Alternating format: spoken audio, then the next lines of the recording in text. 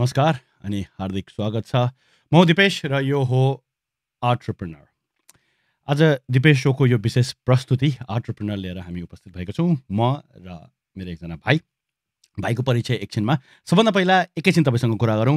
The Dipesh शोको यो च्यानलमा हामी द दिपेश शो अन्तर्गत विभिन्न अन्तर्वार्ता कुराकानी, हामी अन्तर्वार्ता भने पनि कुराकानी भनौँ न, कुराकानी प्रस्तुत गर्ने गर्छौँ र त्यो कुराकानी प्रस्तुत हुन्छ हरेक मङ्गलबार, हरेक बिहिबार र हरेक आइतबार नेपालको समयअनुसार दिउँसो 2 बजे र त्यस्तै सिडनीको समयअनुसार साँझको 6:15 बजे र लन्डनको समयअनुसार बिहानको 9:15 बजे। तर आज यो शनिबारको दिन हामी अलिकति फरक कार्यक्रम लिएर यहाँ उपस्थित भएका छौँ।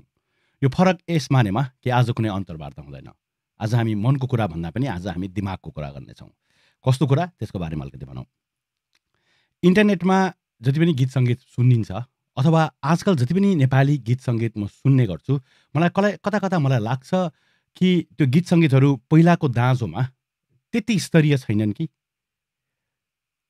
मलाई लाग्ने कुरा रेकर्डिङ क्वालिटी पक्कै बढेको छ। पहिला जुन स्तरमा श्रोताहरूले गीत सुन्नुहुन्थ्यो, स्टुडियोमा रेकर्ड हुँदा 48 किलोहर्जमा रेकर्ड हुन्थ्यो, डिजिटल अडियो टेप भनेर सानो ड्याटमा, र त्यसपछि सिडीमा 44 हुँदै अथवा सिडी नभए पनि तपाईँको क्यासेटमा जाँदाखेरि र त्यो क्यासेट गएर गाउँमा मोनो क्यासेट प्लेयरमा जाँदाखेरि एकदमै कम क्वालिटीमा गीत सुन्न पाइन्थ्यो। 20-22 किलोहर्जमा गीत सुनिन्थ्यो र त्यो 20-22 किलोहर्जमा सुनिएको गीतको क्वालिटी त्यति राम्रो हुँदैन थियो।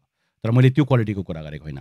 आजकल स्टुडियोमा जुन क्वालिटीमा रेकर्डिङ हुन्छ त्यही हाइफाई क्वालिटीमा तपाईँले गीत सङ्गीत सुन्न पाउनुहुन्छ। तपाईँले फोन अडियो प्लेयर पनि हाइफाई पाउन सक्नुहुन्छ, हेडफोन पनि त्यस्तै हाइफाई पाउन सक्नुहुन्छ। इभन हाम्रो फोनमा पनि धेरै राम्रो क्वालिटीमा हामीले गीत सङ्गीत सुन्न सक्छौँ। तर मैले कुरा गरेको त्यो होइन।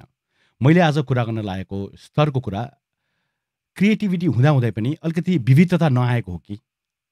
किनकि जति पनि हाम्रा गायक, सङ्गीतकार, म्युजिसियन, कम्पोजर, सबैजना जति पनि हाम्रा स्रष्टाहरू हुनुहुन्छ, उहाँहरूले अलिकति गीत सङ्गीतमा मात्र नभएर अरूलाई पनि ध्यान दिनु परेको हो कि, अरू कुरामा पनि धेरै सोच्नु परेको हो कि, मलाई त्यस्तो लाग्छ।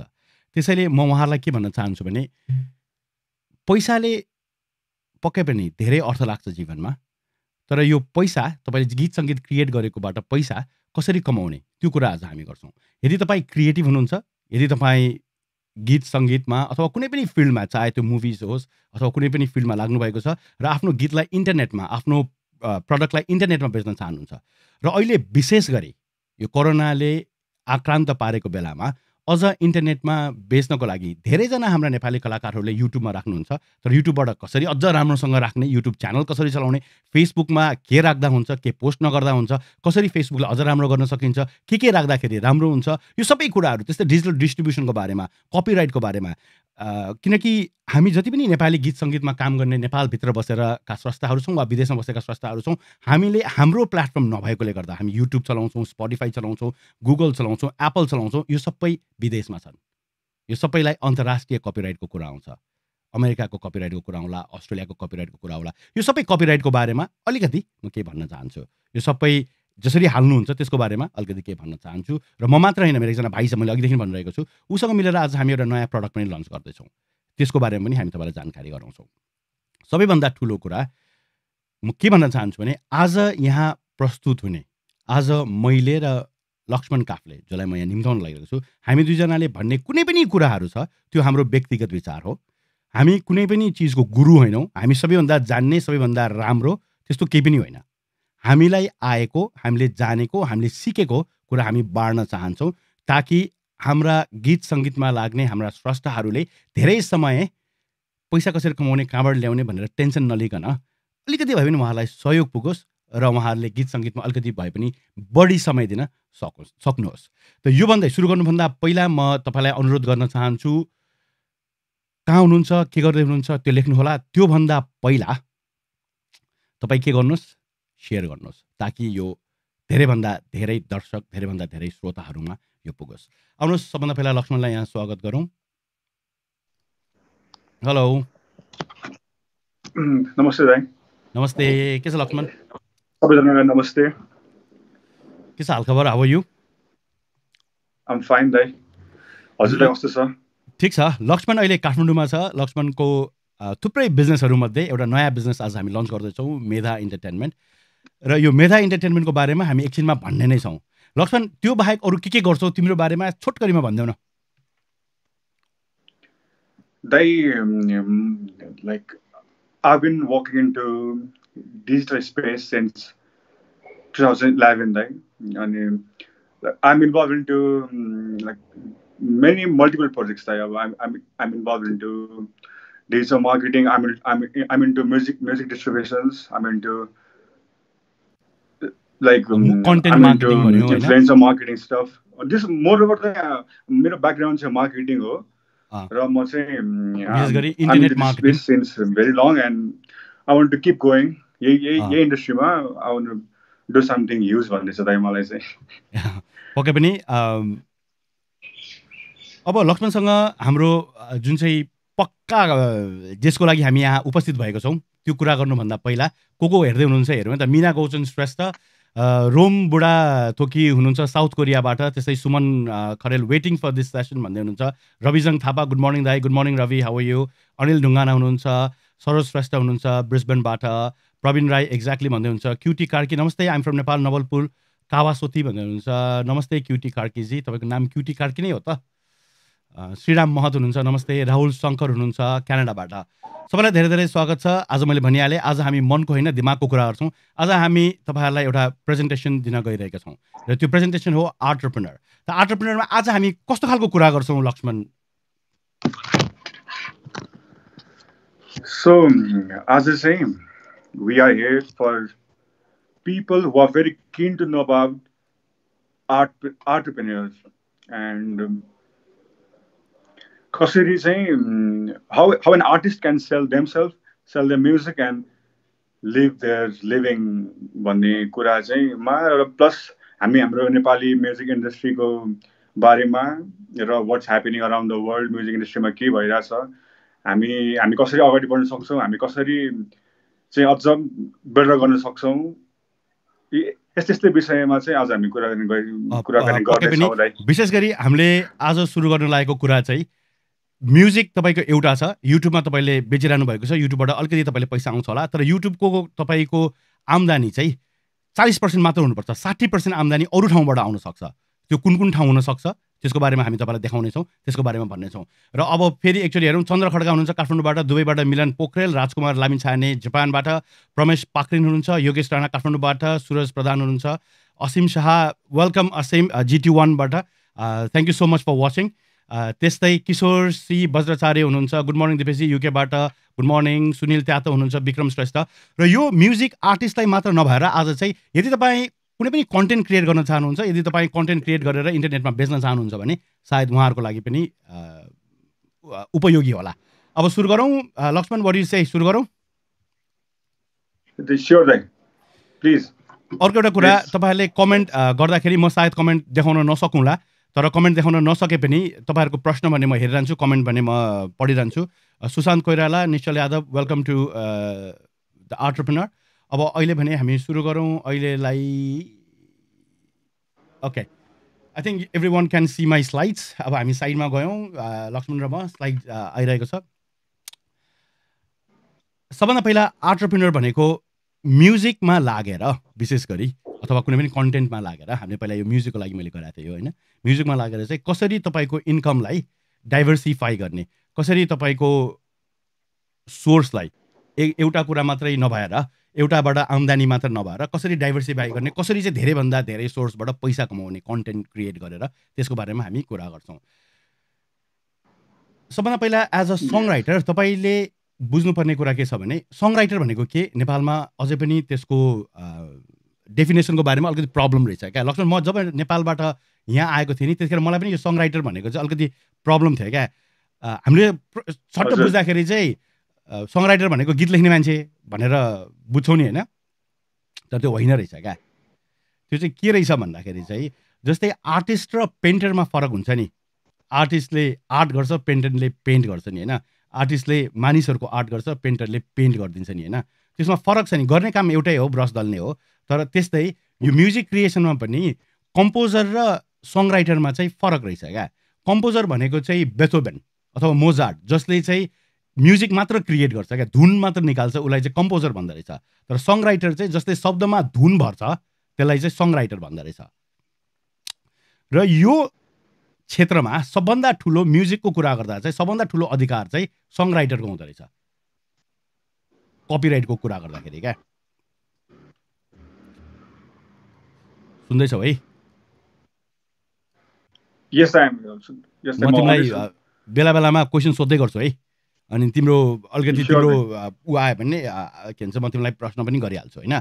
जति पनि तपाईँले बनाउनु भएको म्युजिक कुनै पनि प्लेटफर्ममा युज हुन्छ, चाहे त्यो फेसबुकमा होस्, रेडियोमा होस्, अथवा स्टेजमा पर्फर्म गरेको होस्, युट्युबमा, कुनै पनि प्लेटफर्ममा, भिडियो गेम होस् वा चलचित्रमा, यदि कुनैले युज गर्छ भने सङ राइटरलाई चाहिँ त्यो संस्था अथवा त्यो ठाउँबाट चाहिँ पैसा दिनुपर्ने हुन्छ है। अब एकैछिन कुरा गरौँ, अहिले टाइम चेन्ज भएको छ, मान्छौ नि है?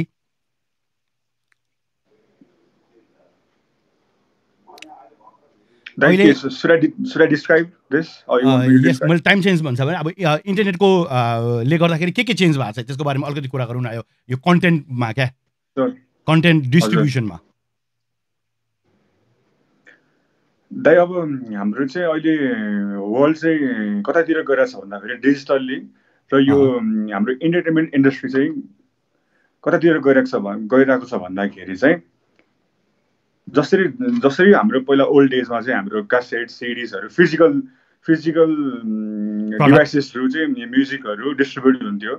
जसरी मान्छेहरूले म्युजिक फिजिकल क्यासेट्सहरू लिएर चाहिँ उहाँहरूले म्युजिक सुन्नुहुन्थ्यो। अहिले चाहिँ हाम्रो इन्डस्ट्री चाहिँ अहिले स्ट्रिमिङतिर गयो, एकदमै डिजिटल गइरहेको छ। दाइ कसरी डिजिटल गइरहेको छ भन्दाखेरि हाम्रो there are lot of streaming platforms, there are lot of वेबसाइट्सहरू where artists can sell themselves.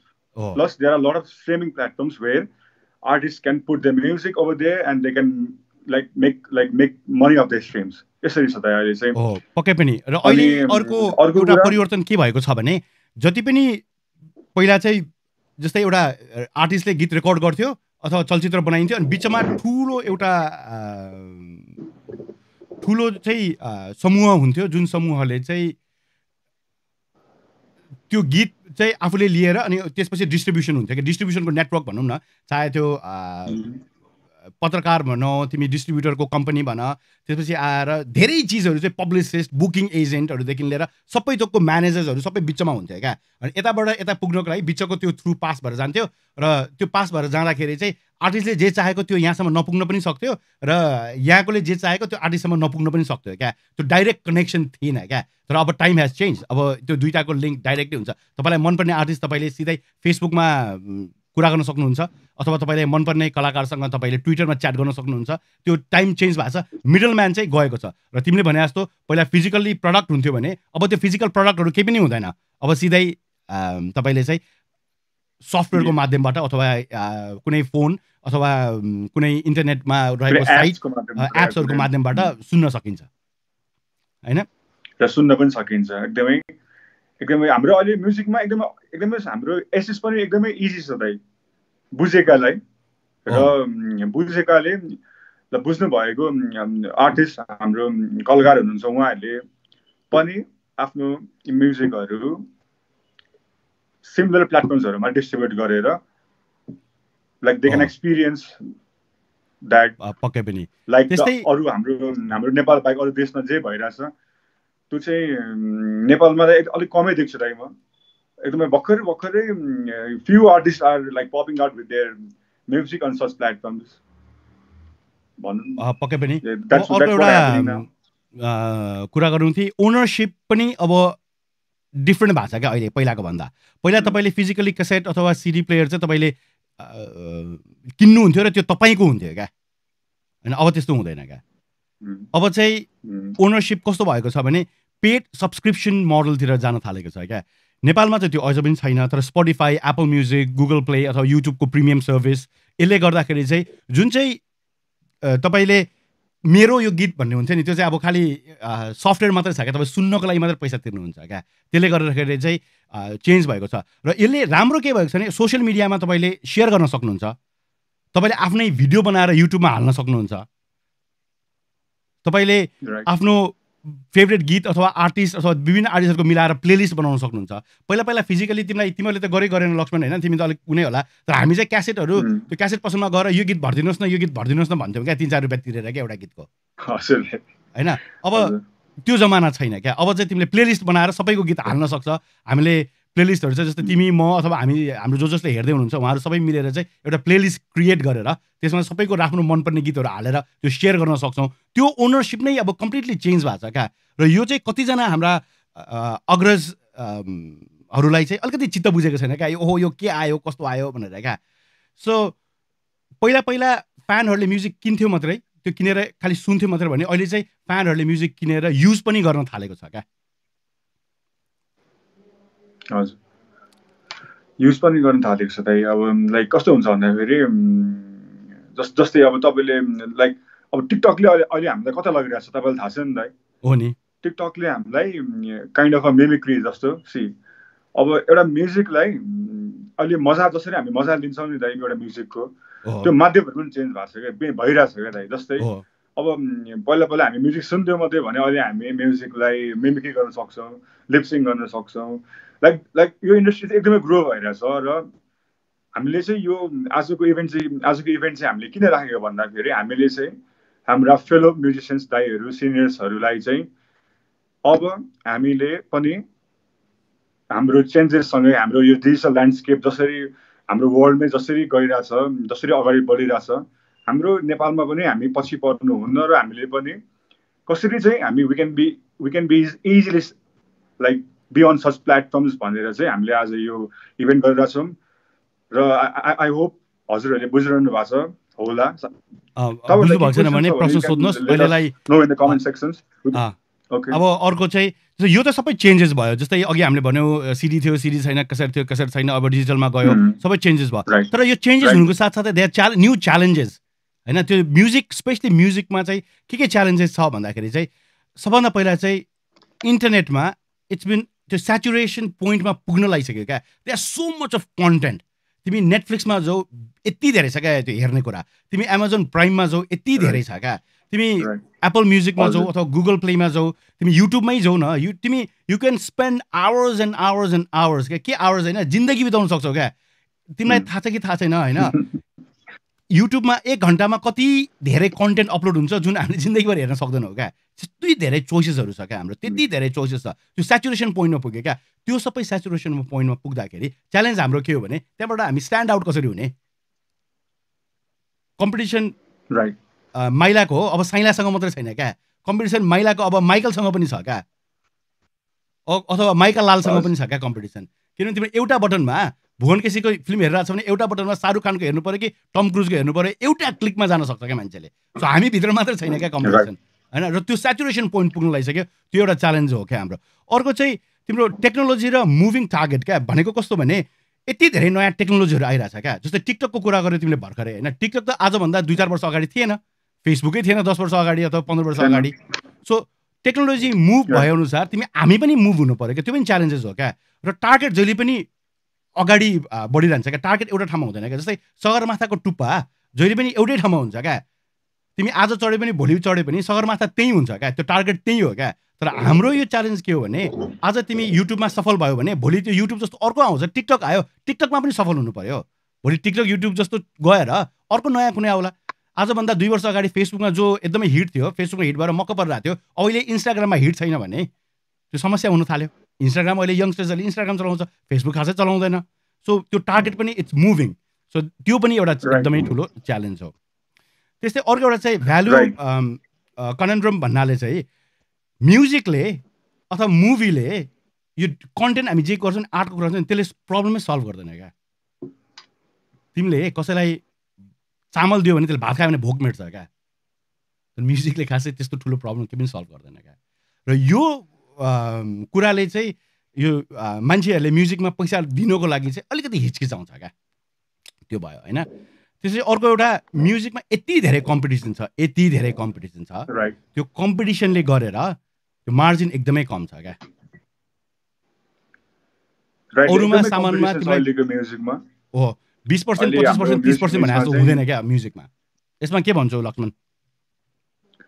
दाइ म चाहिँ लाइक मेरो पर्सपेक्टिभ चाहिँ के छ भन्दाखेरि लाइक मेरो एक्सपिरियन्समा एज अ पिआर स्पेसलिस्ट मैले चाहिँ I work into this space since very long I work into like यस्तो भयो क्या त मेरो जर्नी चाहिँ कस्तो भयो भन्दाखेरि नेपालमा चाहिँ नेपाली आर्टिस्टहरूलाई नेपाली इन्डस्ट्रीलाई चाहिँ डिजिटल जाने भन्ने कुरा अलिक नयाँ नयाँ छ तर मलाई चाहिँ यो कुरा I was introduce this thing निकै अगाडि क्या दाइ अनि I work with many renowned आर्टिस्टहरू दाइ होइन अनि उनीहरूसँग काम गर्दा एक्सपिरियन्समा चाहिँ मैले के पाएँ भन्दाखेरि दाइ होइन फर्स्ट कुरा मार्केट एकदमै सेचुरेटेड छ दाइ प्लस देयर इज फ्रिडम पनि क्या दाइ if you can stand out like there is freedom and there is more rich क्या यु क्यान रिच मिलियन्स क्या जसरी आजभन्दा 5 वर्ष अगाडि 10 वर्ष अगाडि एउटा हाम्रो टेलिभिजनको एउटा बक्सामा मात्रै जो पप आउट हुन्छ they where called as a musicians र जो रेडियोमा लाइक यस्तो हुनु नि त संसारभरि नेपालको कन्टेक्समा कुरा गर्ने हो भने इच एन्ड एभ्रीबडी इन्डियाको आफ्नो एउटा रिसोर्स हुँदैन क्या त कसैले म्युजिक गर्न हुन्छ नि अब बिफोर टाइम अब हाम्रो टिभीमा to pop out on television to pop out on radio एकदम एक्सपेन्सिभ थियो नि दाइ कसैको लागि नहोला तर for individuals for normal individuals हो अहिले चाहिँ के छ भन्दाखेरि there is lot of content main कुरा चाहिँ there is lot of content there are lot of consumers भने क्या and there are lot of platforms भने क्या सो अहिले चाहिँ कसरी चाहिँ हामी स्ट्यान्ड आउट गर्न सक्छौँ भन्दाखेरि नो योर निच know your genre know your audience र नो योर इन्साइट्स भन्ने कुरा हुन्छ क्या दाइ अहिले चाहिँ के छ भन्दाखेरि there are lot of tools there are lot of resources जसको चाहिँ हामी भन्नेछौँ हैन for paying few amount of money we can get such resources अनि हामीले हाम्रो म्युजिकलाई चाहिँ हाम्रो फ्यान्स अडियन्सहरूलाई रिड गर्न सक्छौँ हामीले हाम्रो स्ट्राटेजीहरू पनि त्यसरी बनाउन सक्छौँ र अनि म्युजिक गर्ने कोही नयाँ हुनुहुन्छ भने उहाँहरूले पनि easily they can like reflect they can express their whatever thing through their music. Oh, yeah, exactly. अब हामी just stand out, be unique.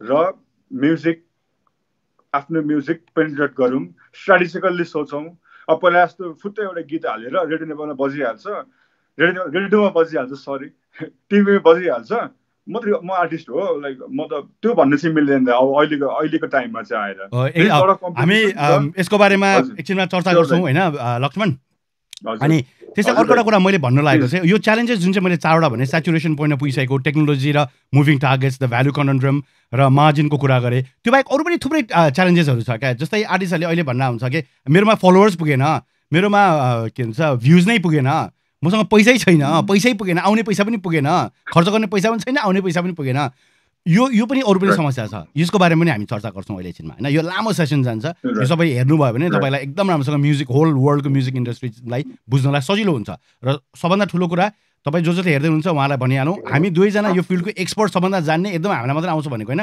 हामीले यो फिल्डमा काम गरेको धेरै वर्ष भयो लक्ष्मणले पनि काम गरिरहेको छ मैले पनि काम गरिरहेको छु र हामीले जानेको कुरा हामी सेयर गर्न चाहन्छौँ र अर्को एउटा कुरा भनौँ सबभन्दा ठुलो कुरा चाहिँ के हो भने जब म्युजिकको पाइरेसी हुन्छ नि पाइरेसी पनि ठुलो च्यालेन्ज हो पाइरेसी भएपछि जो मान्छेले त्यो म्युजिकको पाइरेसी गर्छ मैले नै इन्टरनेटमा गएर मैले म्युजिक डाउनलोड गरेँ भने मलाई गिल्टी फिल नै हुँदैन क्या मलाई चोरेको जस्तै लाग्दैन क्या किनकि फिजिकल प्रडक्ट होइन फिजिकल प्रडक्ट भएको भए पो मलाई चोरेको जस्तो लाग्थ्यो होला फिजिकल प्रडक्ट नभएपछि त्यो गिल्टी फिल हुँदैन त्यो पनि एउटा ठुलो च्यालेन्ज हो र यसकै बारेमा अब एकैछिन हामी music business around the world म तपाईँलाई अलिकति कुरा गर्न चाहन्छु र त्योभन्दा पहिला भनिहालौँ कि तपाईँ अहिले कहाँ हुनुहुन्छ के गर्दै हुनुहुन्छ र तपाईँलाई यो सेसन कस्तो लागिरहेको छ त्यो लेख्नु होला तपाईँको यदि केही क्वेसन छ भने तपाईँले दिपेश शोको पेजमा जहाँ यो लाइभ भइरहेको छ त्यहाँ आएर क्वेसन लेख्नु भयो भने चाहिँ यसको प्रश्न मैले देख्छु अनि म तपाईँलाई यसको उत्तर पनि दिन सक्छु होइन त्यसैले त्यो प्रश्न लेख्नु होला र अब music business around the world म्युजिकमा के भइरहेछ त्यो हेरौँ है त सबभन्दा पहिला के बुझ्नुहोस् भने वर्ल्डको टप 1% आर्टिस्टले मात्र 77% अफ द सबै रेकर्डेड म्युजिकको इन्कम कमाउँछ होइन that's what's happening in the world हामी अराउन्ड द वर्ल्डको कुरा गर्दैछौँ है एभरेज म्युजिसियनले खालि एउटा साउन्ड रेकर्डिङको 6% मात्र कमाउँछ बाँकी अरू बिचमा अब सबैले लान्छ अहिले total value of recording industry is $150 billion that is a lot of money मैले यो कुरा किन भनिरहेको छु थाहा छ किनकि अब मैले अघि पनि भने हाम्रो कम्पिटिसन नेपालभित्र साइला र माइला बिचमा होइन, हाम्रो कम्पिटिसन माइलाको माइकलसँग पनि हो र माइकल लालसँग पनि हो। त्यसैले यो अराउन्ड द वर्ल्ड के भइरहेछ म्युजिकमा त्यो बुझ्न जरुरी छ। र जसरी दिपेश पोखरेलले अमेरिकन आइडलमा गएर कहाँसम्म पुगेर देखाइदियो, जसरी लन्डनमा Sunday morning love युले Britain got ट्यालेन्टमा गएर देखाइदियो, त्यो प्लेटफर्म पुग्नलाई अब कुनै गाह्रो छैन। एउटा कुनै नेपालीले अब वर्ल्ड स्टेजमा गएर तहल्का मचाउनलाई ठुलो कुरा छैन। त्यसैले तपाईँले बुझ्न जरुरी छ, तपाईँले आफूलाई विश्वास दिन जरुरी छ कि हामी त्यहाँ पुग्न सक्छौँ। त्यस्तै अब हामी अर्को यो वर्ल्डको उसमै कुरा गरौँ होइन। यो वर्ल्डको कुरा गर्दाखेरि चाहिँ अरू पनि एउटा मैले थुप्रै राखेको छु। जस्तै 2016मा चाहिँ स्ट्रिमिङ रेभेन्युज चाहिँ 45.2%ले माथि गएको थियो। एकदमै धेरै 16कै लिनु कारण चाहिँ 16मा चाहिँ एकदमै धेरै बढेको थियो क्या, त्यही भएर मैले 16को लिएको होइन। 3.2 ग्लोबल ग्रोथ भएको थियो स्ट्रिमिङमा, भनेको अनलाइन एप्सबाट अथवा इन्टरनेटबाट सुन्नेमा होइन। र यसकै कुरा गर्दाखेरि चाहिँ 90.7% अफ अल आर्टिस्ट आर अनडिस्कभर्ड, उनीहरू डिस्कभर्डै भएको छैन क्या। 6.8% are developing, 1.4% are mid size, 0.9% are main stream र only 0.2% are considered mega stars. So कति धेरै कम्पिटिसन छ आफै विचार गर्नुहोस्। 15% of artist, 15% of the artist they only sale 1 album per year.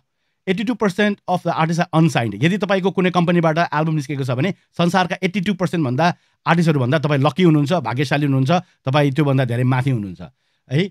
त्यसपछि त्यस्तै 33%ले कुनै पनि एल्बम कुनै पनि शोमा बिग्दै बिग्दैन। हाम्रो त अझै नेपालमा कन्सर्टमा त काही खासै एल्बम बेच्ने कामै हुँदैन होइन।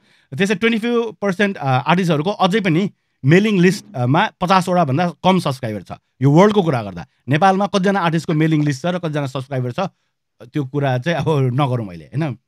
त्यस्तै estimated 68 million people are paid for music subscription service in 2015। 68 million, 680 lakh,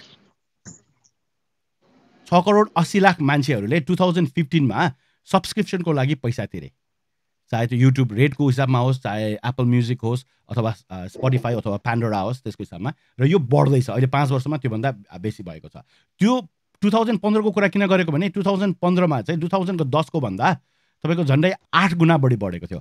अब अहिले त्यो 8 गुणा अझ बढ्यो होला, कहाँबाट कहाँ पुग्यो आफै सोच्दै गर्नुहोस् होइन। त्यसपछि युएसमा मात्र तपाईँको लाइभ म्युजिक रेभेन्यू 9.3 बिलियन हुने छ भनेर 2015मा भनिएको थियो भने 2020मा लाइभ म्युजिकको मात्रै 11.69 बिलियन हुन्छ भनेर भनिएको छ। तर यो चाहिँ यो वर्ष चाहिँ नमिल्ला, कोरोनाले त असर पारे नि होइन लक्ष्मण।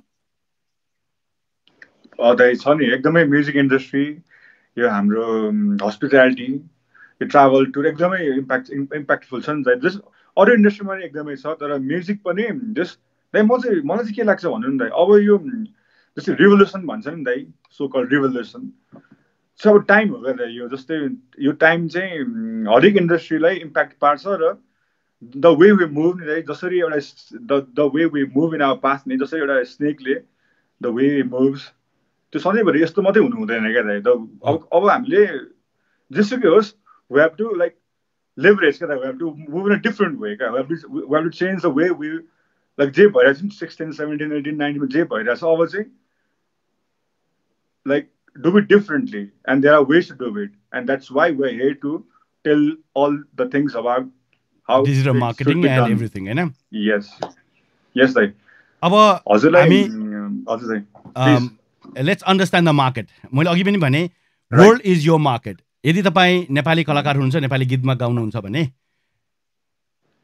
तपाईँले यो बुझ्नुपर्छ कि वर्ल्ड इज योर मार्केट, तपाईँको मार्केट वर्ल्ड हो। डिजिटल अराउन्ड द वर्ल्ड, एकैछिन म तपाईँलाई एउटा slide देखाउँदैछु। Digital around the world अहिले संसारमा 7.7 बिलियन 7.75 खरब जनसङ्ख्या छ, जसमध्ये 55% चाहिँ सहरी क्षेत्रमा बस्दछ र त्यो मध्ये 5.19 बिलियन 5.19 खरब मानिसहरू को पहुँचमा चाहिँ मोबाइल फोन छ, युनिक मोबाइल फोन युजर, अर्थात् संसारमा भएका मानिसहरूको 67% मानिसहरूसँग चाहिँ मोबाइल फोन छ। त्यस्तै इन्टरनेट युजर चाहिँ 59%, 59% को चाहिँ इन्टरनेटको पहुँच छ, 4.54 बिलियन होइन। त्यसपछि 3.80 बिलियन पिपल हरू चाहिँ सोसल मिडियामा छ होइन यो भिडियो चाहिँ बेला बेलामा मुभ गरिरहनु पर्ने रहेछ क्या 3.8 बिलियन पिपल सोसियल मिडियामा अर्थात् अहिले पनि संसारको 49% मानिसहरू मात्रै सोसियल मिडियामा छ सोसियल मिडियाको पहुँचमा भनेपछि अझै कति मार्केट बाँकी छ क्या अझै कति ग्रो गर्न बाँकी छ क्या होइन right there is lot to penetrate दाइ हो अझ हाम्रो फेरि साउथ एसियामा चाहिँ नि दाइ एकदमै अनएक्सप्लोर्ड अनपेनिट्रेट भन्ने कि अझ पेनिट्रेट नभएको ठाउँ चाहिँ as per the data Nepal रहेछ भन्नु साउथ एसिया रहेछ क्या दाइ साउथ एसिया म त्यो स्लाइड देखाउँछु ल अहिले नेपाल पनि हामी आउँछौँ अब लेट्स टक अबाउट वर्ल्डकोमा कसरी बढ्यो त होइन एक वर्षमा 2019 to 2020 1.1% पपुलेसन बढ्यो होइन 82 मिलियन मान्छेहरू बढ्यो भने फोन युज गर्ने युजर्सहरू चाहिँ 2.4%ले बढ्यो त्यस्तै इन्टरनेट युजर 7%ले बढ्यो र एक्टिभ सोसल युजर 9.2%ले चाहिँ वर्ल्डमा बढिरहेको छ सोसियल मिडियाको युजर चाहिँ र त्यस्तै अब अर्को गरौँ यो तपाईँलाई म इन्टरनेटको पेनिट्रेसन देखाउँछु रिजनको कुरा गर्दाखेरि इन्टरनेटको पेनिट्रेसन रिजनको वाइज हेर्नुभयो भने तपाईँ नर्थ अमेरिकामा 88% छ होइन तपाईँको नेपालतिर साउथ एसियामा 48% छ क्या इन्टरनेटको अझै पनि इन्टरनेटको पहुँच तिमीले अघि भनेको साउथ एसियामा अझै कति बाँकी छ क्या 52%सँग त इन्टरनेटै छैन क्या दिस इज 2020 वी टकिङ 2020 होइन त्यस्तै तपाईँ अस्ट्रेलियाको ओसिनियातिर हेर्नुभयो भने 70%सँग छ सबभन्दा धेरै वेस्टर्न युरोपमा 92% नर्थर्न युरोपमा 95% होइन यतातिर एकदमै धेरै छ तर अरूतिर तपाईँले सबैतिर हेर्नुभयो भने अफ्रिकातिर 23-22 छ भने साउथ एसियामा हामी अरूभन्दा चाहिँ अलिकति राम्रै छ भनेर 48मा छौँ हामी यो चाहिँ इन्टरनेटको पहुँच भएको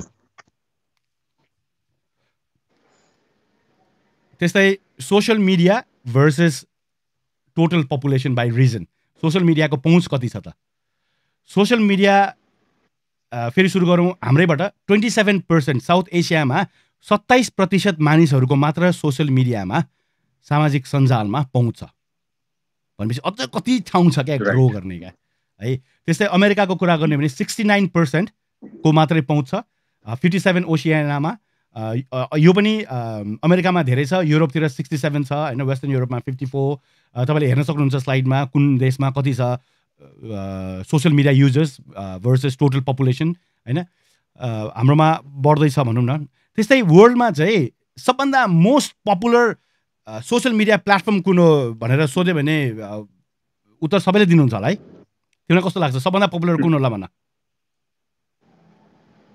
मलाई सोध्नु भएको सोधेको that's सब कमन क्वेसन हो दाइ everybody know I guess okay first tell me about second and third okay right Google गरेर आज त छ होइन Google line I think I missed the slide दाइ हजुर 14 स्लाइडमा हुनुहुन्छ है 14 या 15 I think this is slide 12 okay social media use versus total population by reason त्यसमा छु हैन अब मैले नेक्स्ट स्लाइडको कुरा गर्दा हो क्या त्यहाँ पुगे okay then let me explain this brother ल okay हाम्रो डेटा ले के भन्छ भन्दाखेरि as per Hotshoot data is updated to 25 January 2020 है यो डेटा चाहिँ 25 जनवरीमा अपडेट भएको डेटा हो र यो चाहिँ हटसुटबाट प्लग गरिएको डेटा हो र as per that data what it says is that Facebook has the most users in the world right now तिमी नेक्स्ट स्लाइड पक्का म स्लाइड देखाउँछु भाइ and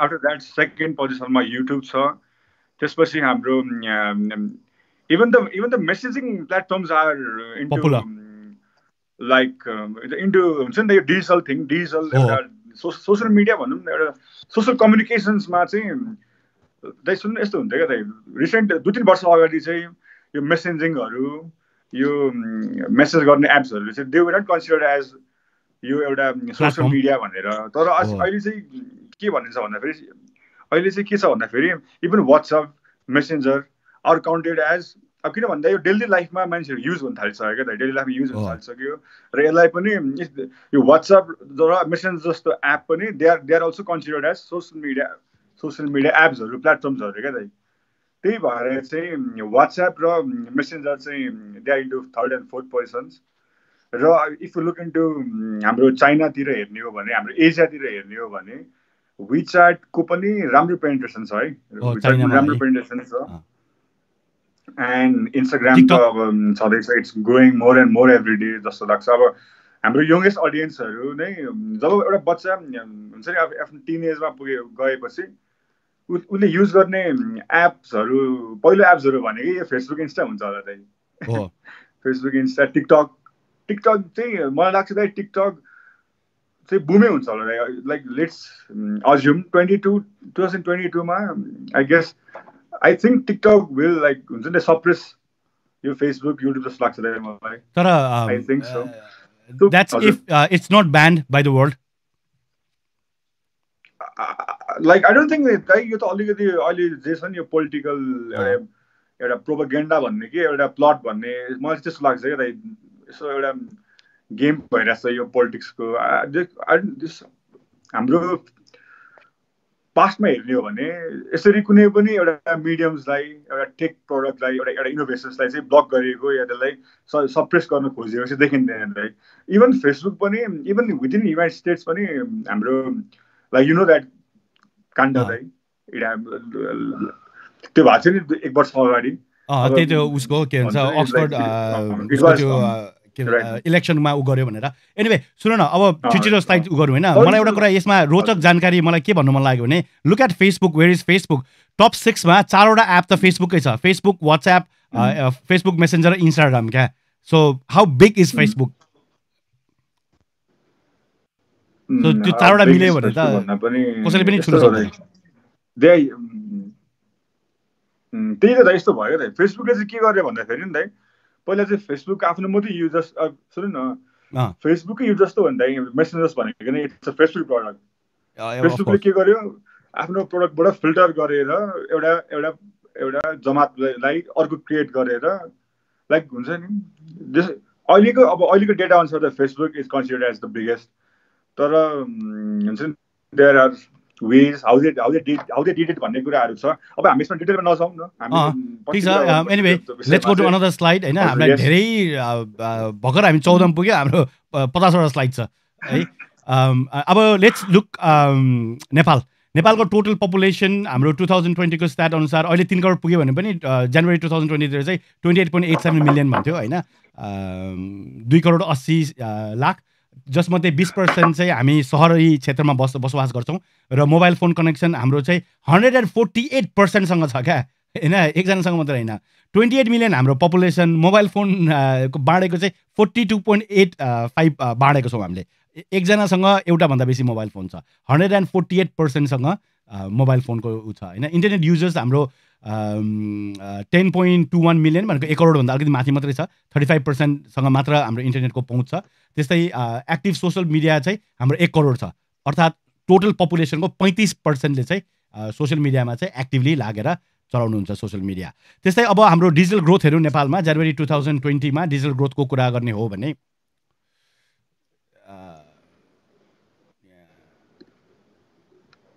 you want me to get into that yes हुन्छ explain गर न पुग्यो तिमी we are in the slide number 15 हाम्रो कसरी ग्रोथ भइरहेछ यो सबै हामीले कुरा तपाईलाई बताउन खोजेको कुरा चाहिँ के भने if you want to do something on internet you need to understand internet कसरी बढिरहेछ के भइरहेछ संसारभरि के छ कसो छ किनभने मैले अघि पनि भने तपाईले यदि इन्टरनेटमा गीत बेच्नुहुन्छ भने तपाईको कम्पिटिसन माइलाको कम्पिटिसन साइनासँग मात्र नभइकन माइलाको कम्पिटिसन माइकल र माइकल लालसँग पनि हुन्छ भुवन केसीको फिल्म हेर्दाको मान्छेले एउटा क्लिकमा शाहरुख खानको अथवा टम क्रुजको फिल्म हेर्नलाई एउटा क्लिक भइपुग्छ त्यसैले यो सबै बुझ्न एकदमै जरुरी छ वर्ल्डमा कसरी के भइरहेको छ लक्ष्मण प्लिज जनवरी 20 को स्लाइड नम्बर 15 डिजिटल ग्रोथ नेपालको ग्रोथको कुरा गर्नु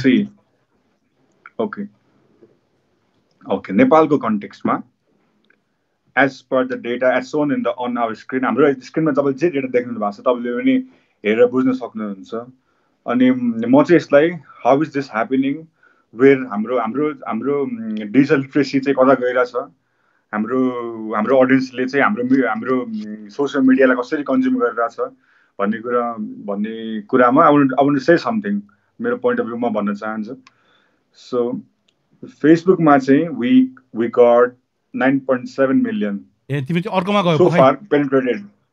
एकछिन हजुर पखै त द तिम्रो आई अर्को क्यान मसँग छ नि त स्लाइड. होइन तिम्रो मैले देखाएको स्लाइड भन्दा अर्को साइडमा गयो ल ओके लेट्स टक अबाउट यो कुरा कन्टिन्यू प्लिज अर्को साइडमा ल या सी अनि जस्तै हाम्रो इन्स्टाग्राममा चाहिँ 1.3 million युजर्स छ नेपालको कन्टेक्स्टमा. As per Nepali there are 1.30 million Nepalese using Instagram right now. वाट्सएपको त अब जस लगभग 1 वर्ष 2 वर्ष अगाडिदेखि नै अलिकति युजमा आएको एप्स हो. Like it's growing day by day. मलाई त लाग्छ त अहिले यो Jan 19 को हो 20 मा त लगभग इन्टु 3x भइसक्यो होला सायद वाट्सएप र हजुर र सोसियल लास्टको मिडिया चाहिँ एडभर्टाइजिङ अडियन्सेस लाई बुझौँ है त. अब C what is social media? Social media is a place. It's a medium which connects people around you. Yeah, which connects people around you. It connects Saila and Maila. It connects friends. It connects businesses. र अहिले चाहिँ अब अहिलेको सिचुएसन्समा चाहिँ without social media I mean life would be very hard भन्छु क्या म चाहिँ नि. बिकज हामी यति अट्याच भइसक्यौँ कि सोसियल मिडियामा. अहिले हामी कम्युनिकेसन्स मात्रै नभएर वी कन्ज्युम इन्फर्मेसन्स पनि वी कन्ज्युम पर्सोना क्या त. We consume people persona. हामी एउटा सोसियल मिडिया हेरेर वी जज थिङ्स क्या. वी टेक इट क्या. इट्स अ सोर्स नाउ क्या त सोसियल मिडिया भनेको. र it has so many users दाइ है. Now the world is moving into social media क्या त. the world अब सोसियल मिडियामा चाहिँ आएर चाहिँ it has been a medium now क्या त.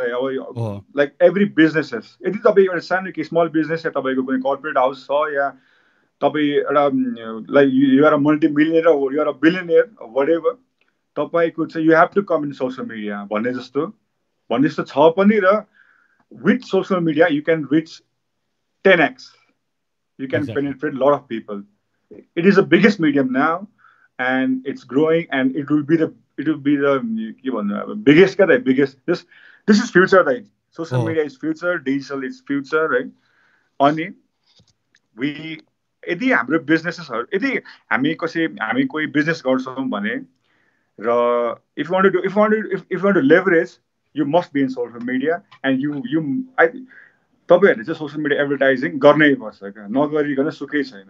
अब there are wage, there are certain wage, there are for certain products नगरी पनि हुन्छ होला, नगरी पनि हुन्छ. तर मेजोरिटी लाइक लेट्स से 95% जुनै मोडलको जुनै एउटा स्केलको बिजनेस भयो भने they have to be on social media to reach more people now. Exactly. अब लक्ष्मण मैले तिम्रो कुरा काटेँ. अब म अगाडि बढाउँछु ल. स्योर दाइ. हामी एडभर्टाइजिङको कुरा गर्छौँ अहिले. तिमी अलिकति पछाडि बस्नु पर्यो. तिम्रो हेड स्पेस इज काटिरहेछ. यो प्लेसमेन्ट ठिक छ अहिले ठिक छ. त्यस्तै अब हामी जनवरीमा फेसबुकको नेपालको कुरा गर्दैछौँ. हामी नेपालमा के भयो त यो जनवरीको 2020मा फेसबुक हेर्दाखेरि भन्दाखेरि चाहिँ नेपालको जति पनि युजर छ उसले जिन्दगीमा एउटा फेसबुक लाइक गर्छ एभरेजमा. एउटा फेसबुक पेज है. गएको 30 दिनमा 19 वटा पोस्ट लाइक गरेको छ, 6 वटा कमेन्ट, त्यसपछि एउटा सेयर र 7 वटा फेसबुक विज्ञापनमा उसले क्लिक गरेको छ.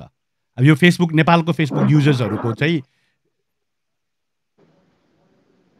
ब्रदरको हेडफोनको माइक अलिकतिर दीपक आलेले भन्दै हुनुहुन्छ के भन्छ लक्ष्मणको माइक अलिकति डिस्ट्र्याक्सन आयो अरे. अलिकति नजिक भएर बस्दा पनि हो त्यतिका. मैले यो तपाईँलाई एक्सप्लेन गर्दा थिएँ अहिले भएको स्लाइडको. जस्तै नेपालमा हाम्रो नेपालको युजर्सहरूले जीवनमा एउटा मात्रै फेसबुकको जीवनमा भनौँ न जीवनकालमा फेसबुकको जीवनकालमा एउटा मात्रै पेज लाइक गरेको हुन्छ, 19 वटा पोस्ट लाइक गरेको हुन्छ. गएको 30 दिनमा 19 वटा पोस्ट लाइक गर्छ, 6 वटा कमेन्ट गर्छ र त्यस्तै एउटा सेयर गर्छ र यो सेयर गर्ने कुरा चाहिँ मलाई एकदमै उ लाग्छ क्या हामीले भनिरहेको छौँ अहिले पनि हाम्रो कतिजना भ्युवर्स होला कति के भन्छ मान्छेले हेरिरहनु भएको होला तर सेयर एकदमै कम हुन्छ क्या हामी यस्तो लोभ गर्छौँ सेयर गर्नलाई हामीलाई लाग्छ कि सेयर गर्नलाई त पैसै तिर्नुपर्छ क्या हामीले जानेको ज्ञान हामीले बाँड्दैछौँ होइन तर सेयर गर्नलाई मान्छेलाई हुन्छ तर पनि केही छैन सेयर गर्नु मन छ भने गर्नुहोस् गर्नु मन छैन भने अब कर लाएर हुँदैन तर प्लिज गरिदिनुहोस् न राम्रै हुन्छ होइन मलाई अर्को एउटा कुरा जान्न मन लाग्यो क्या जति पनि नेपालमा गायकहरू हुन्छ उहाँहरूलाई चाहिँ यो स्लाइड देखाउनै पर्ने क्या यो चाहिँ गएको 2020मा युट्युबमा सर्च गरिएको टप 20 सर्च वर्ड्सहरू हो जस्तै नम्बर 1मा मुभी सर्च गरिएको थियो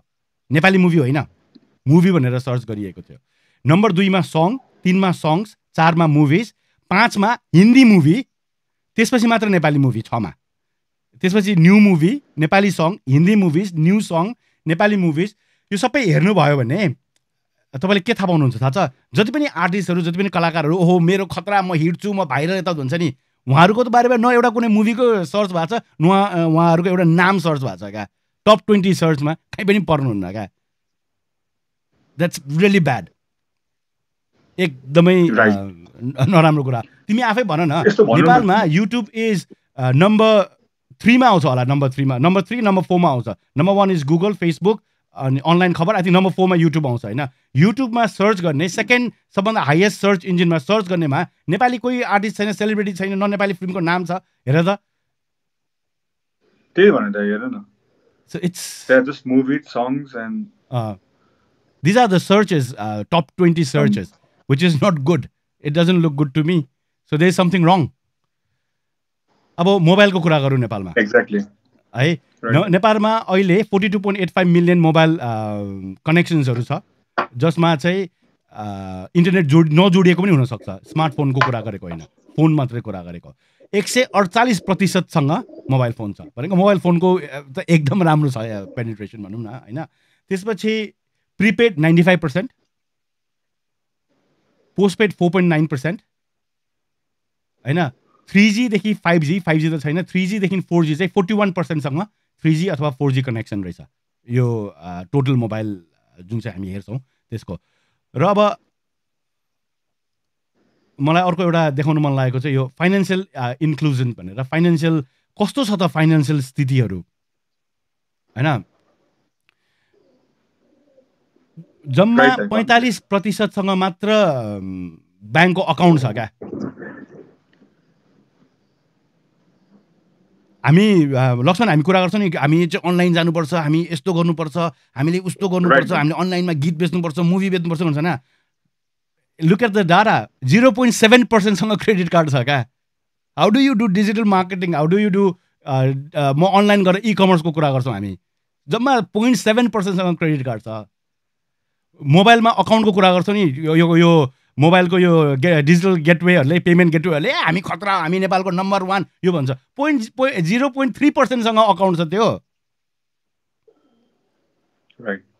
है अब यो look at all this data होइन अनलाइन पर्चेस गर्ने जसले सक्छ त्यसले 2.2%ले अनलाइन पर्चेस गर्छ so there is a huge market त्यो त छ तर हाम्रो अझै पनि काम गर्न धेरै बाँकी छ होइन महिलाहरू जोसँग क्रेडिट कार्ड छ 0.4%सँग महिलाहरूसँग मात्रै क्रेडिट कार्ड छ लोग्ने मान्छे 1% लोग्ने मान्छेसँग क्रेडिट कार्ड छ अनलाइन ट्रान्ज्याक्सनको कुरा गर्ने महिलाहरूले 0.9% 0.9% मात्र अनलाइन ट्रान्ज्याक्सन गर्छ होइन मेन्स दे अलिकति अगाडि 3.9% which is not really good यो सबै कुराहरू बुझ्न किन जरुरी छ भने किनकि हाम्रो मार्केटै यही हो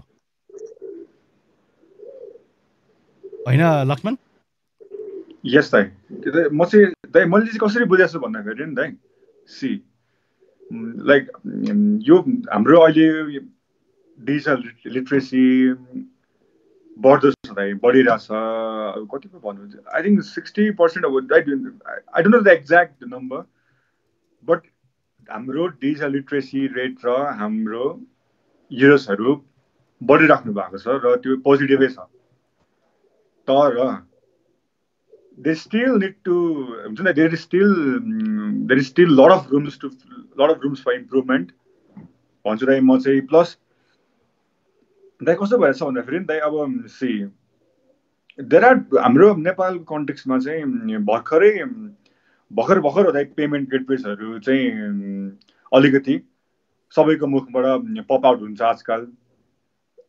I guess few payment gateways are there since 10 होला 10-12 देखि.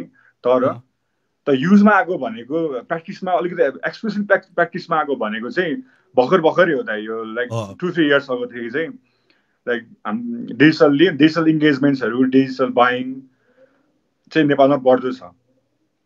सो बढ्दो छँदै होइन. तर जस्ट आई थिङ्क अहिले हाम्रो रिसेन्टली पनि हाम्रो नेपाल गभर्मेन्टले नै इन्टरनेसनल पेमेन्ट गेटवे ल्याउने भन्ने न्युज देखेको थिएँ मैले हिजो सायद हिजोतिर होला. हिजोतिर हो. लाइक हाम्रो मार्केट चाहिँ कस्तो छ भन्दाखेरि एकदम ग्रोइङ मार्केट छ दाइ. यसलाई चाहिँ म एकदम पोजिटिभली लिन्छु र यो अफकोर्स बढ्छ नै र बढ्नुपर्छ पनि. पक्कै पनि बढ्छ पनि.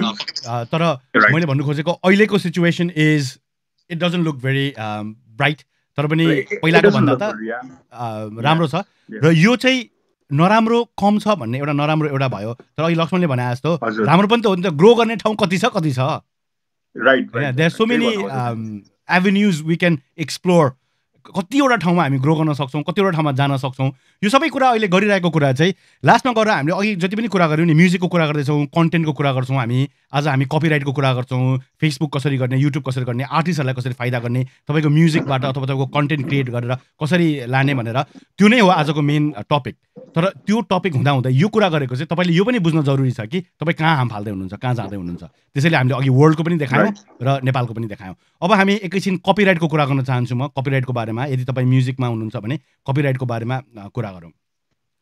कपिराइट के हो र कपिराइट भनेको कस्तो खालको कपिराइटहरू के हुन्छ कपिराइटहरू. सबभन्दा पहिला कपिराइट भनेको चाहिँ तपाईँको जस्तै पेटेन्ट दर्ता गर्छ नि, ट्रेडमार्क पेटेन्ट दर्ता गर्छ नि तपाईँको इन्टेलेक्चुअल प्रपर्टीलाई. त्यस्तै कपिराइट भनेको चाहिँ म्युजिकलाई कपिराइट भनेर त्यो लिइन्छ.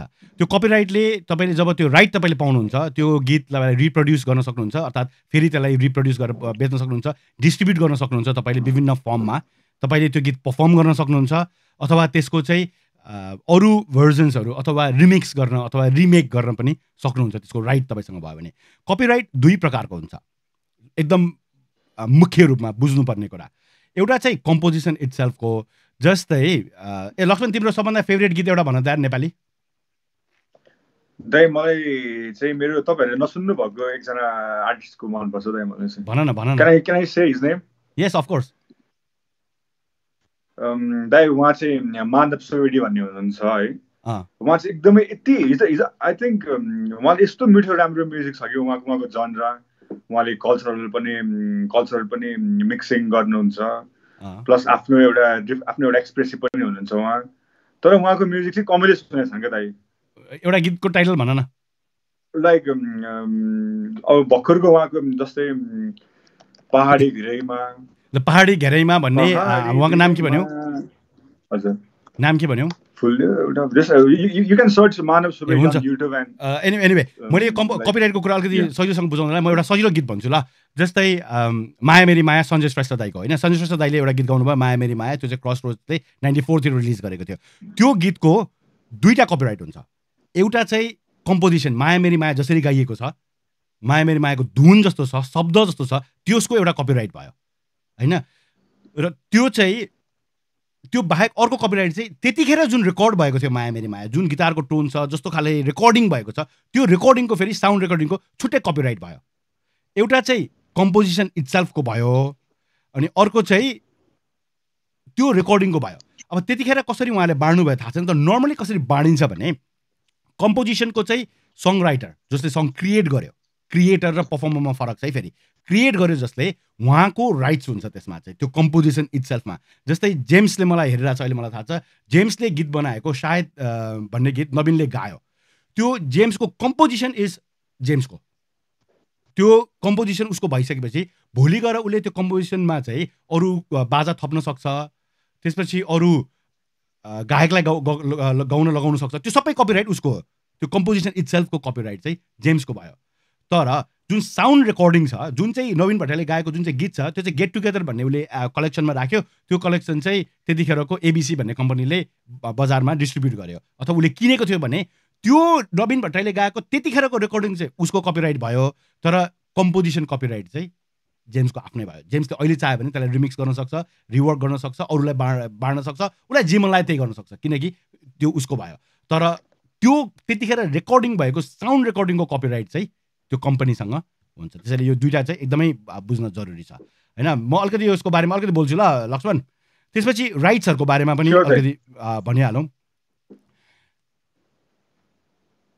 एउटा चाहिँ मास्टर रेकर्डिङ राइट्स हुन्छ। यदि तपाईँले आफ्नो एल्बम आफैले प्रड्युस गर्नुभयो, आफ्नो एल्बम आफैले, जस्तै मलाई थाहा छ जेम्सले त्यो एल्बम उसले आफैले प्रड्युस गर्यो, त्यो एल्बममा पैसा पनि आफै राखेको थियो, उसको कम्पोजिसन आफ्नै थियो, उसको लिरिक्स आफ्नै थियो, गाउनको लागि जसलाई उसले गाउन लगायो त्यो गाउन लगाउँदाखेरि चाहिँ उसले पैसा दियो होला सायद होइन। त्यो उसको मास्टर रेकर्डिङ राइट्स उसको भएपछि त्यो रेकर्डिङ राइट्स उसले जहाँ प्रयोग गरे पनि पाउँछ उसले, चाहे त्यो भिडियो गेममा दियोस्, चाहे टिभीमा दियोस्, कुनै अर्को नयाँ आउने मुभीमा दियोस्, रिमिक्स गरोस्, नयाँ रेकर्डिङ गरोस्, नयाँ कभर आर्टिस्टलाई दियोस्, अथवा जेसुकै गरोस्, त्यो उसको राइट्स हो, उसले पैसा दिएर उसले नै ऊ गरेको। युट्युबमा गइसकेपछि त्यसको राइट्स उसले पाउनुपर्छ, त्यो अरूले पाउनु हुँदैन र पाउँदा पनि पाउँदैन। र रोयल्टी, जुनको रोयल्टीको कुरा हुन्छ, उसले प्रड्युस गरेर उसले गरिसकेपछि भोलि गएर नवीनसँग उसको के डिल भएको थियो, उसले पैसा दियो, नवीनले गयो गाइदियो, उसले पर्फर्म गरेको उसले पैसा पायो भने त्यो रेडियोमा बजेको त्यसको रोयल्टी पनि नवीनले होइन जेम्सले पाउनुपर्छ है। नेपालमा के छ मलाई थाहा छैन, अघि मैले पनि भने यो मैले इन्टरनेसनल्ली बुझेको कुरा हो, यो मैले इन्टरनेसनल्ली चलिआएको कुरा हो। यो ठिक हो ठिक होइन मलाई थाहा छैन त्यो पनि, र मैले बुझेको कुरा अघि पनि भने लक्ष्मण र मैले आज हामी यो डिजिटल म्युजिकको बारेमा बुझेको कुराहरू तपाईँलाई बुझाउँदैछौँ होइन। त्यसपछि जेम्स यहाँ सुनिरहेको छु भाँडा माझ्दै भन्छ, किन भाँडा माझ्नु पर्यो यार यतिखेर, कति पछि यार नेपालमा होइन। त्यसपछि अर्को एउटा कुरा गरौँ र यो राइट्सकै कुरा गर्दाखेरि, राइट्सको कुरा गर्दा अर्को चाहिँ नेबरिङ राइट्स र पब्लिसिङ राइट्स भन्ने अर्को दुईवटा राइट्स हुन्छ यो राइटको कुरा गर्दाखेरि। ओम शङ्करजीले भन्नुभएको छ, I heard the first priority of the copyright goes to the lyricist of the song. No it's not, लिरिसिस्टलाई होइन क्रिएटरलाई जान्छ, क्रिएटरलाई जान्छ होइन। क्रिएटर सङ राइटर भन्छ होइन यता विदेशतिर चाहिँ, lyricist is a creator, composer is a creator, तर singer is just a performer. So क्रिएटरको हुन्छ सबभन्दा राइट चाहिँ होइन। तर त्यो राइटहरू पनि अब तपाईँले बाँड्न सक्नुहुन्छ, बेच्न सक्नुहुन्छ, तपाईँले अब त्यो धेरै कुरा छ त्योभित्र पनि। जस्तै अब हामी नेबरिङ राइट्सको कुरा गरौँ, तपाईँ जब मास्टर रेकर्डिङ लेभलको राइट्स ओनर हुनुहुन्छ, त्यो नेबरिङ राइट्स पनि पब्लिकली पर्फर्म गर्नलाई, ब्रोडकास्ट गर्नलाई, अथवा साउन्ड रेकर्डिङको लागि त्यो राइट्स पनि तपाईँकै हुन्छ, नेबरिङ राइट्स भनिन्छ। अमेरिकामा यो नेबरिङ राइट्सको ल अलिकति डिफ्रेन्ट छ अरू बाँकीको देशहरूभन्दा। त्यो कुरा गर्नु थाल्यो, अमेरिकाको कुरा गर्नु थाल्यो नेबरिङ राइट्सको भने यो सेसन त्यसमै जान्छ होइन। अर्को चाहिँ पब्लिसिङ राइट्स हुन्छ। पब्लिसिङ राइट्स भनेको जुन चाहिँ म्युजिक कम्पोजिसन अथवा अघि हामीले भने कम्पोजिसनको राइट्स क्या, त्यो चाहिँ पब्लिसिङ राइट्स होइन। र कम्पोजरले चाहिँ त्यो राइट्स चाहिँ कम्पोजर अथवा सङ राइटर जो मान्छेले चाहिँ त्यो गीत क्रिएट गर्नलाई बनायो भनौँ न, पैसा नलिकन, जस्तै कसैले फेरि भाडामा लिएर बनायो भने त्यो उसको हुँदैन नि फेरि। जस्तै मलाई चाहिँ कसैले पैसा दियो, पैसा दिए बाबत मैले गीत बनाएर उसलाई दिएँ भने त्यो राइट्स पनि उसँगै जान्छ क्या, कि पहिल्यै डिल हुनु पऱ्यो, मेरो राइट्स चाहिँ म दिन्न, म खालि गीत मात्रै दिन्छु, तर पछि गएर राइट्स मसँगै हुन्छ भनेर होइन। अनि नेबरिङ राइट्स भनेको चाहिँ साउन्ड रेकर्डिङको लागि भयो, त्यतिखेर रेकर्ड गरिएको त्यो साउन्डको लागि। अघि मैले माया मेरी माया कुरा अरे त्यतिखेरको, तर सञ्जय दाइले रिमिक्स गरेको छ भने चाहिँ त्यो चाहिँ कम्पोजिसनको कुरा आउँछ क्या फेरि होइन। पब्लिसिङ राइट इज म्युजिकल कम्पोजिसनको कुरा, नेबरिङ राइट इज साउन्ड रेकर्डिङको कुरा होइन। अर्को एउटा हामीले बुझ्नुपर्ने, यो इन्टरनेसनल जाने हो, डिजिटली जाने हो भने तपाईँले यदि कुनै किताब किन्नुहुन्छ भने त्यसको पछाडि तपाईँले हेर्नुहोस् आइएसबिएन नम्बर भन्ने हुन्छ क्या। त्यो आइएसबिएन नम्बर भन्ने चाहिँ के हो त? आइएसबिएन नम्बर भन्दाखेरि चाहिँ युनिक नम्बर हो, हरेक किताबको संसारभरि एउटा युनिक नम्बर दिन्छ जसले चाहिँ यो गीत हो अथवा यो किताब हो भनेर थाहा हुन्छ। त्यस्तै युपिसी र आइएसआरसी भन्ने यो कुरा जान्न जरुरी छ। युपिसी भनेको चाहिँ सिडी किन्दा, अहिले त सिडी छैन, सिडी किन्दाखेरि हरेक सिडीको पछाडि एउटा युनिक नम्बर हुन्छ 12 डिजिटको, द्याट इज युपिसी। त्यही आधारमा डेभलप कन्ट्रीहरूमा हरेकचोटि स्क्यान गरेर जब बेचिन्छ त्यो नम्बर अटोमेटिकली काउन्ट हुन्छ। बिलबोर्ड चार्ट्सहरू बनाउने त्यसरी हो, टप 10, टप 5 कसरी रेकर्डिङ, यतिवटा एल्बम बिक्री भयो, यतिवटा बिक्री भयो, यो हप्ता यति बिक्री भयो भनेर कसरी थाहा हुन्छ? यही नम्बर, युनिक नम्बरको आधारमा कतिवटा बिक्री भयो भनेर उनीहरूले डाटा कलेक्ट गर्छ जुन नेपालमा त्यो छँदै छैन। काउन्टडाउनहरूमा उनीहरूले बिक्रीको आधारमा राख्छ, तर हाम्रो नेपालमा काउन्टडाउनहरू फरक फरक हुन्थ्यो। मैले गर्ने काउन्टडाउन, पहिला मैले HFमा गर्ने काउन्टडाउन चाहिँ आएको चिठीको आधारमा गर्थ्यौँ हामी। अहिले अब अरू काउन्टडाउन के को आधारमा गर्नुहुन्छ त्यो आफ्नो क्राइटेरिया होला, तर नर्मली बिलबोर्ड्सहरू चाहिँ बिलबोर्ड चार्ज चाहिँ तपाईँको बिक्रीको आधारमा हुन्छ। कति बिक्री भयो, त्यो बिक्री चाहिँ यो UPC भन्ने जुन नम्बर छ त्यसले गर्छ। तर अहिले चाहिँ के छ, IASRC भनेर यो नम्बर छ, यो पनि इन्डिभिजुअल नम्बर। यो चाहिँ तपाईँको डाउनलोड गरेको अथवा स्ट्रिमिङ गरेको हरेक गीतले यो नम्बर पाउने गर्छ, हरेक धुनले यो नम्बर पाउने गर्छ। यो युनिक हुन्छ र यसले चाहिँ ट्र्याक गरेर चाहिँ तपाईँको कतिचोटि स्ट्रिम भयो, कतिचोटि गीत बज्यो, युट्युबमा कति बज्यो, अथवा कसले कति हेऱ्यो, कहाँ के भयो भनेर चाहिँ यो नम्बरहरूले चाहिँ गर्छ। र यदि तपाईँ प्रोफेसनल मास्टरिङ गर्ने इन्जिनियर्सहरूले कसैले यो त्यतिखेर हालिदिन्छ, अथवा तपाईँको MP3 फाइल अथवा वेब फाइलहरूमा चाहिँ तपाईँको राइट क्लिक गरेर त्यसको प्रपर्टिजमा जानुभयो भने यो नम्बर्सहरू सबै पाउनुहुन्छ। लिरिसिस्टको लिरिक्स पनि हाल्न मिल्छ। त्यो डाटा के भन्छ त्यसलाई, डाटा त्यो फाइलमै डाटा पनि उ गर्ने क्या, सँगै राख्ने क्या, त्यो गर्न मिल्छ क्या यो नम्बरहरू क्या। तपाईँहरू को हेर्दै हुनुहुन्छ कृपया लेख्नु होला, यदि केही प्रश्न छ भने त्यो पनि लेख्नु होला। प्रश्न म एकछिनमा लिनेछु। अहिले भने हामी अब एकैछिन कुरा गरौँ म्युजिसियनले कसरी पैसा कमाउँछ। ल लक्ष्मण, अब अरू कुरा नगरौँ, मलाई यति मात्र भन, म्युजिसियनले पैसा कमाउने छोटो छोटोमा उपायहरू भन। ल कसरी म्युजिसियनले पैसा कमाउँछ?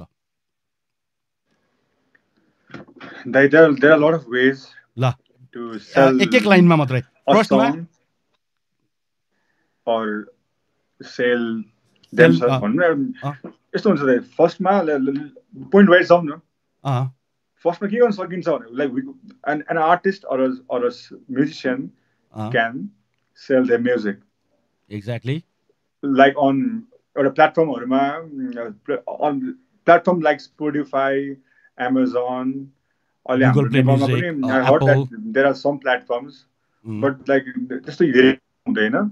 तर there are some platforms जहाँ चाहिँ लाइक आर्टिस्टले म्युजिक सेल र बाई गर्न सक्नु, आर्टिस्टले म्युजिक सेल गर्न सक्नुहुन्छ। र अर्को वे भनेको चाहिँ artist can sell merchandise to there fans. Like आफ्नो हुन्छ नि, अब लाइक यो तपाईँले बुझिहाल्नुभयो, नेपालमा त्यति चलेको छैन, तर we can do that also. Right. अनि अर्को वे भनेको चाहिँ like giving कन्सर्ट्सहरू, playing live, like अनि अहिले चाहिँ there are lot of ways to go live पनि, like Facebook live, YouTube live, tweets भन्ने छ, where like the fans can donate money or like support their artists, support their artist. I support गर्ने मिल्छ। Plus हजुर, plus अरू there are a lot of ways. जस्तै अरू चाहिँ तपाईँले वेबसाइट बनाउन सक्नुहुन्छ, कन्सर्टहरूमा बजाउन सक्नुहुन्छ, साउन्ड फाइल क्रिएट गरेर बेच्न सक्नुहुन्छ, म्युजिक अथवा इन्स्ट्रुमेन्ट सिकाउन सक्नुहुन्छ, तपाईँले रेकर्ड लेबल्सहरूसँग साइन गरेर पैसा कमाउन सक्नुहुन्छ, एज अ DJ काम गर्न सक्नुहुन्छ, सङ राइटिङ अथवा कम्पोजिङ गरेर त्यसको पैसा लिन सक्नुहुन्छ, सेसन वर्क गर्न सक्नुहुन्छ, गएर स्टुडियोमा तपाईँले अरूको गिटार बजाइदिनु अथवा म्युजिक बजाइदिन सक्नुहुन्छ, अथवा ब्याकिङ भोकल्सहरू गर्न सक्नुहुन्छ, क्राउड फन्ड गरेर तपाईँले पैसा उठाउन सक्नुहुन्छ गीत अथवा कन्सर्टको लागि, रेस्टुरेन्ट क्लब्स र मल्समा गएर कन्सर्ट गरेर अथवा कार्यक्रम गरेर तपाईँले त्यहाँबाट पैसा लिन सक्नुहुन्छ, पुरानो इन्स्ट्रुमेन्ट बेचेर पनि पैसा कमाउन सक्नुहुन्छ। त्यो पनि एउटा वे हो नि, होइन, पैसा कमाउने अथवा पैसा आउने। त्यसपछि अर्को रोयल्टिज र sync licensing, which is very important. Royalty र सिङ्क लाइसेन्सिङ गरेर पनि तपाईँले पैसा कमाउन सक्नुहुन्छ। त्यस्तै इन्टरनेटमा स्ट्रिम गरेर त्यो गरेर पनि गर्न सक्नुहुन्छ। सोसियल भिडियो मोनेटाइजेसन, तपाईँले म्युजिक चाहिँ भिडियो बनाएर सोसियल मिडियामा राखेर त्यसलाई मोनेटाइज गरेर पनि, जस्तो अघि भने युट्युब अथवा फेसबुक, यो धेरै प्लेटफर्महरू छ, त्यसमा पनि तपाईँले गर्न सक्नुहुन्छ। त्यस्तै अर्को चाहिँ अन्त्यमा इन्फ्लुएन्सर मार्केटिङ, त्यसबाट पनि अलिअलि पैसा चाहिँ जोगाउन सक्नुहुन्छ। तर आज हामी यो 17वटा कुरा होइन, आज हामी केवल थोरैमा फोकस गर्नेछौँ र एकदम राम्रोसँग फोकस गर्नेछौँ। इन्टरनेटमा म्युजिक कसरी बेच्ने, इन्टरनेटमा स्ट्रिमिङ कसरी गर्ने, रोयल्टिज र लाइसेन्सहरूको कुराको बारेमा हामी अलिकति चर्चा गर्छौँ। सोसियल भिडियो मोनेटाइजेसन, सोसियल मिडियामा तपाईँले हालेको भिडियोलाई कसरी मोनेटाइज गर्ने त्यो गर्छौँ, र इन्फ्लुएन्सर मार्केटिङको बारेमा अलिकति चर्चा गर्छौँ। राइट। सबभन्दा पहिला अब म्युजिकबाटै सुरु गरौँ, selling music on the internet, होइन।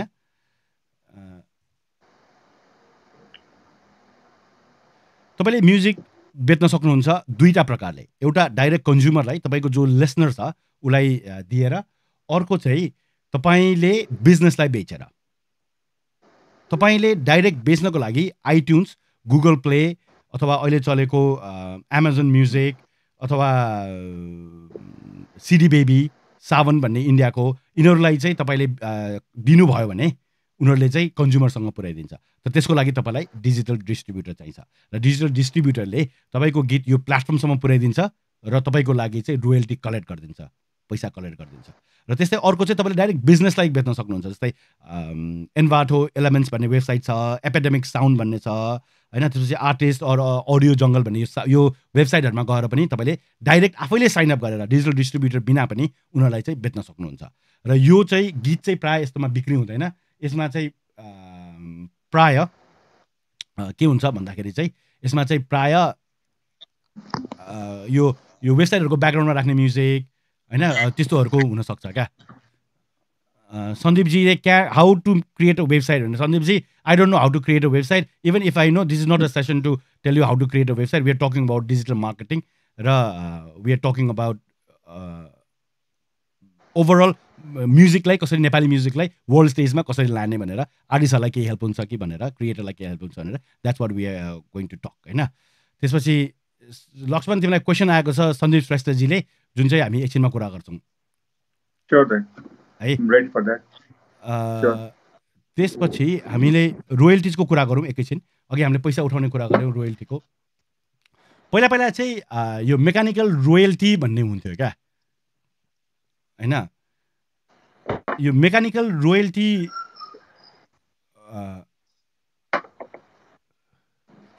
आशिष भण्डारीले अहिलेको main way of making money भनेको फेसबुक र युट्युबमा रङ स्पिच दिने अनि कन्ज्युमर कलेक्ट गर्ने अनि आफ्नो सङको भिडियो रिलिज गर्ने अरे। मैले त्यो चाहिँ बुझिनँ है। एनिवे अनि चाहिँ अहिले कुरा गरौँला त्यो पनि होइन। सन्दीप श्रेष्ठले चाहिँ लक्ष्मणलाई how to create a website भनेर आउँछ भनेर भन्नुभयो अरे। Of course he knows lot of things. Mechanical रोयल्टिजको चाहिँ पहिला चाहिँ सिडीहरू अथवा क्यासेटहरू अथवा जुन चाहिँ ठुल्ठुलो त्यो रेकर्ड प्लेयर्सहरू चाहिँ मेकानिकल वेमा बनाइन्थ्यो क्या। त्यसबाट चाहिँ आउने रोयल्टीलाई चाहिँ मेकानिकल रोयल्टी भनिन्थ्यो। र अर्को रोयल्टी चाहिँ पर्फर्मेन्स रोयल्टी भनेको तपाईँले कन्सर्ट गरेर अथवा तपाईँले गएर बारमा गाउनुभयो भने त्यो पर्फर्मेन्स रोयल्टी हो। तर त्यस्तै युट्युबमा तपाईँले बजाएको स्ट्रिमिङको रोयल्टी पनि त्यही पर्फर्मेन्स रोयल्टीभित्र पर्छ। रेडियोमा तपाईँको गीत बजायो भने रेडियोले तपाईँलाई दिने पनि त्यही पर्फर्मेन्स रोयल्टीभित्र पर्छ। टिभी अथवा कुनै मुभीमा तपाईँको गीत हालेर देखायो भने पनि त्यही पर्फर्मेन्स रोयल्टीभित्र पर्छ होइन। र नेपालमा अब कतिले रोयल्टी दिन्छ कतिले दिँदैन त्यो चाहिँ थाहा छैन, तर रोयल्टीको कानुन चाहिँ एकदमै कडा छ, त्यो चाहिँ थाहा छ। र अहिले धेरैजना कलाकारहरू आफ्नो हक हितको लागि लागिरहनु भएको छ। उहाँहरू सबैलाई शुभकामना। अब अर्को एउटा चाहिँ स्याम्पलिङकोबाट पनि तपाईँले लाइसेन्स दिन सक्नुहुन्छ। जो कपिराइट होल्डर हुनुहुन्छ, ओनर, मास्टर रेकर्डिङ गर्ने कपिराइटको होल्डर र कम्पोजिसनको कपिराइट, अघि हामीले कुरा गर्थ्यौँ दुईवटा कपिराइट होइन, त्यसको चाहिँ तपाईँले स्याम्पल गर्नु दिएर पनि त्यसबाट पनि गर्न सकिन्छ। र नेपालमा त चलन छैन, विदेशमा चाहिँ म्युजिकको सिट म्युजिक, त्यो हामीले पहिला पहिला तिमीले गिटार सिक्यौ, गिटार सिक्दाखेरि त्यो आउँछ नि त्यो कजहरू यताउतिहरू क्या, त्यस्तै सिट म्युजिक भनेर आउँछ। त्यसमा चाहिँ कसैको गीत पब्लिस भयो भने त्यसबाट पनि रोयल्टी आउँथ्यो क्या। तर हाम्रो नेपालमा खासै त्यस्तो रोयल्टी आउने जस्तो लाग्दैन मलाई। छैन अहिले त्यो हाम्रो अहिलेको मार्केट नै छैन क्या त्यो जस्तै अब स्पोटिफाई हाम्रो नेपालमा चाहिँ नि त स्ट्रिमिङ प्लेटफर्महरू, स्ट्रिमिङ सर्भिसहरू आएकै छैन क्या। तर आएको छैन भन्नेमा हामी चाहिँ अब हात बाँधेर बस्ने चाहिँ होइन क्या, आउँछ बिस्तारै आउँछ दाइ होइन। सो हामीले स्ट्यान्ड आउट अनि हामीले चाहिँ हजुर दाइ यस प्लिज होइन हामीले ल्याउँछौँ। लक्ष्मण या सृजना जोशीले it's really useful, it would be much better if Laxman could be little fast भन्दै हुनुहुन्छ है, अलिकति छिटो बोला अरे। तर ठिक छ, बी योरसेल्फ। मलाई बुझाएपछि अलिकति नो प्रब्लम ब्रो। अब हामी त्यस्तै अहिलेको हामीले फोकस गर्ने कुरामा चाहिँ ठिकै छ होइन, अब हामीले फोकस गर्ने कुरामा चाहिँ स्ट्रिमिङ अन द इन्टरनेट, त्यसको कुरा गरौँ। इन्टरनेटमा स्ट्रिम गरेर कसरी पैसा कमाउन सकिन्छ। तपाईँले जब रेकर्डिङ गर्नुहुन्छ, रेकर्डिङ गरिसकेपछि अहिलेको संसारमा चाहिँ स्ट्रिमिङ एकदमै चलेको छ। गीत डाउनलोड गर्ने, गीत किन्ने, पहिला जस्तो आइट्युन्समा गएर गीत किन्ने अथवा कुनै वेबसाइटमा गीत किन्ने त्यो छैन क्या। तपाईँले सर्टेन पैसा महिनाको तिर्ने अनि अनलिमिटेड गीत सुन्ने। जस्तै मैले युट्युब प्रिमियममा आई पे $16-18 कति पर मन्थ, अनि त्यसपछि मलाई अनलिमिटेड गीत आउँछ क्या। That's what is happening. I don't have to download, I don't have to do anything. Internet connection जहाँ पनि भइहाल्छ. र त्यो हरेकचोटि मैले गीत सुन्दाखेरि सर्टेन पैसा त्यो कलाकारसम्म पुग्छ. कलाकार नभनौँ, त्यसको रोयल्टी जस्तै पाउनुपर्ने हो, जो राइट होल्डर हो उसम्म पुग्छ. तर नेपालमा चाहिँ कतिवटा गीतहरूको रङ राइट होल्डरसँग पुगिरहेको छ होइन. र त्यसैले यो चाहिँ एउटा मैले भनिहालेँ, स्ट्रिमिङ गरेर पनि तपाईँले पैसा कमाउन सक्नुहुन्छ. यो गीत बज्दाखेरि तपाईँलाई रोयल्टी आउने गर्छ. र अब कसरी गर्ने त, यो रोयल्टी कसरी कलेक्ट गर्ने, कसरी गीत दिने त भन्दाखेरि चाहिँ यसको लागि चाहिँ डिजिटल डिस्ट्रिब्युटर चाहिन्छ. तपाईँको गीत लिएर, तपाईँसँग लिएर सम्पूर्ण यो जति पनि प्लेटफर्म छ त्योसँग पुर्याइदियोस्. र पुर्याउने मात्र होइन, पुर्याएर मात्र भएन, पुर्याएर उनीहरूले कतिचोटि गीत बजायो त्यसको हिसाब पनि राख्नु पर्यो. किनकि एउटा कम्पनीले, एउटा कुनै प्लेटफर्मले चाहिँ 10 चोटि गीत बजाएर 5 चोटि मात्रै पैसा दियो भने त 5 चोटि तपाईँ ठगिनु भयो. त्यसले 5 चोटि होइन, तर 10 चोटि गीत बजाएको थिएस् भनेर उसले भन्न पनि सक्नु पऱ्यो नि. त्यो रेकर्ड पनि राख्न सक्ने चाहिँ डिजिटल डिस्ट्रिब्युटर चाहिँ तपाईँलाई चाहियो, जसले चाहिँ डिटेलमा रिपोर्ट दियोस्, कति सुन्यो, कहाँ सुन्यो, कहाँबाट सुन्यो, हरेक कुरा चाहिँ तपाईँलाई दियोस्. अब एकैछिन कुरा गरौँ सिङ्क लाइसेन्सिङको. यो नेपालमा खासै चलेको छैन र यसबाट चाहिँ अघि मैले भनेको जस्तै जुन चाहिँ रोयल्टीको कुरा गरेँ हामीले, स्ट्रिमिङ गर्ने, त्यसपछि यो पब्लिसिङ रोयल्टीको कुरा, त्योभन्दा सबैभन्दा धेरै पैसा आउने चाहिँ सिङ्क लाइसेन्सिङको हो. यो चाहिँ नेपालमा खासै लागू भएको छैन. म एक दुईवटा इक्जाम्पल्सहरू दिएर कुरा गर्न चाहन्छु. लक्ष्मण, तिमीले नेपाल देखिएको, नेपाल भएको भिडियो गेम्सहरू, मुभिजहरू, एड्सहरू के याद छ तिमीलाई? नेपालको ब्रान्ड्सहरूको, नेपालमा सुट गरेको विदेशी मुभिज अथवा विदेशी एड अथवा भिडियो गेम? देयर लट, एकदम धेरै छ, धेरै देखेको छु मैले. एक्ज्याक्टली, यति धेरै छ होइन, यति धेरै छ. तर यति धेरै हुँदै पनि के भइरहेछ भने, जस्तै चलचित्रको कुरा गरौँ होइन, डक्टर स्ट्रेन्ज भन्ने अस्ति भर्खरै आएको चलचित्र, Everest, 7 years in Tibet, the Himalayas, little Buddha, यो हलिउडको मुभिजहरू यति धेरै मुभिजहरू छ होइन. यो हलिउडको मुभिजहरू, यति धेरै मुभिजहरू नेपालमा सुट भएको छ. त्यस्तै टेलिभिजन एडको कुरा गऱ्यो भने तिमीलाई थाहा छ, मोर्गन फ्रिमनको अस्ति भर्खरै एउटा, I think it's on Netflix also, story of God भन्ने एउटा सिरिज आउँछ क्या, यो देउताको बारेमा, विभिन्न ठाउँमा गएर विभिन्न देउताहरूको बारेमा उसले गर्छ. र यो कुरा गर्दाखेरि अथवा यो जब मोर्गन फ्रिमनले कुरा गर्छ, जुन ठाउँमा जान्छ त्यसको म्युजिक ब्याकग्राउन्डमा बज्छ क्या. That's how it all works होइन. नेपालमा आउँदाखेरि कुमारीलाई भेट्न जान्छ क्या. कुमारीलाई भेट्न जाँदाखेरि ब्याकग्राउन्ड म्युजिक के आउँछ थाहा छ? ब्याकग्राउन्ड म्युजिक इज टिबेटन, त्यो मङ्कहरूले बजाउने म्युजिक हुन्छ नि, त्यो आउँछ क्या. अनि मैले त्यसको बारेमा अलिकति रिसर्च गरेँ क्या, मलाई चित्त बुझेन क्या. म्याक्स अर्ज भन्ने एउटा म्युजिक डिरेक्टर छ क्या, जो चाहिँ स्टोरी अफ गड भन्ने जुन चाहिँ मैले कुरा गरिरहेको छु मोर्गन फ्रिमनको, त्यसको म्युजिक डिरेक्टर हो क्या. त्यो म्युजिक डिरेक्टरलाई नेपालको म्युजिक छ भन्ने कुरा थाहा नभएको त पक्कै होइन होला, तर उसले खोज्यो होला नि त इन्टरनेटमा सिङ्क लाइसेन्सिङको लागि कस्तो म्युजिक युज गर्ने, के गर्ने भनेर. उसले पाएन होला, नपाएपछि उसले त्यो टिबेटन म्युजिक हालिदियो क्या. So it doesn't feel right. हामीले नेपालीले हेर्दाखेरि so it doesn't feel right, किनभने कुमारीको देखाइरहेछ, टिबेटन म्युजिकहरू आउँछ. त्यही भएर यो हामीले उपलब्ध गराउन सकेको भए सायद हाम्रो म्युजिक हुन्थ्यो होला क्या. जस्तै त्यस्तो धेरै छ. कोका कोलाको एउटा एडभर्टाइजिङ एड थियो, आमिर खानले खेलेको, ठन्डा मतलब कोका कोला भन्ने होइन, लोकगीत टाइपको. त्यसपछि भक्स वागन टिगवानको 2014मा पनि एउटा एड आयो, त्यसको म्युजिक सुन, नट नेपाली त्यो होइन. फार क्राई भन्ने गेम थाहा छ है, far cry pro, hold based on माओवादीको लडाइँ होइन, जनयुद्ध होइन, त्यसमा नेपाली म्युजिक केही छैन.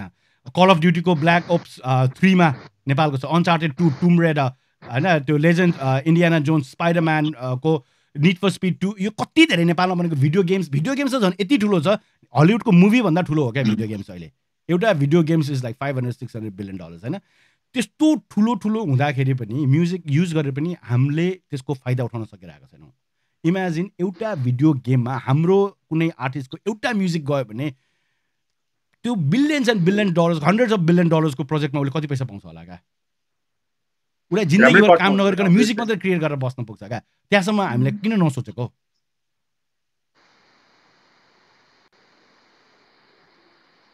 यो पनि एउटा हुनसक्छ सिङ्क लाइसेन्सिङको कुरा है. अब एकैछिन अर्को एउटा पैसा उठाउने कुरा कहाँबाट हुन्छ? सोसियल भिडियो मोनेटाइजेसन भनेको तपाईँले अहिले चलेको 2वटा मेन प्लेटफर्महरू, युट्युब र फेसबुकबाट तपाईँले के गर्नु सक्नुहुन्छ? युट्युब र फेसबुकबाट तपाईँले पैसा उठाउन सक्नुहुन्छ। युट्युब र फेसबुकमा जस्तै युट्युबमा तपाईँले आफ्नो च्यानल बनाउन सक्नुहुन्छ। तपाईँको यदि उसको क्वालिफाई हुनलाई 1000जना सब्सक्राइबर्स अनि 4000 पब्लिक वाच आवर्स भनेको 4000 घन्टा तपाईँको भिडियो कसो हेऱ्यो र 1000जना सब्सक्राइबर्स छ भने you can become a partner.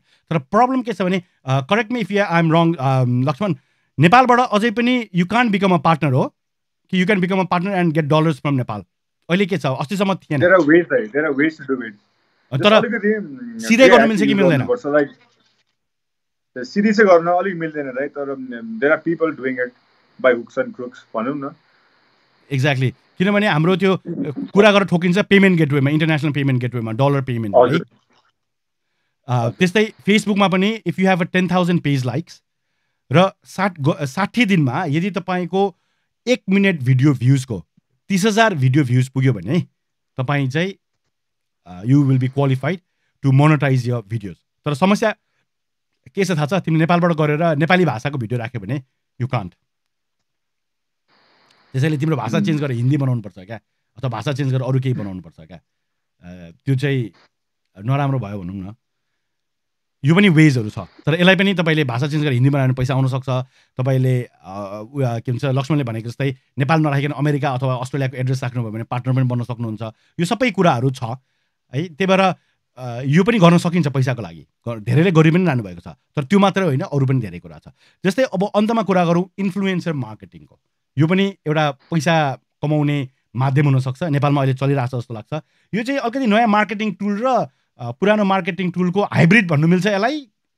Brand ambassador जस्तो अलिक भएन है। इन्फ्लुएन्सर मार्केटिङ भनेको चाहिँ सिम्पली इन्डोर्समेन्ट क्या राइट, टर्म मात्रै फरक हो।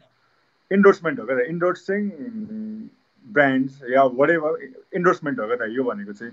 तर यसलाई चाहिँ अझै अहिले चाहिँ कस्तो छ भन्दाखेरि नि त हाम्रो एडभर्टाइजिङ इन्डस्ट्री चाहिँ कतातिर जस्तै प्रोग्रामेटिकले चाहिँ अलिकति कन्भर्सन आएन र अलिकति मिसयुज भइरहेको छ। Like any body with the money can like penetrate the market भन्ने खालको सोच पनि छ ठुल्ठुलो बिजनेसेसहरूलाई। र फेरि कुनै कुनै प्रडक्टलाई चाहिँ यस्तो पनि केस छ कि कुनै कुनै प्रडक्टहरू चाहिँ प्रोग्रामेटिक एडभर्टिजमेन्टबाट राम्ररी पेनिट्रेट हुँदैन, कन्ज्युमर कहाँ पुग्दैन। र लाइक त्यो एउटा ट्रस्ट हुन्छ नि त, एउटा ब्रान्डको क्रेडिबिलिटी, एउटा ब्रान्डको ट्रस्ट, एउटा अथोरिटी गेन पनि गर्दैन राइट। सो यो इन्फ्लुएन्सर मार्केटिङको चाहिँ एउटा राम्रो रोल के छ भन्दाखेरि इट्स सुन्नु न, इन्डोर्समेन्ट भन्ने बित्तिकै इट्स लाइक रिकमेन्डिङ क्या right, रिकमेन्डिङ something. That is why यो इन्फ्लुएन्सर मार्केटिङ चाहिँ अहिले प्र्याक्टिसमा आइरहेछ दाइ। एन्ड पिपल आर मेड फुल्स भनौँ, तर endorsement it's a way of endorsing product in ethical way क्या दाइ। लाइक मैले चाहिँ मलाई थ्याङ्क यू, त्यही हो दाइ, दिस इज समथिङ। अनि अर्को एउटा कुरा क्या मलाई एउटा भन्नु लागेको चाहिँ यो गर्नलाई एउटा कुरा के बुझ्नुपर्छ भने जस्तै नेपालमा जति पनि सेलिब्रिटी हुनुहुन्छ उहाँहरू सबैले बुझ्नुपर्ने। मैले एकजना मेरो साथी नभने एकजना सेलिब्रिटीसँग कुरा गरेको थिएँ, उहाँको धेरै फलोवर्सहरू छ लाखौँ होइन। उहाँले चाहिँ के भन्नुभयो भने मैले चाहिँ यति पैसा पाउनुपर्छ यो गरे बापत, एउटा सेयर गरे बापत भनेर उहाँको डिमान्ड थियो क्या। मैले उहाँलाई के भन्ने बुझाउन खोजेको भने उहाँले बुझ्नु भएन।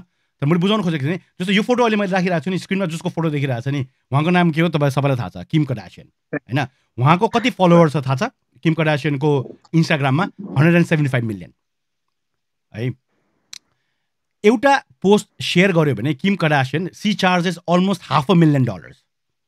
सानोतिनो कम्पनीको त उसले सेयर मागिदिन्छ क्या, मलाई कम्पनीको सेयर दियो अनि म एउटा पोस्ट सेयर गर्छु भन्छ क्या होइन। त्यति धेरै इन्फ्लुएन्स अथवा त्यति धेरै ठुलो छ क्या ऊ। 175 इम्प्याक्ट छ। मैले भन्नु खोजेको के भने जस्तै उसको 175 छैन अरे होइन, अलिकति तल जाउँ। इन्डियाको सबभन्दा ठुलो स्टार इन्स्टाग्राममा चाहिँ विराट कोहली हो क्या, उसको 60 मिलियन फलोवर्स छ। त्यस्तै युएसको कुनै एउटा किम कार्दासियनको पनि 60 मिलियन छ अरे, दुईजनाको 60 मिलियन फलोवर्स छ अरे।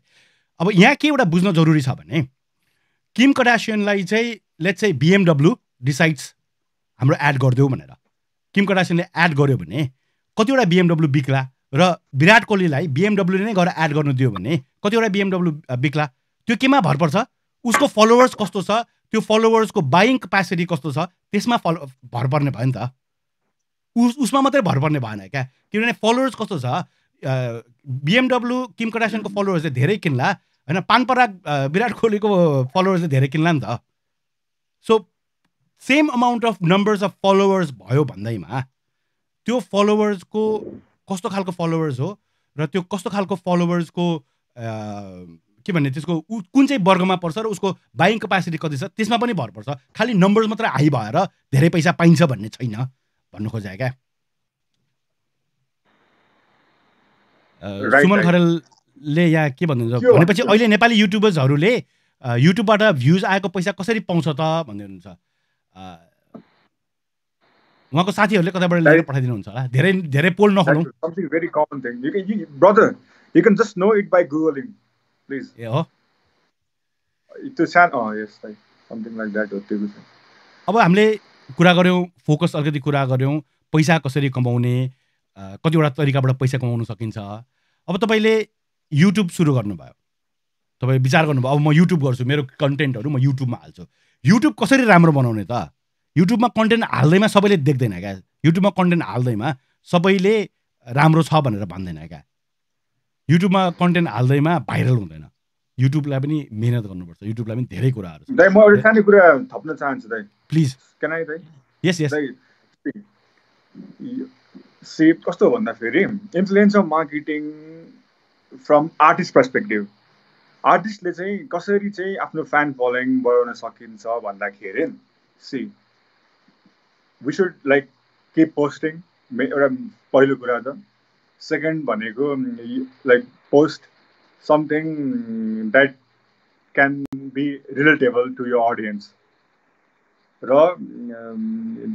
लाइक तपाईँको अडियन्स, तपाईँको अडियन्सलाई पनि बुझेर चाहिँ तपाईँले सिमिलर इन्टरेक्टिभ कुराहरू र पोस्ट गर्नुभयो भने चाहिँ तपाईँको इन्गेजमेन्ट पनि बढ्छ र सँगसँगै तपाईँको इन्गेजमेन्ट बढ्नुको साथसाथै तपाईँको एज पर इन्स्टाग्राम अल्गोरिदम तपाईँको पोस्टहरू आफै बुस्ट हुँदै जान्छ त्यो एउटा सिस्टममा। सो फर म्युजिसियन्सहरूलाई चाहिँ keep posting authentic content, know your audience र लाइक कस्तो भन्दाखेरि influencer marketing like to gain more followers is like लुपिङ तपाईँको एउटा सेड्युलिङ हो क्या। लाइक किप पोस्टिङ भन्छु म चाहिँ, किप पोस्टिङ अथेन्टिक कन्टेन्ट। पक्कै पनि। अब मैले अघि भनेको जस्तो लेट्स गो टु युट्युब। युट्युबको बारेमा कुरा गरौँ। युट्युब के हो र युट्युबले के गर्न सकिन्छ र युट्युबलाई कसरी राम्रो बनाउने। युट्युबमा चाहिँ सबभन्दा कुरा चाहिँ अप्टिमाइज भिडियो हुनु पर्यो र त्यो भनेको के हो त्यो कुरा गरौँ ल।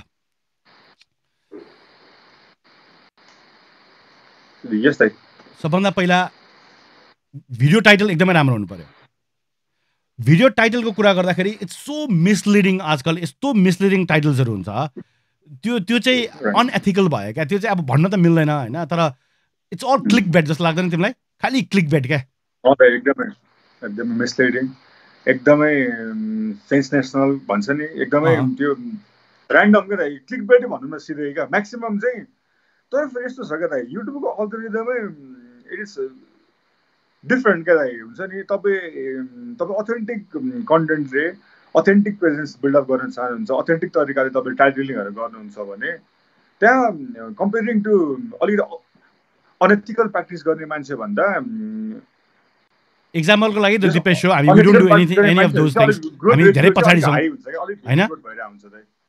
हजुर हामी मैले भनेको दिपेश शोकै कुरा गरौँ एक्जाम्पल। हामी त्यस्तो केही गर्दैनौं, हामी धेरै पछाडी छौं भ्युज पनि सबै थोकको लागि। तर हामीले त्यसलाई चेन्ज गर्ने हो भने रातारात हामी वी क्यान बिकम लाइक ट्रेन्डिङमा आउँछौं क्या। तर we don't want to do that. तर we want to build authentic audience भनौं न हैन। We want to build a good fan base. त्यही भएर we don't practice all that unethical things. किनभने ways to do it like and we know the ways to how to do it हैन। Viral कसरी जाने, के गर्ने, के गरे भने हुन्छ, कहाँ क्लिक गर्छ, कहाँ गर्दैन भन्ने। तर we don't want to do that है। त्यस्तै अर्को चाहिँ गुड भिडियो टाइटल्स हुनु पर्यो। कस्टम थम्बनेल अपलोड गर्नुहोस्। अनि जस्तो अहिले तपाईले दुईजना हामी दुईजना यहाँ देखिरहनु भएको छ नि बोलेको हैन, त्यो बोलेको त्यस्तो खालको चाहिँ नहाल्नुहोस्। एउटा थम्बनेल बनाएर कभर जस्तो थम्बनेल बनाएर हाल्नुहोस्। त्यस्तै तपाईँले युट्युबमा अपलोड गर्दाखेरि अर्को तपाईँले के गर्न सक्नुहुन्छ, युट्युब कार्ड्सहरू हाल्नुहोस् क्या। कार्ड्स भन्नाले त्यो बिचमा लिङ्क्सहरू हाल्न मिल्छ क्या, यहाँबाट यहाँ जा, यो गर भनेर होइन। त्यो कार्ड्सहरू इन्सर्ट गर्नुहोस्, युट्युबमा अपलोड गर्दाखेरि त्यो अप्सन्सहरू आउँछ, इन्सर्ट कार्ड्सहरू हाल्नुहोस् होइन। त्यसपछि तपाईँले त्यस्तै अर्को किवर्ड्सहरू, ट्याग्सहरू। Keyword is very important because YouTube is the second largest search engine in the world. So keyword र त्यो ट्याग्सहरू चाहिँ एकदमै रेलेभेन्ट होइन, त्योहरू हाल्न एकदमै जरुरी छ। राइट देन, यस। अनि त्यसपछि अर्को भिडियोको डिस्क्रिप्सन एकदम राम्रोसँग लेख्नुहोस्। मिसलिडिङ लेख्नुभयो भने तपाईँले पाउनुहुन्छ होला, तर त्यस्तो च्यानल हेरेर त्यस्तो काम गरेर राति निन्द्रा लाग्ला र यार, खालि पैसै मात्र सबै कुरा होइन नि होइन। त्यही भएर जे पाइ त्यही हुन्छ नि, जे पाइ त्यही। I want to say something like, yes please. If you want to do good on YouTube, like keep posting authentic content. Yes. Like म चाहिँ के भन्छु भन्दाखेरि make them like tell them about you, right? Tell them about you, tell them like be reflective, be expressive, like त्यसो गर्यो भने चाहिँ you be you र you'll make an authentic fan base क्या। त्यसरी गयो भने चाहिँ you long termly you can penetrate yourself as a personal brand क्या, as a brand itself क्या। त्यसरी जाँदा चाहिँ राम्रो हुन्छ भन्छु म चाहिँ। त्यो स्प्यामी तरिकाले जानु भएन होइन। त्यस्तै अर्को तपाईँले गर्नु सक्नुहुन्छ, इन्ट्रो युज गर्नुहोस्। इन्ट्रो भन्नाले जस्तै युट्युबमा नर्मली सुरुमा 5 सेकेन्ड को यस्तो स्किप गर्ने एड आउँछ होइन। त्योभन्दा अगाडि अलिकति इन्ट्रोमा चाहिँ के हुन्छ भने मान्छेले तपाईँको 8 सेकेन्डमा डिसाइड गर्छ क्या तपाईँको भिडियो हेर्ने कि नभर्ने भने। Average viewing time is 8 seconds जस्तो लाग्छ मलाई युट्युबको होइन।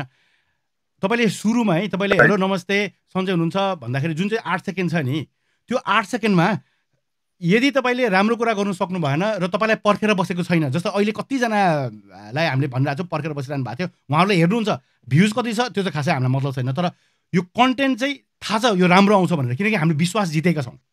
त्यो भए एकदम राम्रो भयो। तर यदि तपाईँ नयाँ हुनुहुन्छ, तपाईँसँग थाहा छैन, तपाईँलाई चिनेको छैन भने तपाईँको सुरुको introduction has to be really nice. त्यो इन्ट्रो चाहिँ एकदमै राम्रो हुनु पऱ्यो क्या। तपाईँले चाहिँ सुरुमा let's say you start the so is नमस्ते, म चाहिँ आज एउटा भिडियो बनाउँछु अनि भिडियोमा चाहिँ भनेर 8 सेकेन्ड बिताइदिनु भयो भने I don't think any one will watch, will just skip होइन। किन अघि मैले भने जस्तो माइलाबाट माइकल र माइकल लालजनालाई एउटा स्किपको कुरा, एउटा क्लिकको कुरा हो होइन। त्यही भएर त्यो गर्नुभयो भने तपाईँलाई कसले पनि हेर्दैन। यदि तपाईँको भिडियो छ, जस्तै मैले आजको भिडियोको मैले इन्ट्रोडक्सन दिनु पऱ्यो भने this is how I will do it. के तपाईँ गीत गाउनुहुन्छ, सोसियल मिडियाबाट आइरहेको पैसा अझ बेसी बनाउन चाहनुहुन्छ, युट्युबमा भएको भिडियोको भ्युज बढाउन चाहनुहुन्छ, हामीसँग त्यसका उपायहरू छन्, पर्खदै गर्नुहोस्। Okay. Maybe that will work. Can I add up? Yes. सानो कुरा जस्तो युट्युबमा चाहिँ दाइ सबैभन्दा एकदम इम्पोर्टेन्ट कुरा भनेको चाहिँ उयो हो क्या, रिटेन्सन हो क्या, वाच टाइम रिटेन्सन भनेको क्या। जस्ट भन्न खोजेको लाइक तपाईँको भ्युअरसँग चाहिँ like take your viewers to the and क्या। एक्ज्याक्टली द्याट त्यही कुराले चाहिँ तपाईँको युट्युब अल्गोरिदममा चाहिँ हेल्प गर्छ क्या दाइ। त्यसले एउटा केही क्लिक हुन्छ र तपाईँको रिचहरू चाहिँ तपाईँको सजेस्टेड भिडियोजमा, रिकमेन्डेड भिडियोजमा पर्ने हो क्या दाइ। मेन कुरा युट्युबमा चाहिँ सबैभन्दा ठुलो कुरा छ भने की थिङ भनेको चाहिँ रिटेन्सन हो दाइ। म एउटा कुरा तपाईँले अन्तिमसम्म लान सक्नु पर्यो। म एउटा कुरा थपिहालेर तिमीले भनेको ठ्याक्कै तिम्रो कुरामा, जस्तै एउटा भिडियोको भ्युज चाहिँ 10,000 छ अरे होइन। हजुर। र अर्को एउटा भिडियोको भ्युज चाहिँ 10 मिनटको भिडियोको भ्युज भनौँ न 10,000 छ, अर्को एउटा भिडियोको भ्युज चाहिँ 3,000 मात्रै छ अरे, त्यही 10 मिनट भिडियोको भ्युज। त्यो 3,000ले धेरै पैसा कमाउन सकेका हुन्छ क्या त्यो अगाडिको 10,000 भन्दा। किनकि युट्युबमा के हुन्छ भने एकचोटि 30 सेकेन्ड हेर्ने बित्तिकै एउटा भ्युज भनेर काउन्ट हुन्छ होइन। तर 30 सेकेन्ड हेरेको भिडियो लक्ष्मणले भनेको जस्तो रिकमेन्डेड हुँदैन, सजेस्टेड हुँदैन, त्यो भिडियो धेरै देखाउन पाइँदैन होइन। त्यही भएकोले गर्दाखेरि त्यो युट्युबले त्यो अल्गोरिदममा बस्नको लागि तपाईँको रिटेन्सन हुनु पऱ्यो, लामो समयसम्म हेर्न सक्नु पऱ्यो क्या त्यो युट्युबको भिडियो क्या। किनकि युट्युबलाई पनि थाहा हुन्छ लामो हेऱ्यो भने यसको कन्टेन्ट राम्रो रहेछ, त्यही भएर रिकमेन्ड गर्ने हो नि त। सो भ्युज धेरै भयो भन्दैमा इट डजन्ट मिन उसले धेरै हेऱ्यो अथवा राम्रो भयो, हिट भयो, मान्छेले सबै कुरा बुझेको छ भन्ने होइन क्या। र एउटा कुरा म तपाईँलाई खुसीको कुरा भन्छु ल, हाम्रो एकदमै कम छ युट्युबमा भ्युज, तर हाम्रो एभरेज भ्युइङ टाइम कति छ थाहा छ? मैले अघि भने नि इन्टरनेटमा युट्युबमा 8 सेकेन्ड छ एभरेज, हाम्रो 38 मिनट छ। हाम्रो च्यानलको average viewing time is 38 minutes. So that's huge है। त्यो जे पाइ त्यही कन्टेन्ट नहालेर, जे पाइ त्यही हेडलाइन नहालेर होइन, so that is what we are earning भनौँ न। हामीलाई चाहिँ राम्रो मान्छेले विश्वास गर्दै हुनुहुन्छ। 38 मिनट एभरेज भनेको इट्स अ बिग थिङ हो क्या। त्यो 38 मिनटसम्म तपाईँको भिडियो हेरेर बस्नु भनेको कुरा मै हेर्दिनँ यार, होइन। त्यस्तै अर्को कुरा चाहिँ तपाईँले भिडियो बनाउँदाखेरि अब के गर्नुपर्छ भने हाइएस्ट क्वालिटी भिडियो भनेको चाहिँ जस्तै युट्युबमा चाहिँ मैले 1080p मा एउटा भिडियो बनाएर हाल्दै अरे भने युट्युबले के गर्छ भने उसको त संसारभरि सर्भर्सहरू छ। त्यो 1080p को भिडियोलाई उसले टुक्रा टुक्रा पार्छ होइन 1080p लाई। त्यसपछि 720 को टुक्रा टुक्रा पार्छ। त्यसपछि उसले 460 को टुक्रा टुक्रा पार्छ, 320 टुक्रा टुक्रा पार्छ, 160 टुक्रा टुक्रा पार्छ। भनेको सानो फाइलहरू पनि बनाउँछ क्या। र सानो फाइलहरू बनाइसकेपछि मेरो इन्टरनेट कनेक्सन अनुसार उसले मलाई त्यो फाइल दिन्छ क्या। मेरो कनेक्सन एकदमै राम्रो छ भने 1080p पाएँ मैले। 1080p पहिलो टुक्रा पनि पाएँ, सेकेन्ड टुक्रा 1080p, थर्ड टुक्रा 1080p, फोर्थ टुक्रा 1080p। तर मेरो इन्टरनेट कनेक्सन घट्दै गयो भने 1080 बाट 720 जान्छ, अर्को टुक्रा, त्यसको टुक्रा फेरि 360, 160। रोकिँदैन युट्युबको भिडियो। आजकल याद गर्नुहोस्, भिडियो रोकिँदैन, तर भिडियो नरोके पनि क्वालिटी घट्दै घट्दै घट्दै जान्छ क्या। ओके। त्यसैले तपाईँले हाइएस्ट क्वालिटी भिडियो तपाईँले सक्नुहुन्छ भने 4K भिडियो हाल्नुहोस् न। सानो त उसले आफै बनाइन्छ नि। सबभन्दा राम्रो मान्छेले 4K हेर्छ। र त्यसपछिको तलको जति इन्टरनेट कनेक्सन छ र जसको डिभाइसले सपोर्ट गर्छ, जस्तै फोनहरूले पनि 4K भिडियो डिभाइस सपोर्ट गर्ने एकदमै कम छ। नर्मली 2K सम्म सपोर्ट गर्छ होइन। तपाईँ कम्प्युटरमा 5K, 6K, 8K मोनिटरसम्म आएको छ होइन। त्यसैले त्यो भिडियोहरू हेर्नको लागि चाहिँ त्यो सबभन्दा हाइएस्ट क्वालिटीमा चाहिँ तपाईँले भिडियो हाल्नुपर्छ। हो भिडियो त हो नि भनेर 720p मा हाल्ने काम नगर्नुहोस्। त्यस्तै अर्को कुरा गरौँ अन्तिममा युट्युबको लागि चाहिँ भिडियोको अन्तमा एन्ड स्क्रिन भन्ने हुन्छ। भिडियो सिधिसकेपछि त्यो हाल्न नबिर्सिनुहोस्, त्यो एकदमै जरुरी छ। त्यहाँ हेरिसकेपछि अर्को भिडियो कुन हेर्ने त भनेर त्यसले डिसाइड गर्छ, त्यो हाल्न एकदमै जरुरी छ। त्यो पनि हाल्नु होला। अर्ग्यानिक भ्युज भर्सेस किनेको views. Exactly James, organic views versus किनेको भ्युज। किनेको भ्युज के गर्छ, जसले किन्नुहुन्छ उहाँले 30 सेकेन्डमा एउटा भ्युज आउने हो, 30 सेकेन्ड मात्रै हेरेर त्यो हटाइन्छ किनेको छ भने होइन। अर्ग्यानिक भ्युज छ भने उसले लामो समयसम्म हेर्छ, किन राम्रो छ कन्टेन्ट, उसलाई मन परेर हेरेको हुन्छ। हो एक्ज्याक्टली जेम्सले एकदम ठिक भन्यो, अर्ग्यानिक प्लस किनेको भ्युज होइन। त्यस्तै अर्को कुरा चाहिँ तपाईँले प्लेलिस्ट बनाउनुहोस्। जस्तै तपाईँले अरूको त के कुरा गर्ने, दिपेश शोमा जानुभयो भने दिपेश शोमा अहिले द अनेस्ट इन्टरभ्युज भन्ने एउटा प्लेलिस्ट छ, फोटोग्राफी ट्युटोरियल्स भन्ने प्लेलिस्ट छ, त्यसपछि भिडियो क्लिप्स भन्ने, इन्टरभ्यू क्लिप्स भन्ने प्लेलिस्ट छ। सबै भिडियोको प्लेलिस्टहरू बनाउनुहोस् ताकि मान्छेहरूलाई चाहिँ उसलाई मन परेको प्रकारको भिडियो त्यो सबै एउटै प्लेलिस्टमा पाओस्। अब हामीले युट्युबमा अलिकति च्यानल कसरी अप्टिमाइज गर्छ त्यसको बारेमा कुरा गरौँ है लक्ष्मण।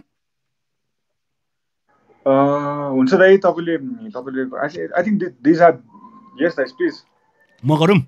ओके हुन्छ दाइ, मलाई फर्स्टमा भन्छु नि दाइ। फर्स्टमा आइकन चुज गर्नु पर्यो च्यानलको। तपाईँको के आइकन हो च्यानलको त्यो एउटा एकदमै जरुरी छ होइन। त्यसपछि तपाईँले च्यानलको आर्ट भनेको जुन चाहिँ तपाईँको च्यानलको पेजमा आउँछ, जस्तै youtube.com/ कुनिके होइन /user/ कुनिके भनेर त्यो आउँदाखेरि त्यो पेजमा च्यानल आर्ट भनेर माथि जुन आउँछ त्यो आर्ट पनि तपाईँले आफ्नो अपलोड गर्नुहोस्, युट्युबको नछोड्नुहोस् है। त्यसपछि तपाईँले अर्को गर्नुपर्ने कुरा भनेको च्यानलको डिस्क्रिप्सन लेख्नुहोस्। तपाईँको च्यानल के को बारेमा हो त। कोही एउटा नयाँ मान्छे आयो भने त्यो च्यानल के को बारेमा होस् उसले पढ्न सकोस्, त्यसको बारेमा थाहा होस्। त्यो च्यानलमा चाहिँ तपाईँले कस्तो खालको भिडियोहरू हाल्नुहुन्छ त्यसको बारेमा थाहा हुन एकदमै जरुरी छ। त्यसपछि त्यो च्यानलको त्यही आर्टमा चाहिँ तल लिङ्कहरू हाल्नु मिल्छ, वेबसाइटको लिङ्क, सोसियल मिडियाको लिङ्क, अबाउट को ट्याबमा गएर चाहिँ त्यो सबै त्यो लिङ्कहरू हाल्नु मिल्छ। अबाउटको ट्याबमा गएर तपाईँको बिजनेसको इमेल एड्रेसदेखि लिएर सबै थोक हाल्नु मिल्छ, त्यो हाल्न नबिर्सिनु होला। तपाईँको फिचर च्यानल्स भनेर यदि तपाईँको अरू च्यानल्सहरू तपाईँले फिचर गर्न चाहनुहुन्छ भने त्यो पनि राख्न नबिर्सिनु होला। तपाईँको अरू च्यानल्स छ भने तपाईँको एउटै बिजनेस अन्तर्गत धेरै च्यानल्सहरू पनि हुनसक्छ क्या, र त्यो पनि तपाईँले फिचर भनेर राख्न सक्नुहुन्छ। त्यसपछि युट्युबको च्यानल भेरिफाई गर्न नबिर्सिनु होला। तपाईँको च्यानलको लेआउट र डिस्कसनलाई चाहिँ इनेबल गर्नुहोस् ताकि कमेन्ट गरेर मान्छेहरूले चाहिँ डिस्कसन गर्न सकोस्। च्यानलको ट्रेलर बनाउनुहोस्। यो च्यानल चाहिँ के को बारेमा हो भनेर नयाँ मान्छे आयो भने त्यो ट्रेलर 30 सेकेन्डको भिडियो हेरेर त्यो च्यानलको बारेमा थाहा पाओस्, जसलाई पढ्नु मन छैन उसले हेरेर थाहा पाओस्। त्यस्तै तपाईँले सेक्सन्सहरू चाहिँ च्यानलको सेक्सन बनाउनुहुन्छ, प्लेलिस्ट, लाइभ भिडियोज, प्लेलिस्टको डिफ्रेन्ट सेक्सन्सहरू चाहिँ युट्युबमा त्यो अर्गनाइज गर्न मिल्छ क्या, त्यो सेक्सन्सहरू बनाउनुहोस् तपाईँले। इट्स अल्सो भेरी इम्पोर्टेन्ट होइन। त्यसपछि च्यानलको युआरएल कस्टमाइज गर्नुहोस्। म कतिजना कलाकारहरूसँगले कुरा गर्छु, उहाँहरूको च्यानलको युआरएल के हुन्छ थाहा छ लक्ष्मण? युट्युबको तल देखाउनु पऱ्यो भने हजुर होइन XYZ_984 कोनी के यतिवटा हुन्छ क्या। त्यो हुन्छ नि युट्युबले सुरुमा दिने क्या, किनकि उहाँहरूले त्यो युआरएल कस्टमाइज गर्नु भएन क्या। जस्तै दिपेश शोको च्यानलको युआरएल के छ भन्दा youtube.com/thedeepesh show, त्यो मैले कस्टमाइज गरेँ क्या। हो त्यो चाहिँ गर्नुपर्छ तपाईँहरूले होइन। त्यो च्यानलको नाम के हुन्छ क्या फेरि कस्तो हुन्छ भने दाइ म एउटा सानो कुरा राखेँ ल के हुन्छ भन्दाखेरि क्या दाइ तपाईँले फेरि तपाईँको युजर नेम क्रिएट गर्ने चाहिँ तपाईँलाई 2 चोटि या 3 चोटि चान्स दिन्छ क्या दाइ। त्यो युजर नेम क्रिएट गरी फेरि चेन्ज गर्न पाइँदैन दाइ होइन। तर म चाहिँ के भन्छु भने अन्टिल अनलेस तपाईँ जब स्योर हुनु तपाईँ युजर नेम के राख्ने भनेर तबसम्म तपाईँको डिफल्ट राख्नुहोस्। जब तपाईँ स्योर हुनुहुन्छ कि म यही निचमा यदि तपाईँ आर्टिस्ट हुनुहुन्छ भने अब म मेरो नाम राख्छु भनेर सोच्नुहुन्छ भने पछि राख्दा राम्रो। या यदि तपाईँ कुनै बिजनेस तपाईँ एउटा च्यानल ग्रो गरिरहनु भएको छ तर तपाईँलाई लाग्ला नि त फेरि त्यो च्यानल ग्रो गरेपछि भोलि म चाहिँ यसलाई अर्को च्यानल बनाउँछु भनेर सोच्नु त्यस्तो परेको खण्डमा चाहिँ त्यो युजर नेम नराखेको राम्रो। तपाईँ यदि स्योर हुन्छ कि म यही नै गर्छु, मेरो चाहिँ निचै यही हो, मेरो अब यदि आर्टिस्टको च्यानल छ भने म आर्टिस्टको नाम राख्दा भइहाल्यो होइन दाइ? कुरो बुझ्नु दाइ मैले भन्न खोजेको? बुझेँ। भन्नाले पछि गएर त्यो च्यानल चेन्जको नाम चेन्ज गर्नु नपाउँदाखेरि धोका नहोस्। नपाउँदाखेरि टेन्सन हुन्छ फेरि। त्यही भएर चाहिँ त्यसरी गर्दा राम्रो। अब स्योर हुनु पऱ्यो क्या, आफ्नो एक्सन्सहरूमा स्योर हुनु पऱ्यो। तर तपाईँले भनेअनुसार चाहिँ म्याक्सिममको चाहिँ अब त्यो थाहा नभएर हो। तर इनकेस यस्तो पनि हुनसक्छ है भन्ने कुरा मैले भन्न खोजेको चाहिँ। अब एकैछिन कुरा गरौँ अबाउट भेरियस एभेन्युज, रेभेन्यू कसरी उ गर्छ भनेर कुरा गरौँ होइन। एकैछिन है त, यसको आयो खै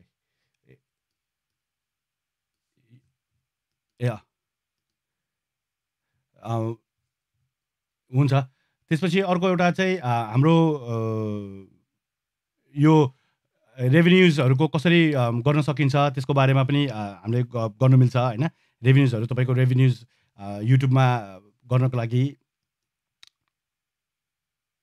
युट्युबको म्युजिक ट्र्याक बनाउन नबिर्सिनु होला, त्यो आर्ट ट्र्याक भन्छ होइन। तपाईँले चाहिँ पेट्रोन, फ्यान्स अन्ली, फेसबुक, युट्युबमा पनि तपाईँले सब्सक्रिप्सन बेचेर तपाईँले पैसा कमाउन सक्नुहुन्छ। तपाईँको कन्टेन्ट आइडी गर्नुभयो भने फ्यान्सहरूलाई म्युजिक युज गर्नु दिन सक्नुहुन्छ। त्यस्तै तपाईँले म्युजिक भिडियो प्रमोट गर्नको लागि चाहिँ के गर्न सक्नुहुन्छ भन्दाखेरि स्ट्यान्डर्ड म्युजिक भिडियो प्रमोट गर्न सक्नुहुन्छ तपाईँले। त्यसपछि अर्को लाइभ कन्सर्टको फुटेजहरू हाल्न सक्नुहुन्छ तपाईँले। तपाईँले वान टेक म्युजिक भिडियोहरू बनाउन सक्नुहुन्छ होइन। त्यसपछि इन्टरभ्युजहरू हाल्न सक्नुहुन्छ तपाईँले। मिनी डकुमेन्ट्री जस्तो आफ्नै कसरी भिडियो बन्यो के बन्यो तपाईँको ब्यान्डको बारेमा अथवा भिडियो प्रेस किट होइन, यो गीतको बारेमा मैले चाहिँ नयाँ गीत बनाएँ यो चाहिँ यस्तो हो भनेर त्यस्तो गर्न सक्नुहुन्छ। बिहाइन्ड द सिन्स हाल्न सक्नुहुन्छ, भिडियो सङ्ग्स, लिरिकल सङ्ग्सहरू हाल्न सक्नुहुन्छ। फ्यान्सहरूलाई तपाईँको गीत कभर गर्नुहोस् भनेर भन्न सक्नुहुन्छ होइन। त्यस्तै अब फेसबुक पनि अलिकति कुरा गरौँ होइन। फेसबुकमा अहिले 750 मिलियन एक्टिभ युजर्स छ क्या, भनेको एकदम ठुलो मार्केट हो क्या। त्यो जस्तो ठुलो मार्केट कुनै पनि छैन। फेसबुकमा तपाईँले जे पनि गर्न सक्नुहुन्छ, तपाईँले बेच्न मात्र होइन। तपाईँको हरेक फेसबुक पोस्ट चाहिँ युनिक हुनुपर्छ होइन। त्यस्तै तपाईँको कन्टेन्टहरू सिरियलाइज बनाउनुहोस्। तपाईँले म अब भोलि यो हाल्छु, मैले त्यो हालेँ कस्तो लाग्यो तपाईँलाई भनेर त्यो सिरियल गर्ने क्या, त्यो गर्नुहोस्। लाइक बटन भनेको के हो भने मान्छेहरूलाई चाहिँ त्यतिकै लाइक गर्दैन क्या। मान्छेहरूले क्वेसन सोध्नु भयो भने अथवा केही मान्छेहरूलाई रिकमेन्डेसन माग्नुहोस् न, मान्छेलाई त्यो सल्लाह दिन त एकदमै मजा लाग्छ क्या। हुन्छ नि यस्तो गर उसो गर भन्नलाई होइन। त्यो रिकमेन्डेसन माग्नु भयो भने त्यो पनि मजा आउँछ होइन। त्यसपछि अर्को फेसबुक इभेन्ट्सहरू क्रिएट गर्न सक्नुहुन्छ कन्सर्टहरूको लागि। मैले कति देख्छु इभेन्ट्सहरू क्रिएट गर्दैन। त्यसपछि लाइभ भिडियोजहरू भयो। त्यसपछि अर्को चाहिँ फेसबुकमा तिमीले लक्ष्मण याद गरेको छौ युट्युबको भिडियोहरू सेयर गर्नुहुन्छ, तर युट्युबको भिडियो सेयर गर्दाखेरि त्यो थम्बनेलै आउँदैन क्या। त्यसको लागि त्यो चाहिँ के भएको भन्दाखेरि नि दाइ, त्यो चाहिँ जब तपाईँले भिडियो अपलोड गरेर इन्स्ट्यान्टली सेयर गर्नुभयो भने चाहिँ त्यो इस्यु आउँछ दाइ। तपाईँ हल्का टाइम दिनुभयो र तपाईँले जब अपलोड गर्दाखेरि नि दाइ तपाईँले अपलोड थम्बनेल भनेर क्लिक गरेपछि तपाईँले एकछिन त्यो अपलोडिङ भनेर त्यो टाइम छ नि दाइ, त्यो टाइमलाई चाहिँ एकछिन पर्खेर चाहिँ तपाईँले वेट गरेर चाहिँ तपाईँको त्यो थम्बनेल अपलोड हुन दिनुहोस् क्या दाइ। त्यो अपलोड भइसकेपछि चाहिँ पछि त्यस्तो इस्युहरू आउँदैन। नभएपछि अलिकति अब फास्ट एन्ड फ्युरियस भयो भने चाहिँ त्यस्तो हुन्छ दाइ। फेरि अर्को एउटा कुरा चाहिँ तिमी यो बिटली अथवा यो युआरएल सर्टन गर्ने सर्भिसहरू चलायो भने पनि त्यो थम्बनेलहरुको चाहिँ उ हुन्छ क्या, प्रब्लम हुँदैन क्या। हजुर अनि त्यसपछि अर्को चाहिँ अब म्युजिक मार्केटिङको कुरा गरौँ। मार्केटिङ गर्दाखेरि चाहिँ सबभन्दा पहिला you need to know your USP, unique selling point के हो तपाईँको, त्यो चाहिँ एकदमै जान्न जरुरी छ। त्यसपछि तपाईँको story telling has to be really good. तपाईँको अहिले चाहिँ मार्केटिङमा इट्स नट यो प्रडक्ट, इट्स नट यो सर्भिस, इट्स यो स्टोरी। तपाईँको स्टोरी के हो, तपाईँले कस्तो स्टोरी भन्नुहुन्छ तपाईँको प्रडक्टबाट, तपाईँको सर्भिसबाट, तपाईँको गीतबाट, द्याट इज एकदमै जरुरी छ। क्रुसियल कुरा हो, एकदमै इम्पोर्टेन्ट कुरा हो त्यो। हो दाइ, यस दाइ, should I explain this thing? yes please। दाइ, म्युजिक मार्केटिङ भनेको चाहिँ सिम्पली है, अब हामी एकदमै दाइ म अलिकति एक्सप्लेन गर्छु दाइ यो कुरा, ल अलिकति टाइम लिएर आफ्नै तरिकामा। म्युजिक मार्केटिङ भनेको चाहिँ सिम्पली सोसियल मिडिया मार्केटिङ भने जस्तो, युट्युब मार्केटिङ भने जस्तो, इट्स अ म्युजिक मार्केटिङ। अनि म्युजिक मार्केटिङ गर्ने तरिका there are wage, like traditional media भने जस्तो, ट्रेडिसनल मिडिया र यो डिजिटल मिडिया भने जस्तो म्युजिकमा पनि अहिले चाहिँ हामीले there are ways to do it, there are different ways to do it. जस्तै अहिलेको म्युजिक मार्केटिङको सिनेरियो चाहिँ अहिले कम्प्लिटली डिजिटल हो। अहिले चाहिँ कम्प्लिटली डिजिटल हो। डिजिटल प्र्याक्टिसेस थ्रु चाहिँ म्युजिकलाई अझ नि त यो अझ हाम्रो यो डिजिटल मार्केटिङ भन्दा पनि music marketing has to be अझ यो डिजिटल मिडिया भन्दा पनि अलिक अगाडिको हुनुपर्छ क्या त। इफ अलिकति डिजिटल मार्केटिङ भन्दा पनि, जस्तै हामी म्युजिक मार्केटिङमा पनि डिजिटल मार्केटिङ प्र्याक्टिसेसहरू गर्छौँ नि दाइ, त्यो डिजिटल मार्केटिङ प्र्याक्टिस भन्दा पनि अलिकति ट्रेन्डमा नचलेको अलिक डिफ्रेन्टली गर्दाखेरि चाहिँ हामी म्युजिक मार्केटिङमा सक्सेस हुन्छौँ क्या दाइ। द्याट्स वाट द्याट 1% छ नि दाइ, जो 1%हरू छ नि दाइ, अहिले हामीले कुरा गरेको टप 1%, 0.1%, त्यो जमातले चाहिँ दाइ त्यो बेसले चाहिँ त्यसरी गर्छ दाइ म्युजिक मार्केटिङ डिफ्रेन्टली क्या। ट्रेन्ड सेटर हो क्या दाइ उनीहरू। जसले म्युजिक मार्केटिङ राम्रो गरिरहेछ उनीहरू एकदम उहाँ म्युजिसियन्सहरू चाहिँ एकदमै सक्सेसफुल हुनु भएको छ र उनीहरू नै ट्रेन्ड सेटर भइरहेछ क्या दाइ, ट्रेन्ड सेटर भइरहेछ। So what is most important in music marketing is branding. Music त गरिन्छ, गीत त गाइन्छ होइन, अब गीत त गाइन्छ, गीत फालिन्छ, तर like through out best of it क्या, थ्रु आउट एकदमै लाइक प्रपर ब्रान्डिङमा होस्। Like get a artist, get a designer, राम्ररी डिजाइन गर्नुहोस्। अनि लाइक प्लट यो जनरा, प्लट यो लाइक तपाईँको म्युजिक कस्तो छ, कस्तो खालको म्युजिक हो, try to plot in ग्राफिक्समा plot गर्न खोज्नुहोस्। Like better way, I hope you got that. You need to tell a better story होइन अलिकति। अनि अर्को कुरा चाहिँ म्युजिक मार्केटिङ यो के हो भनेर म भन्छु, के होइन पनि म तपाईँलाई भन्छु ल अहिले होइन। जस्तै अब गोल हुनु पऱ्यो क्या, भन्नाले मेरो गोल के हो त, मेरो मार्केटिङको गोल के हो त भनेर त्यो हुनु पऱ्यो। अनि अर्को चाहिँ रिपिट गर्न नडराउनुहोस् क्या। आज तपाईँले जे पोस्ट गर्नुभयो त्यो अबको 5 दिनपछि पोस्ट गर्न नडराउनुहोस् क्या। राम्रो कुरा छ भने पोस्ट गर्नुभयो हुन्छ, किनकि सबैले त्यो पोस्ट सबैले देखेको हुन्छ भन्ने छैन क्या। So don't be afraid of repetition होइन।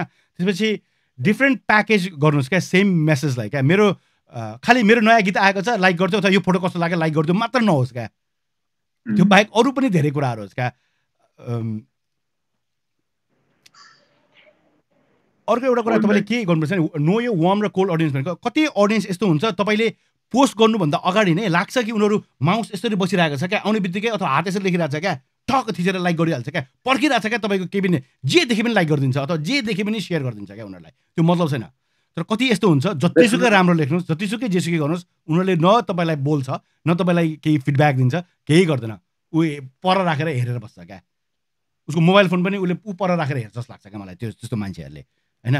त्यो अडियन्स चाहिँ तपाईँलाई थाहा हुन जरुरी छ क्या। त्यस्तै अर्को चाहिँ के कुरा नबिर्सिनुहोस् भने, तपाईँले आज तपाईँको फेसबुकमा अथवा तपाईँको सोसियल मिडियाको कुरा गर्दैछौँ हामी होइन, डिजिटल मार्केटिङको कुरा गर्दैछौँ। जुन यात्रामा तपाईँले तपाईँको दर्शक अथवा श्रोतालाई लानुहुन्छ, द्याट्स अ जर्नी र तपाईँ गाइड हो। इट्स नट लाइक आयो आज एउटा कुरा सोध्यो अनि भोलिदेखि अर्को मान्छे आउने होइन क्या। तपाईँको त्यो यात्रासँगै अगाडि बढ्छ क्या। जस्तै आज भनौँ न, आज जो हेर्दै हुनुहुन्छ यो दिपेश सोको अस्तिदेखि हेर्दै हुनुहुन्छ, हाम्रो यात्रा हो। यो यात्रा पछिसम्म अनन्तकालसम्म चलिरहन्छ क्या। त्यो चाहिँ कहिले पनि बिर्सनु हुँदैन। त्यो चाहिँ कहिले पनि तपाईँले अरूलाई बिर्साउनु दिनु पनि भएन। हाम्रो यो जर्नी हामी सँगै हुन्छौँ। तपाईँ अहिलेदेखि तपाईँको आज पहिलो गीत रेकर्ड गर्नुभयो एल्बमको अन्तिम गीतसम्म, अथवा यो एल्बम मात्र होइन अब आउने 10औँ एल्बमसम्म पनि त्यो जर्नी सँगै चल्नुपर्छ क्या। त्यो जर्नी त्यो चाहिँ कहिल्यै नबिर्सिनुहोस् होइन तपाईँको फ्यानहरू तपाईँको जर्नीमा छ, तपाईँको यात्रामा छ। म एउटा सानो कुरा राखेँ दाइ, अँ सुन्नु न, जस्तै अब अहिलेको हाम्रो कन्टेक्समा हेर्ने हो भने वान अफ द टप हुन्छ नि त, टपेस्ट म्युजिसियन्सहरूको चाहिँ कस्तो छ भन्दाखेरि they are plotting there lifestyle क्या दाइ, they are plotting there lifestyle. अनि हेर्नु न तपाईँ आफै बुझ्नु न, अब they are posting each and everything क्या दाइ, वाट एभर, लाइक एक्ज्याक्टली मैले त्यही आउँदैछु म यहाँ। दे आर सो एक्सप्रेसिभ क्या दाइ, they are letting there fans know about themselves क्या दाइ, यति धेरै यति मजाले लाइक सबै कुरा भन्नु, लाइक भनेर चाहिँ like say if you want to stand out, अनि लाइक हेर्नु दाइ, standing out means having a good presence. र त्यो डिजिटल प्रेजेन्स चाहिँ अझ धेरै बनाउनलाई चाहिँ कन्टेन्ट हो दाइ। तपाईँले how do you deliver yourself भन्दाखेरि बाई क्रिएटिङ अ कन्टेन्ट चाहिँ बनाएको गर्नुहोस्, पोस्ट पनि गरे गर्नुहोस् होइन, like let them know what you do, what you like, what you it, तपाईँले के ट्राभल गर्नुहुन्छ, तपाईँलाई के मनपर्छ, तपाईँको फ्यान फोटोजहरू पनि पोस्ट गर्नुहोस्, तपाईँको अपडेट्सहरू दिनुहोस्।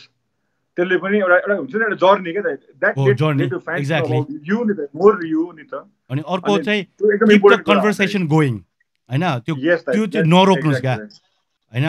अनि अर्को चाहिँ जोसमा आएर, जस्तै अब आज मैले लाइभ गर्दाखेरि चाहिँ 1000 के भन्छ भ्युज भयो, जोसमा आएर म अब एभ्री डे लाइभ गर्छु भनेर नभन्नुहोस् क्या, सक्नुहुन्न भने डोन्ट ओभर कमिट होइन। जोसमा आएर हुन्छ नि हो त्यस्तोहरू चाहिँ गर्नु हुँदैन क्या।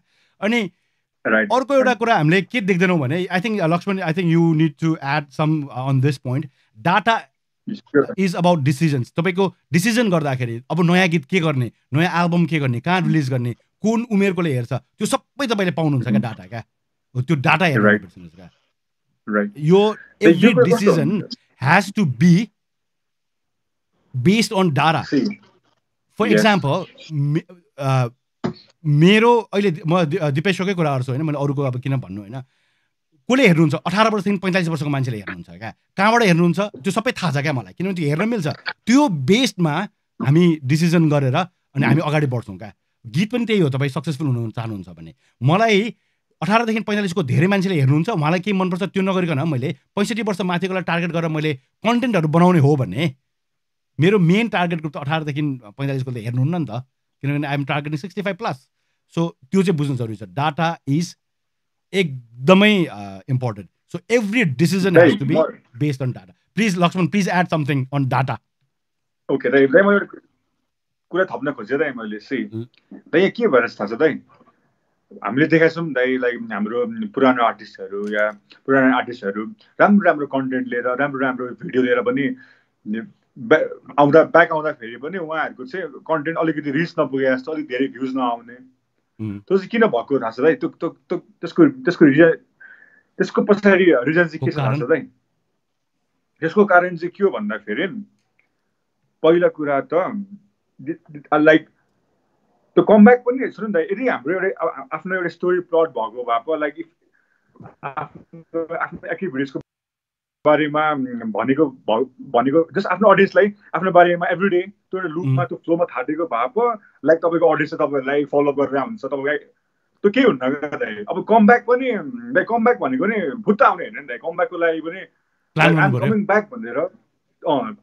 ब्याक भनेर टेक अ टाइम, लाइक 1 महिना राख्नुहोस् क्या। If I coming back with music, यदि तपाईँ पुरानो आर्टिस्ट हुनुहुन्छ भने take a time, like go for press releases, digital मिडियम्सहरू छ, like go for outreach, like pay certain amount of money and like tail them that you are coming up with new music. त्यसरी चाहिँ पेसेन्ससँगले चाहिँ तपाईँ आउनुभयो भने राम्रो। Plus के हो भने दाइ, यस दाइ, अनि अर्को कुरा चाहिँ के हो भन्दाखेरि, दाइ मैले मेरो एक्सपिरियन्समा त यस्तो हुँदो रहेछ क्या दाइ, यो युट्युबको अल्गोरिदम क्या दाइ। अब हामीले सोचे जस्तो, हामीले स्ट्राटेजी बनाए जस्तो केही पनि हुन्न त यहाँनिर, हुन्छ पनि इट हेल्प्स, बट त्यो एउटा एक्युरेसी र रिजल्ट ओरिएन्टेड हुन खोज्छौँ हामी, तर डिपेन्ड्स अपन द अल्गोरिदम नि दाइ। सबै कुराहरू त प्लेटफर्म ओरिएन्टेड हो नि त दाइ सबै कुरा। त्यसको लागि चाहिँ यदि तपाईँ सिङ्गल आर्टिस्ट हुनुहुन्छ, तपाईँ सिङ्गल हान्नु हुँदैछ भने, if you coming back after long time, तपाईँ सिङ्गल नफाल्नुहोस् दाइ, तपाईँ फिचर फाल्नुहोस् या तपाईँ कोल्याब गर्नुहोस्। त्यो कोल्याब गर्दाखेरि चाहिँ दाइ अलिकति रिच धेरै हुँदो रहेछ क्या दाइ, अलिक रिच पनि धेरै हुन्छ। प्लस युट्युबको अल्गोरिदमले चाहिँ बुझ्नुभयो नि दाइ, तपाईँ यदि तपाईँको सोल मात्रै हो नि, तपाईँको जोसँग तपाईँ फिचर गर्नुहुँदैछ उसको पनि अडियन्ससँग तपाईँलाई पुऱ्याइदिन्छ, र त्यस्तो खालको कन्टेन्ट चाहिँ अलिकति राम्रो गरिरहेको छ क्या दाइ, मेरो एक्सपिरियन्समा चाहिँ। अनि अर्को एउटा कुरा त्यस्तो हुन्छ दाइ। म्युजिक मार्केटिङ अर्को चाहिँ के भने एकदमै धेरै अनरिलेटेड कन्टेन्ट्सहरू मिडिया ब्लास्ट भन्छ नि त्यस्तो नगर्नुहोस् फेसबुकमा पोस्टहरू गर्दाखेरि अनि वान अफ प्रोमो स्टान्स क्या प्र्याक्टिस त्यो अघि उसले भने जस्तो त्यो प्लान नगरिकन एकैचोटि आयो होइन म चाहिँ कमब्याक भनेर ढररङ्ग प्रोमो हालिदिएर त्यस्तो पनि नगर्नुहोस् क्या होइन अनि अर्को एकदम डेस्परेट नदेखिनुहोस् त्यो प्ली गरेर प्लिज प्लिज प्लिज भनेर होइन don't do that please don't do that होइन त्यो पनि नदेखिनुहोस् अनि त्यसपछि अर्को तपाईँको आफ्नो म्युजिकल इन्सपिरेसन को हो तपाईँको करियरको हाइलाइट्सहरू के हुन् तपाईँको गीतको कहाँबाट आयो त्यो गीत किन आयो त्यो जन्म कसरी भयो टेक्निकल केही इनोभेसन पो तपाईँले गर्नुभयो कि त्यो गीतमा हो त्यस्तो कुराहरू पनि सोच्नुहोस् क्या खालि हुन्छ नि मेरो गीत सुन यसलाई लाइक गर फेसबुकमा पेजमा गर मलाई फलो गर मात्रै नलेख्नुहोस् क्या तपाईँको आफ्नो करियरको बारेमा अथवा तपाईँको फनी कुरा गीत रेकर्डिङ गर्दाखेरि भएको घटनाहरू हुनसक्छ त्यसको बारेमा लेख्नुहोस् अलिकति म्युजिकको बारेमा लेख्नुहोस् तपाईँलाई आएको कुराहरू सेयर गर्नुहोस् म्युजिक यस्तो खालको म्युजिक कन्ट्रोभर्सी कुराहरू कहिले पनि नगर्नुहोस् जुन कुराले भोलि गएर तपाईँको खुट्टा तान्छ त्यो कुरा कहिले पनि नगर्नुहोस् जस्तै फर इक्जाम्पल म अहिले भन्छु तपाईँलाई अहिले रातोको जमाना छ सपोज कसैले सोध्यो रातो राम्रो कि निलो राम्रो भनेर अहिले रातोको जमाना छ तपाईँले भन्नुभयो रातो राम्रो भोलि कुनै बेला निलोको चलन आयो निलो स्टाइलमा आयो निलो राम्रो भयो भने त्यतिखेर के भन्छ थाहा छ त्यो तपाईँको भिडियो त इन्टरनेटमा गएपछि सधैँको लागि बन्छ त्यो भिडियोलाई निकालेर निलो राम्रो भएको बेला यसले रातो राम्रो भन्यो भनेर त्यसलाई हल्ला गरेर तपाईँलाई त्यतिकै डिप्रेस बनाइन्छ क्या यस्तो कुराहरू गर्दै नगर्नुहोस् जसले यो सोध्छ त्यहाँ जाँदा पनि नजानुहोस् एन्सर पनि नदिनुहोस् यु डोन्ट ह्याभ टु यो चाहिँ आफू नै गर्ने हो क्या होइन र अनि अर्को कुरा तपाईँले सेयर गर्दा तपाईँ सबभन्दा प्राउड भएको मोमेन्ट के हो त्यस्तो पनि सेयर गर्नुहोस् बिकज यो fan wants to know you fan अचेल अलिक बेग्लै छ क्या तपाईँको पहिलाको जस्तो यो सिडी र क्यासेट सुन्ने फ्यानहरू जस्तो छैन क्या त्यसैले यो गर्न चाहिँ एकदमै उ गर्छ र प्रमोसनको लागि मैले एउटा चेकलिस्ट बनाएको छु यो चेकलिस्टहरू हेर्नुहोस् होइन हामी अब अलिकति छिटो गएर तपाईँहरूलाई म मेन यसको आजको उ गर्छु जस्तै तपाईँको वेबसाइट छैन भने वेबसाइट बनाउनुहोस् एउटा घटना भन्छु ल लक्ष्मण हामीले यहाँ ओपेरा हाउसमा एउटा सो गर्न लागेको थियौँ क्या ओपेरा हाउस इज अ खतरा भेन्यू होइन त्यहाँ सो गर्दाखेरि चाहिँ आर्टिस्टहरूको प्रोफाइल दिनुपर्छ क्या अनि आर्टिस्टको हामी नेपालको एकदम खतरा आर्टिस्टको प्रोफाइल दिएको थियो हामी इभेन्ट गर्छु क्या तिमीलाई थाहा छ नि म इभेन्टहरू गर्छु कन्सर्टहरू मेलाहरू अर्गनाइज गर्छु नेपालबाट आर्टिस्टहरू ल्याएर I try to promote all this होइन अनि त्यसपछि उसको के भन्छ त्यो आर्टिस्टको कन्सर्ट गर्नलाई हामी त्यहाँ गएर भेन्यूमा माग्दाखेरि चाहिँ आर्टिस्टको प्रोफाइलहरू पनि माग्यो क्या हाम्रो एज अ कम्पनी दिने त छँदैछ आर्टिस्टको मागिसकेपछि हामीले आर्टिस्टलाई दियौँ त्यो बायोडाटा थियो दियौँ अनि वेबसाइट माग्यो क्या वेबसाइट त छैन वेबसाइटै छैन क्या दे जस्ट कुडन्ट बिलिभ त्यस्तो खतरा आर्टिस्ट नम्बर 1 आर्टिस्ट त्यस्तो खतरा आर्टिस्टको वेबसाइटै छैन क्या अहिलेसम्म पनि छैन उहाँको वेबसाइट सो वेबसाइट हुन इज एकदमै जरुरी क्या तपाईँको त्यो लाछाप भने जस्तो हो क्या वेबसाइट अहिले होइन त्यस्तै you know about Facebook pixel if you don't know Facebook pixel Google it छैन भने मलाई सोध्नुहोस् लक्ष्मणलाई सोध्नुहोस् हामीलाई आएर भन्नुहोस् यु हेभ टु नो तपाईँको फेसबुकमा फ्यान्स कति छ वेबसाइटमा त्यो फ्यान्स आएको छ कि छैन वेबसाइटमा आएको फ्यान्स फेसबुकमा गएको छ कि छैन त्यो सबै जान्न गर्नुपर्छ स्पोटिफाईमा भेरिफाइड हुनुहोस् तपाईँ एज एन आर्टिस्ट एकदमै सजिलो छ तपाईँले केही गर्नुपर्छ क्लेम गरे पुग्छ तपाईँको ट्विटर अथवा अरू कुनै छ भने त्यो पनि भेरिफाई हुनु भएको हुनु पर्दैन एकदमै सजिलो छ होइन तपाईँको एप्पल म्युजिकको आर्टिस्ट अकाउन्ट क्लेम गर्नुहोस्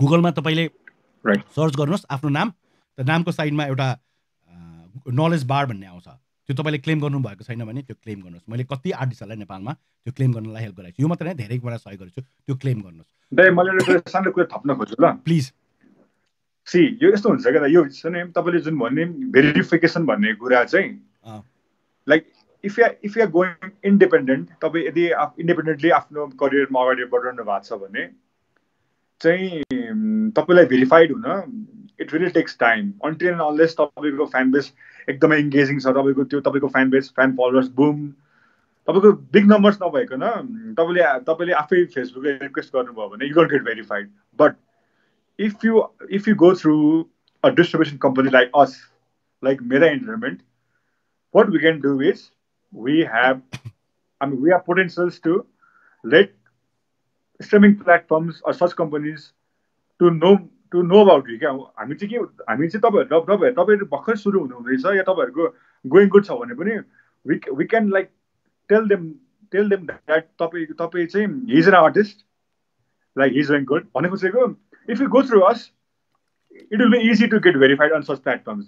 बुझ्नु भयो नि त independently अब त्यो boom भएर जानु भन्दा there are certain ways, right? There are certain but thing there certain criterias चाहिँ त्यो क्राइटेरिया पुरा गऱ्यो भने पनि यु क्यान गेट भेरिफाइड र दिस इज भेरी इम्पोर्टेन्ट क्या दाइ हुन्छ नि अब म चाहिँ दिस तपाईँ कतिजना आर्टिस्टहरू चाहिँ कस्तो भन्दाखेरि पहिला आफू उहाँहरू भेरिफाइड हुनुहुन्छ अनि बिस्तारै आफ्नो कन्टेन्टमा इम्प्रुभ गर्दै गर्दै गएर चाहिँ आफ्नो करियर राम्रो बनाउनु पनि भएको छ र कति चाहिँ अब एउटा हुन्छ नि जस्ट अब विथ बिग फलोइङ भएर अलिक लङ टाइम पछि प्लेटफर्म्सहरूले आफै अवार्ड दिन्छ त्यो भेरिफिकेसन थिङहरू चाहिँ जस्ट मैले what am trying to say is if you join us, Meta Entertainment, if you join us, if you go through our distribution, we can help you on that.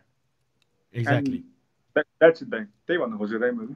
अनि अर्को चाहिँ मैले यो प्रोमोको उसमा आइडियामा भनिरहेको थिएँ होइन के अरे जस्तै युट्युब च्यानल अर्गनाइज गर्नुहोस् होइन गुगल नलेज बोर्ड क्लेम गर्नुहोस् तपाईँको नयाँ भिडियो छ भने प्रिमियर गर्नुहोस् युट्युबमा त्यतिकै अपलोड नगर्नुहोस् लाइभ स्ट्रिमहरू गर्नुहोस् लाइभ स्ट्रिममा आउनुहोस् लाइभ स्ट्रिममा आएर सित्तैमा गीत चाहिँ नगाउनुहोस् होइन तपाईँको आफ्नो प्रडक्टले त्यही हो त्यो नै सित्तैमा बाँडेपछि सधैँ सित्तैमा कहिले काहीँ गाउनुपर्छ तर सधैँ सित्तैमा गाएर मान्छेलाई वाक्क हुने गरी गाइदिनु भयो लाइभमा आएर भने त कसरी बेच्ने यार बेच्ने चिजै त्यही हो त्यसपछि तपाईँको प्रेस रिलिज गर्नुहोस् राम्रो राम्रो फोटो खिच्नुहोस् अहिले खतरा खतरा फोटोग्राफरहरू छ वरिपरि होइन आइजी स्टोरिज इन्स्टाग्राम स्टोरिजहरू आफ्नो म्युजिक राखेर बनाउनुहोस् होइन तपाईँको टार्गेट अडियन्सहरू पहिचान गर्नुहोस् आइडेन्टिफाई गर्नुहोस् कस्तो अडियन्स हो एउटा टिम बनाउनुहोस् साथीसँग सर्कलको एउटा टिम बनाउनुहोस् एक्लै सबै थोक गर्न सकिँदैन त्यस्तै तपाईँको बायोडाटा अपडेट गर्नुहोस् लिङ्क्डइनमा प्रोफाइल छैन भने प्रोफाइल बनाउनुहोस् त्यसपछि डिजिटल डिस्ट्रिब्युटर खोज्नुहोस् डिजिटल डिस्ट्रिब्युटर र डिजिटल मार्केटिङ कम्पनी तपाईँलाई एकदमै चाहिन्छ त्यो गर्नुपर्छ त्यस्तै तपाईँको विकिपिडियामा तपाईँले आफ्नो इन्फो चाहिँ सबमिट गर्नुपर्छ अर्को दाइ मैले एउटा सानो कुरा थप्न खोजेँ ल ल कस्तो भन्दाखेरि नि दाइ म चाहिँ हेर्नु अहिले कस्तो छ नि दाइ लास्ट इयरको एक दुईवटा न्युजले चाहिँ र लास्ट इयरको एक दुईवटा आर्टिस्टको एउटा आर्टिस्टले गर्दा चाहिँ दाइ होइन कस्तो भन्दाखेरि हामी अब इन्डिपेन्डेन्ट पनि जान सक्छौँ है भन्ने खालको एउटा कन्सेप्सन चाहिँ हरेक आर्टिस्टमा छ तर नि दाइ त्यो that's not a long term thing क्या दाइ त्यो तपाईँ इन्डिपेन्डेन्टली पनि तपाईँसँग यति प्रपर टिम छैन भने लाइक त्यो लङ टर्म जाँदैन क्या दाइ बुझ्नुभयो नि दाइ बिकज हरेक फिल्डको हरेक एक्सपर्टिजहरू थ्रु र हरेक like if you come through us, like we know how it's done, because we have the experience of working with renowned artists. To say internationally, just I've worked with Enrique Dai. I've worked with a Chinese rapper who is top now worldwide. His name is Jackson Wang.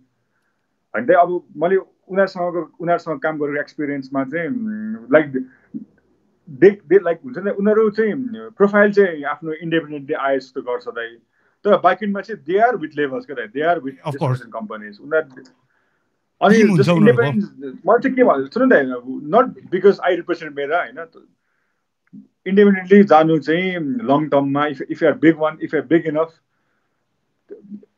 Independently नजानुहोस् भन्छु म चाहिँ like com through us we can help we can really push you further we can really leverage you होइन त्यही हजुरहरूको music हामी एकदमै टपमा लान सक्छौँ अझ टपमा लान सक्छौँ तपाईँहरू म्युजिक गर्नुहोस् न तपाईँहरू म्युजिक मात्र गर्नुहोस् वेयर टु हेल्प अहिले हामी विल टक अबाउट मेधाले के गर्नु सक्छ र कसो गर्नु सक्छ विल टक अबाउट इट अहिलेलाई भने हामीले अब तपाईँ आफै गर्नुहुन्छ भने यु क्यान डु इट उसले भने जस्तो त आफै गर्दा पनि हुन्छ तर तपाईँको कोहीसँग साथी भयो भने इट विल हेल्प यु सुन्नु न there are a lot of third party platforms क्या दाइ CDPB भनेको नि थर्ड पार्टी हो दाइ त्यो ट्विनकोर सिङ्गर भनेको नि there are people like paying to get on such platforms क्या why it's a free thing if you come to Meda if you come to us हामी we are under Sony we are under Orchid like we don't charge musicians to push their music to such platforms क्या दाइ हुन्छ नि अब यहाँ के भएर छ भन्दाखेरि यहाँ के छ भन्नु नि त यहाँ सोच के छ भन्दाखेरि इन्डिपेन्डेन्ट जाने भन्नेमा यहाँ कसरी फनल सेट भएको छ इन्डस्ट्रीमा भन्दाखेरि गुगल अब लाइक दे पे क्या त हेर्नु न कस्तो वी आर पेइङ टु तपाईँहरू यति धेरै पोटेन्सियल छ तपाईँहरू किन एउटा थर्ड पार्टीमा गएर चाहिँ तपाईँहरू आफ्नो करियर बिगार्न चाहनुहुन्छ क्या दाइ भनौँ न like they are no one to care क्या दाइ they are no one to look after your insights. तपाईँ अब एउटा आर्टिस्ट नै एउटा आर्टिस्टलाई सबै कुराको नलेज हुँदैन क्या दाइ. उनीहरू आफ्नो इनसाइट हेरेर what to do what not to do आफ्नो अडियन्स बुझ्ने त्यो पोटेन्सियल हुँदैन भन्छु क्या दाइ. म चाहिँ छ भने एकदमै राम्रो हो, एकदमै यो ग्रेट, तर हुँदैन क्या दाइ. For so like come to us, we can help, अनि we can go big, we can go together, we can grow together दाइ. अब म एकछिन यसको कुरा गरौँ भने त आइडियाजहरूको हामी कुरा गरेको थियौँ अघि तपाईँलाई भने. अब फेरि आइडियाजहरू अनि यसपछि फेरि लक्ष्मणसँग कुरा गर्छु. स्पोटिफाईमा प्लेलिस्ट बनाउनुहोस्, भिडियो पोस्टर्सहरू बनाउनुहोस् होइन. तपाईँको कन्सर्टहरू घरबाट स्ट्रिम लाइभ गर्नुहोस् होइन. अहिले त कोरोनाले गर्दा सबैले गरिरहनु भएको छ होइन. त्यसपछि अरू म्युजिसियन्सहरूसँग टिमअप गर्नुहोस्. तपाईँले युट्युब च्यानलमा ट्रेलर बनाउनुहोस्. अघि मैले कुरा गरेको थिएँ. अनि हाउ टु भिडियोहरू बनाउनुहोस् क्या. तपाईँको एउटा गीत छ, त्यो गीत कसरी गाउने, गिटार कसरी बजाउने त्यो गीतमा, त्यो गीतको लिरिक्स कसरी लेख्नु भएको थियो, अथवा तपाईँसँग आइडियाज हुन्छ नि स्टेजमा कसरी पर्फर्म गर्ने, त्यो सबै तपाईँलाई आएको आइडियाजहरू चाहिँ हाउ टु भनेर बनाउनुहोस्. र ज्ञान तपाईँले बाँड्नु भयो भने राम्रै हुन्छ क्या. ज्ञान चाहिँ त्यो लुकाएर म मात्रै जान्ने छु, अरू कसैले थाहा नपाओस् भन्ने चाहिँ नराख्नुहोस् होइन. अर्को चाहिँ एकैछिन यो सिधाउँछु ल. अनि इन्टरभ्यूहरू गर्नुहोस्, तपाईँको आफ्नो ब्यान्डहरूको इन्टरभ्यू गर्नुहोस्, यो प्रोमोको आइडियाजहरूमा ह्यासट्याग्सहरू युज गर्नुहोस् होइन. अनि इस्युहरूमा भोकल हुनुहोस्. तर अघि मैले भने जस्तो कुनै इस्युमा तपाईँले बोल्नुहोस्, तर कन्ट्रोभर्सी हुने इस्युमा जे पाइ त्यहीमा चाहिँ नबोल्नुहोस् क्या. देशको बारेमा पऱ्यो भने त बोल्नै पर्छ होइन. तर ए राम्रो कि बी राम्रो भनेर नभन्नुहोस् क्या. उसको यो राम्रो लगाएको लुगा राम्रो कि त्यो लगाएको लुगा राम्रो, त्यो त्यस्तो कुराहरूमा नपर्नुहोस्, त्यस्तो कुरा नभन्नुहोस् क्या. त्यो एक दिन गएर तपाईँ धोका खानुहुन्छ होइन. त्यसपछि तपाईँको फ्यानहरूलाई आफ्नो म्युजिक चाहिँ जब तपाईँले कन्टेन्ट आइडी रेजिस्टर गर्नुहुन्छ, तपाईँले त्यो गरिसकेपछि आफ्नो म्युजिक जति धेरै तपाईँले अरूलाई युज गर्न दिनुभयो त्यति धेरै तपाईँलाई फाइदा हुन्छ, त्यति धेरै रोयल्टी कलेक्ट हुन्छ होइन. अनि उनीहरूको आफ्नो गीतमा बर्थडेमा होस् अथवा उनीहरूले गाडी चलाउँदा होस् कुनै भिडियो बनाउँछ भने आफ्नो म्युजिक युज गर्नुहोस् भनेर दिनुहोस् होइन. त्यस्तै सोसियल मिडियामा पोस्टहरू सेड्युल गर्नुहोस्. बिहान 9 बजे अथवा बिहान 6 बजे तपाईँ उठ्न सक्नुहुन्न भने तपाईँ यो थाहा पाउनुहोस् कि कतिखेर तपाईँले पोस्ट गर्दाखेरि तपाईँको धेरै लाइक्स आउँछ. जस्तै हामीलाई मैले बिहिबारको साँझ पोस्ट गरेँ, नेपालको साँझ पोस्ट गरेँ भने सबभन्दा धेरै लाइक्स त्यतिखेर आउँछ. तपाईँको पनि त्यस्तो केही होला होइन. त्यो एउटा पत्तो लगाउनुहोस् अनि गर्नुहोस्. त्यसपछि इमेल सिग्नेचर हुन्छ नि, धेरै जस्तोको फोनमा चाहिँ send from iPhone, send from Samsung phone भनेर आउँछ क्या. त्यो चाहिँ एटलिस्ट चेन्ज गर्नुहोस्, त्यो आफ्नो नाम राख्नुहोस् न होइन. त्यो त एकदम साधारण कुरा होइन. त्योहरू गर्नु एकदमै जरुरी छ. अर्को एउटा के कुरा भन्दाखेरि नि है, सोसियल मिडिया क्यालेन्डर गर्नुहोस् क्या दाइ. सोसियल मिडिया क्यालेन्डर भनिन्छ त होइन. वाट टु पोस्ट सेड्युल क्या. सेड्युलिङ त छँदैछ, तर लाइक स्ट्राटेजी बनाउने क्या दाइ. Like what to post on Sunday, what to post on Monday. Like त्यसरी पनि एउटा राम्रो प्लट आफ्नो बारेमा, आफ्नो प्रडक्टको बारेमा त्यसरी पनि राम्ररी पेनिट्रेट गर्न सकिन्छ अडियन्स. यस्तै. अनि अर्को एउटा कुरा क्या, अब यो सबै हामीले कुरा गऱ्यौँ, यो सबै तपाईँले गर्नुभयो भने यसको रिजल्ट चाहिँ आजको भोलि आउँदैन क्या. यसको रिजल्ट आउनको लागि चाहिँ टाइम लाग्छ. त्यसैले यसको रिजल्ट आएन, अहो मैले यति सबै गरेँ तर मलाई रिजल्ट आएन भनेर त्यो कहिले पनि त्यो नसोच्नुहोस्. किनभने कस्तो हुन्छ भने तपाईँले जब मैले अस्ति एक्जाम्पल दिएको थिएँ क्या, जब तपाईँले दाँत माझ्न थाल्नुहुन्छ नि, दाँत माझ्न थाल्यो भने आज दाँत माझेर तपाईँको $50 टुथपेस्टले र $65 के ब्रसले दाँत माझ्ने बित्तिकै आज टल्किँदैन क्या दाँत. त्यो हरेक दिन माझिरहनुपर्छ क्या. तपाईँ जिम जानुभयो अरे, जिम गएर आज जिम गयो, यस्तो अनुयाम यस्तो जिउ हेऱ्यो, बढ्दैन क्या. जतिसुकै पसिना आए पनि भोलि पनि यसो हेऱ्यो बढ्दैन क्या. So it has to be निरन्तर लागिरहनु पऱ्यो क्या. र तपाईँलाई एउटा के विश्वास हुनु पऱ्यो भने मैले 6 महिना यो जिम गऱ्यो भने मेरो जिउ बन्छ, मैले 1 वर्ष गऱ्यो भने अझ खतरा हुन्छ, मैले 3 महिना दाँत माझ्यो भने अनि मेरो दाँत सफा हुन्छ होइन. यो सबै कुराहरू चाहिँ तपाईँले निरन्तर रूपमा लागिरहनुपर्छ. तपाईँले यो प्रोमो गर्नुभयो, तपाईँले एड बनाउनु भयो, गीत एउटा रिलिज गर्नुभयो, अनि आज गऱ्यो भोलिदेखि छैन भने हुनेवाला केही छैन. So you need to do is continue. तपाईँले गर्नुभएको कुरा कन्टिन्यू गर्नु पऱ्यो होइन. यो फेसबुकमा तपाईँलाई अप्ठ्यारो पर्ला, तपाईँलाई स्पोटिफाईमा अप्ठ्यारो पर्ला, अथवा अरू कहीँ अप्ठ्यारो पर्यो भने हामी छौँ, हामीलाई सम्पर्क गर्नुहोस्, हामी यहाँ छँदैछौँ होइन. तपाईँलाई एकदम सम्पर्क गर्न सजिलो छ. अब हामी एकैछिन वर्ल्डको डिजिटल मार्केट म एउटा कुरा भन्न चाहन्छु. प्लिज भन न. म चाहिँ के भन्छु we are not after money क्या दाइ. म चाहिँ आइ एम नेभर आफ्टर मनी क्या दाइ. आइ एम आफ्टर इम्प्याक्ट. अनि म चाहिँ कहिले पनि सर्ट टर्म गोल्स हेर्दिनँ क्या दाइ. म चाहिँ हुन्छ नि, म चाहिँ लङ टर्म गोलको पछाडि भाग्छु क्या दाइ. म short टर्मलाई I don't want to charge you a small amount of money. I don't want to भन्दा पनि we don't want to charge you a small amount of money for today. अनि भोलि चाहिँ नो क्या. मेरा इज फर फ्युचर क्या दाइ. मैले चाहिँ के भिजन छ भन्नु नि दाइ. मेधाको चाहिँ मेधा फर इयर्स क्या दाइ मलाई चाहिँ मेधा अब आजको 5 वर्षपछि चाहिँ one of the biggest company of Nepal entertainment इन्डस्ट्रीमा भएको लाइक आउट बी देयर क्या वी सुड बी देयर क्या दाइ अनेस्टली फर द्याट हामीलाई आइ am clear that if we grow हामीसँग जो एसोसिएट हुनुहुन्छ हामी उहाँलाई ग्रो गरौँ भने विल गेट देयर भन्ने छ क्या दाइ मलाई त्यही भएर चाहिँ I really want we really want to work with U V really want to work with you है if you have that potential if you are doing business if you are doing music धेरै अगाडि music गर्नुहुँदैछ भने र अझै तपाईँको पोटेन्सियललाई चाहिँ अझै सार्पन गर्न चाहनुहुन्छ र अझै if you want to reach more people like if you want to bang if you want to go big please come to us let's meet let's grow together like अनि कमिङ ब्याक टु स्लाइड्स दाइ अब म अलिकति lead गर्छु दाइ ल अब म यो वर्ल्ड डिजिटल मार्केटको बारेमा अलिकति कुरा गरौँ ल युएसमा के भइरहेछ कोरिया चाइना इन्डिया र नेपालको कुरा गरौँ न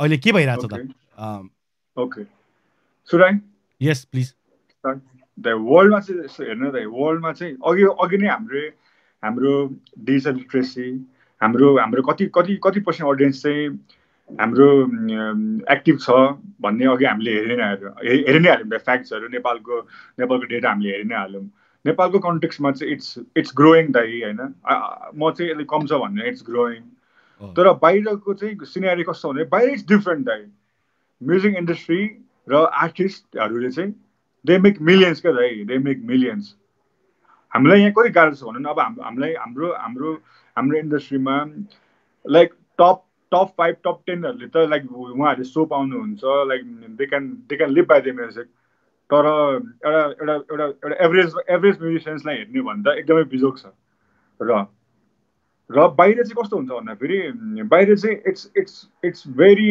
लाइक डिफ्रेन्ट क्या इट्स सो गुड क्या दाइ हुन्छ नि यदि तपाईँ लाइक मिडल तपाईँ एउटा if you are average musicians तपाईँ एभरेज म्युजिसियन्स हुनुहुन्छ भने पनि you make so much money क्या दाइ हुन्छ नि कम्पेरिङ टु हाम्रो कन्टेक्स्टमा क्या दाइ बिकज त्यहाँ इन्डस्ट्री छ क्या दाइ त्यहाँ इन्डस्ट्री छ त्यहाँनिर एउटा फ्यान्डम भन्ने थिङ छ दाइ त्यहाँको एकदमै राम्रो छ क्या दाइ र सी युएसमा के छ भन्दाखेरि युएसमा त we all know that US is US दाइ होइन अब वर्ल्डको हरेक इन्डस्ट्री सबभन्दा बेस्ट इन्डस्ट्री जहाँबाट इन्डस्ट्रीहरू पप आउट ग्रो हुनु भनेको युएसबाट हो र युएसमा अब all the big major streaming प्लेटफर्म्सहरूदेखि लिएर music सर्भिसेसहरू music बिजनेसेसहरू music एन्टरप्रेन्योर्सहरू are from US and you know why because that's the market क्या त्यहाँ छ क्या पिक मार्केट त्यहाँ छ क्या तर अहिले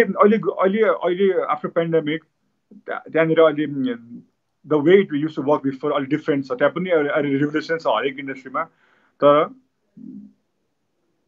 इट्स सो गुड क्या त युएसमा हुन्छ नि अब हाम्रो नेपालमा चाहिँ कस्तो भन्दाखेरि मेन कुरा त त्यहाँनिर फ्यान्डम भन्ने थिङै छैन नेपालमा फ्यान्डम भन्ने थिङ छैन नेपालमा स्ट्रिमिङ सर्भिसेसहरू र स्ट्रिमर्सहरू र स्ट्रिमिङ प्लेटफर्महरू अभाइलेबल छैन अर्को एउटा कुरा म भनिहाल्नु एउटा कुरा मैले काटेँ ल जस्तो तिमीले भन्यौ नि अब युएस कोरिया चाइना इन्डिया र नेपालमा फरक के छ भने युएसएमा तिमीले भन्यौ जति पनि त्यहाँको स्ट्रिमिङ प्लेटफर्म्सहरू छ अथवा सोसियल मिडिया छ त्यसले चाहिँ वर्ल्ड डोमिनेट गरेको छ क्या चाहे तिमी युट्युबको कुरा गर चाहे तिमी फेसबुकको कुरा गर गुगल अथवा एप्पलको कुरा गर वर्ल्ड डोमिनेट गरेको छ क्या तर अरू देशको कुरा गर्दैछ नि जस्तै कोरिया चाइना इन्डियाको यिनीहरू चाहिँ हाम्रो वरिपरि भएर भनेको कोरियाको के पप पनि अहिले आएको छ उनीहरूको आफ्नै प्लेटफर्म छ क्या जस्तै चाहिँ उनीहरू आफैलाई केटर गर्छ क्या जस्तै के पपको लागि आफ्नै छ भने चाइनाले आफ्नै प्लेटफर्म्सहरू बनाइरहेको छ क्या इन्डियाको पनि म्युजिकमा सावनदेखि मलाई सानो कुरा काटेर अब फेरि you know why K-pop is K-pop?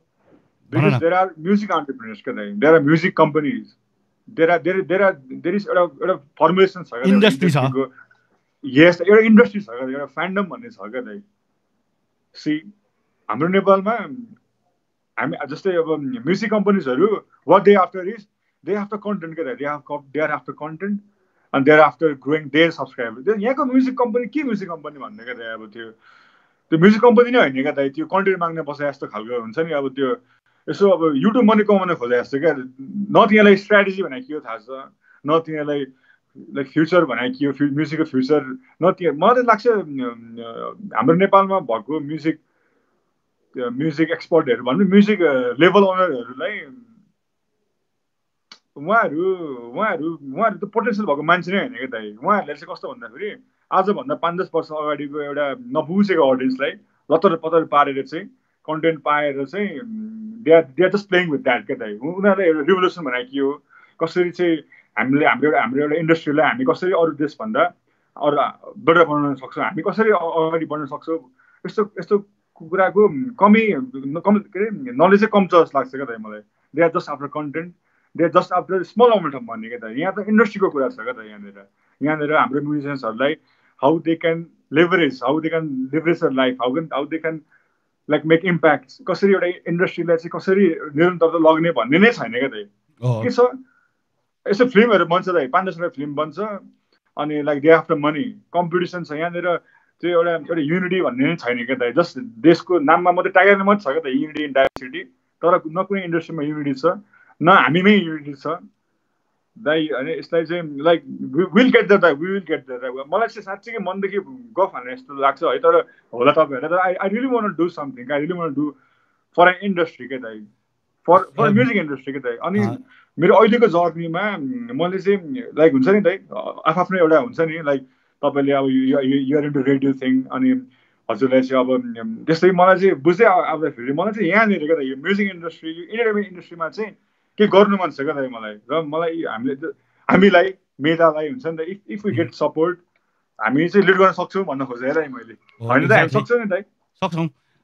मैले एउटा कुरा जोडिहालेर यही स्लाइडमा क्या एकछिन यो स्लाइडमा बसौँ अनि मेधाको बारेमा अर्को स्लाइडमा हामी कुरा गर्छौँ। होइन नेपालमा र अरू देशमा फरक के छ भने जस्तै मैले भने नि युएसले चाहिँ जति पनि उनीहरूको प्लेटफर्म छ त्यसले वर्ल्ड डोमिनेट गरेको छ क्या।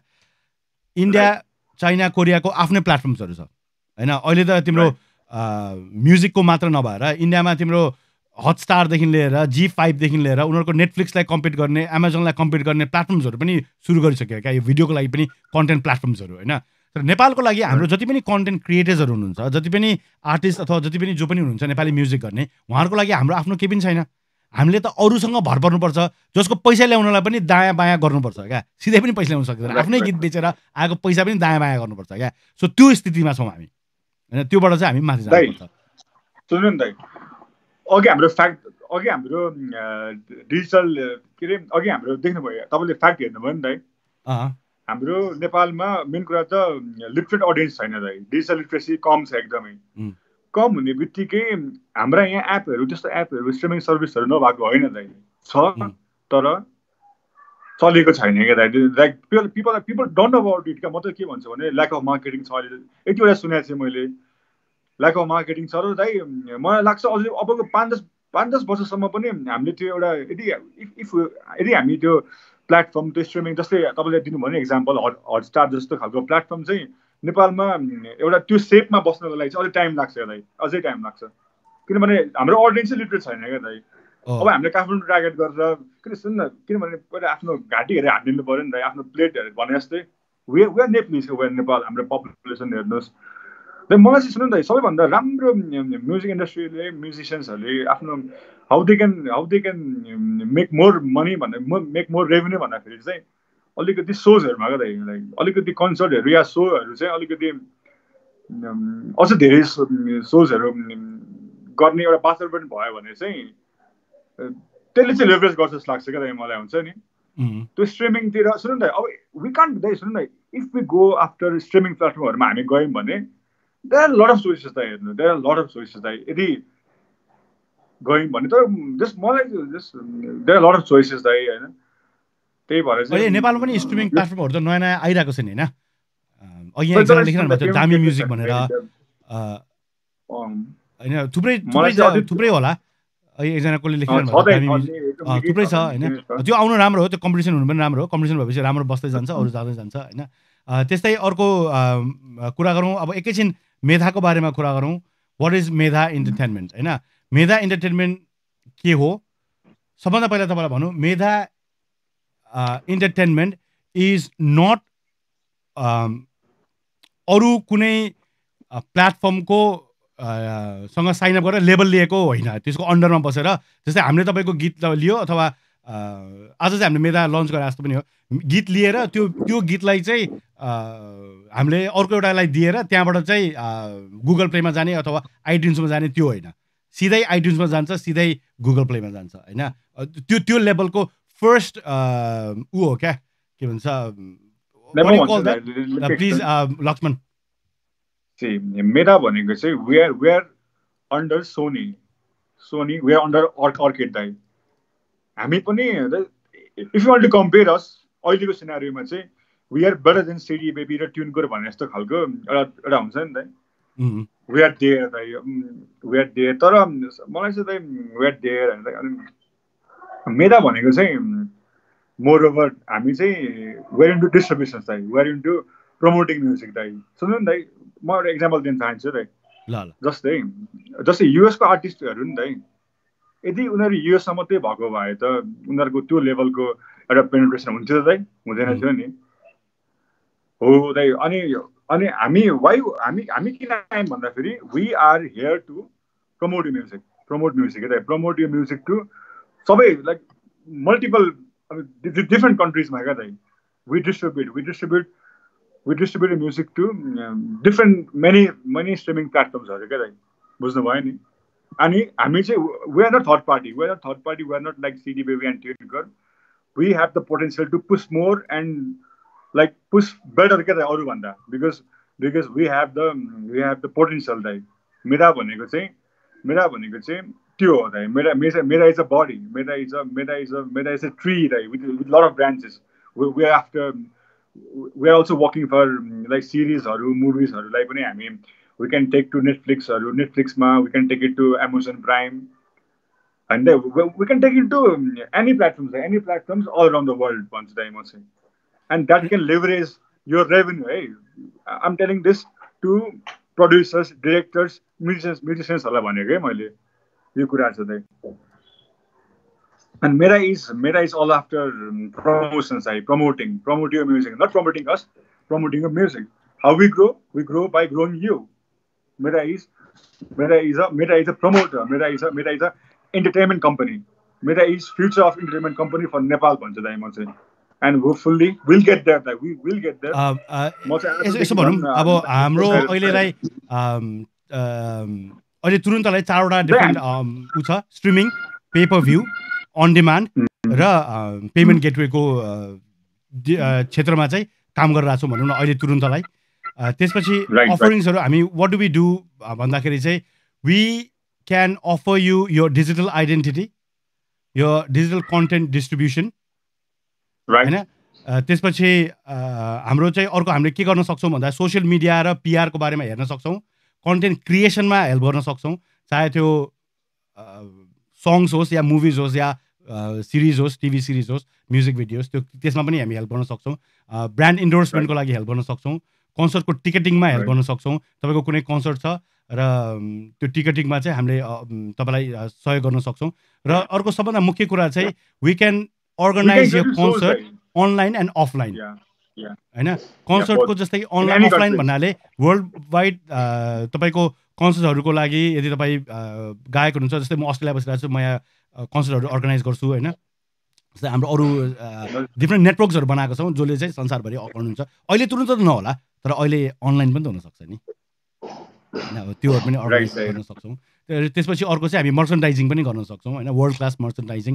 तपाईँको टी सर्ट निस्किन सक्छ, तपाईँको टोपी निस्किन सक्छ, तपाईँको आइफोनको कभर निस्किन सक्छ, त्यो कभर हुन्छ नि पछाडि राख्ने अथवा केही पनि हो, त्योहरू पनि सबै गरेर ओभरअल दिन सक्छौँ भनौँ न होइन।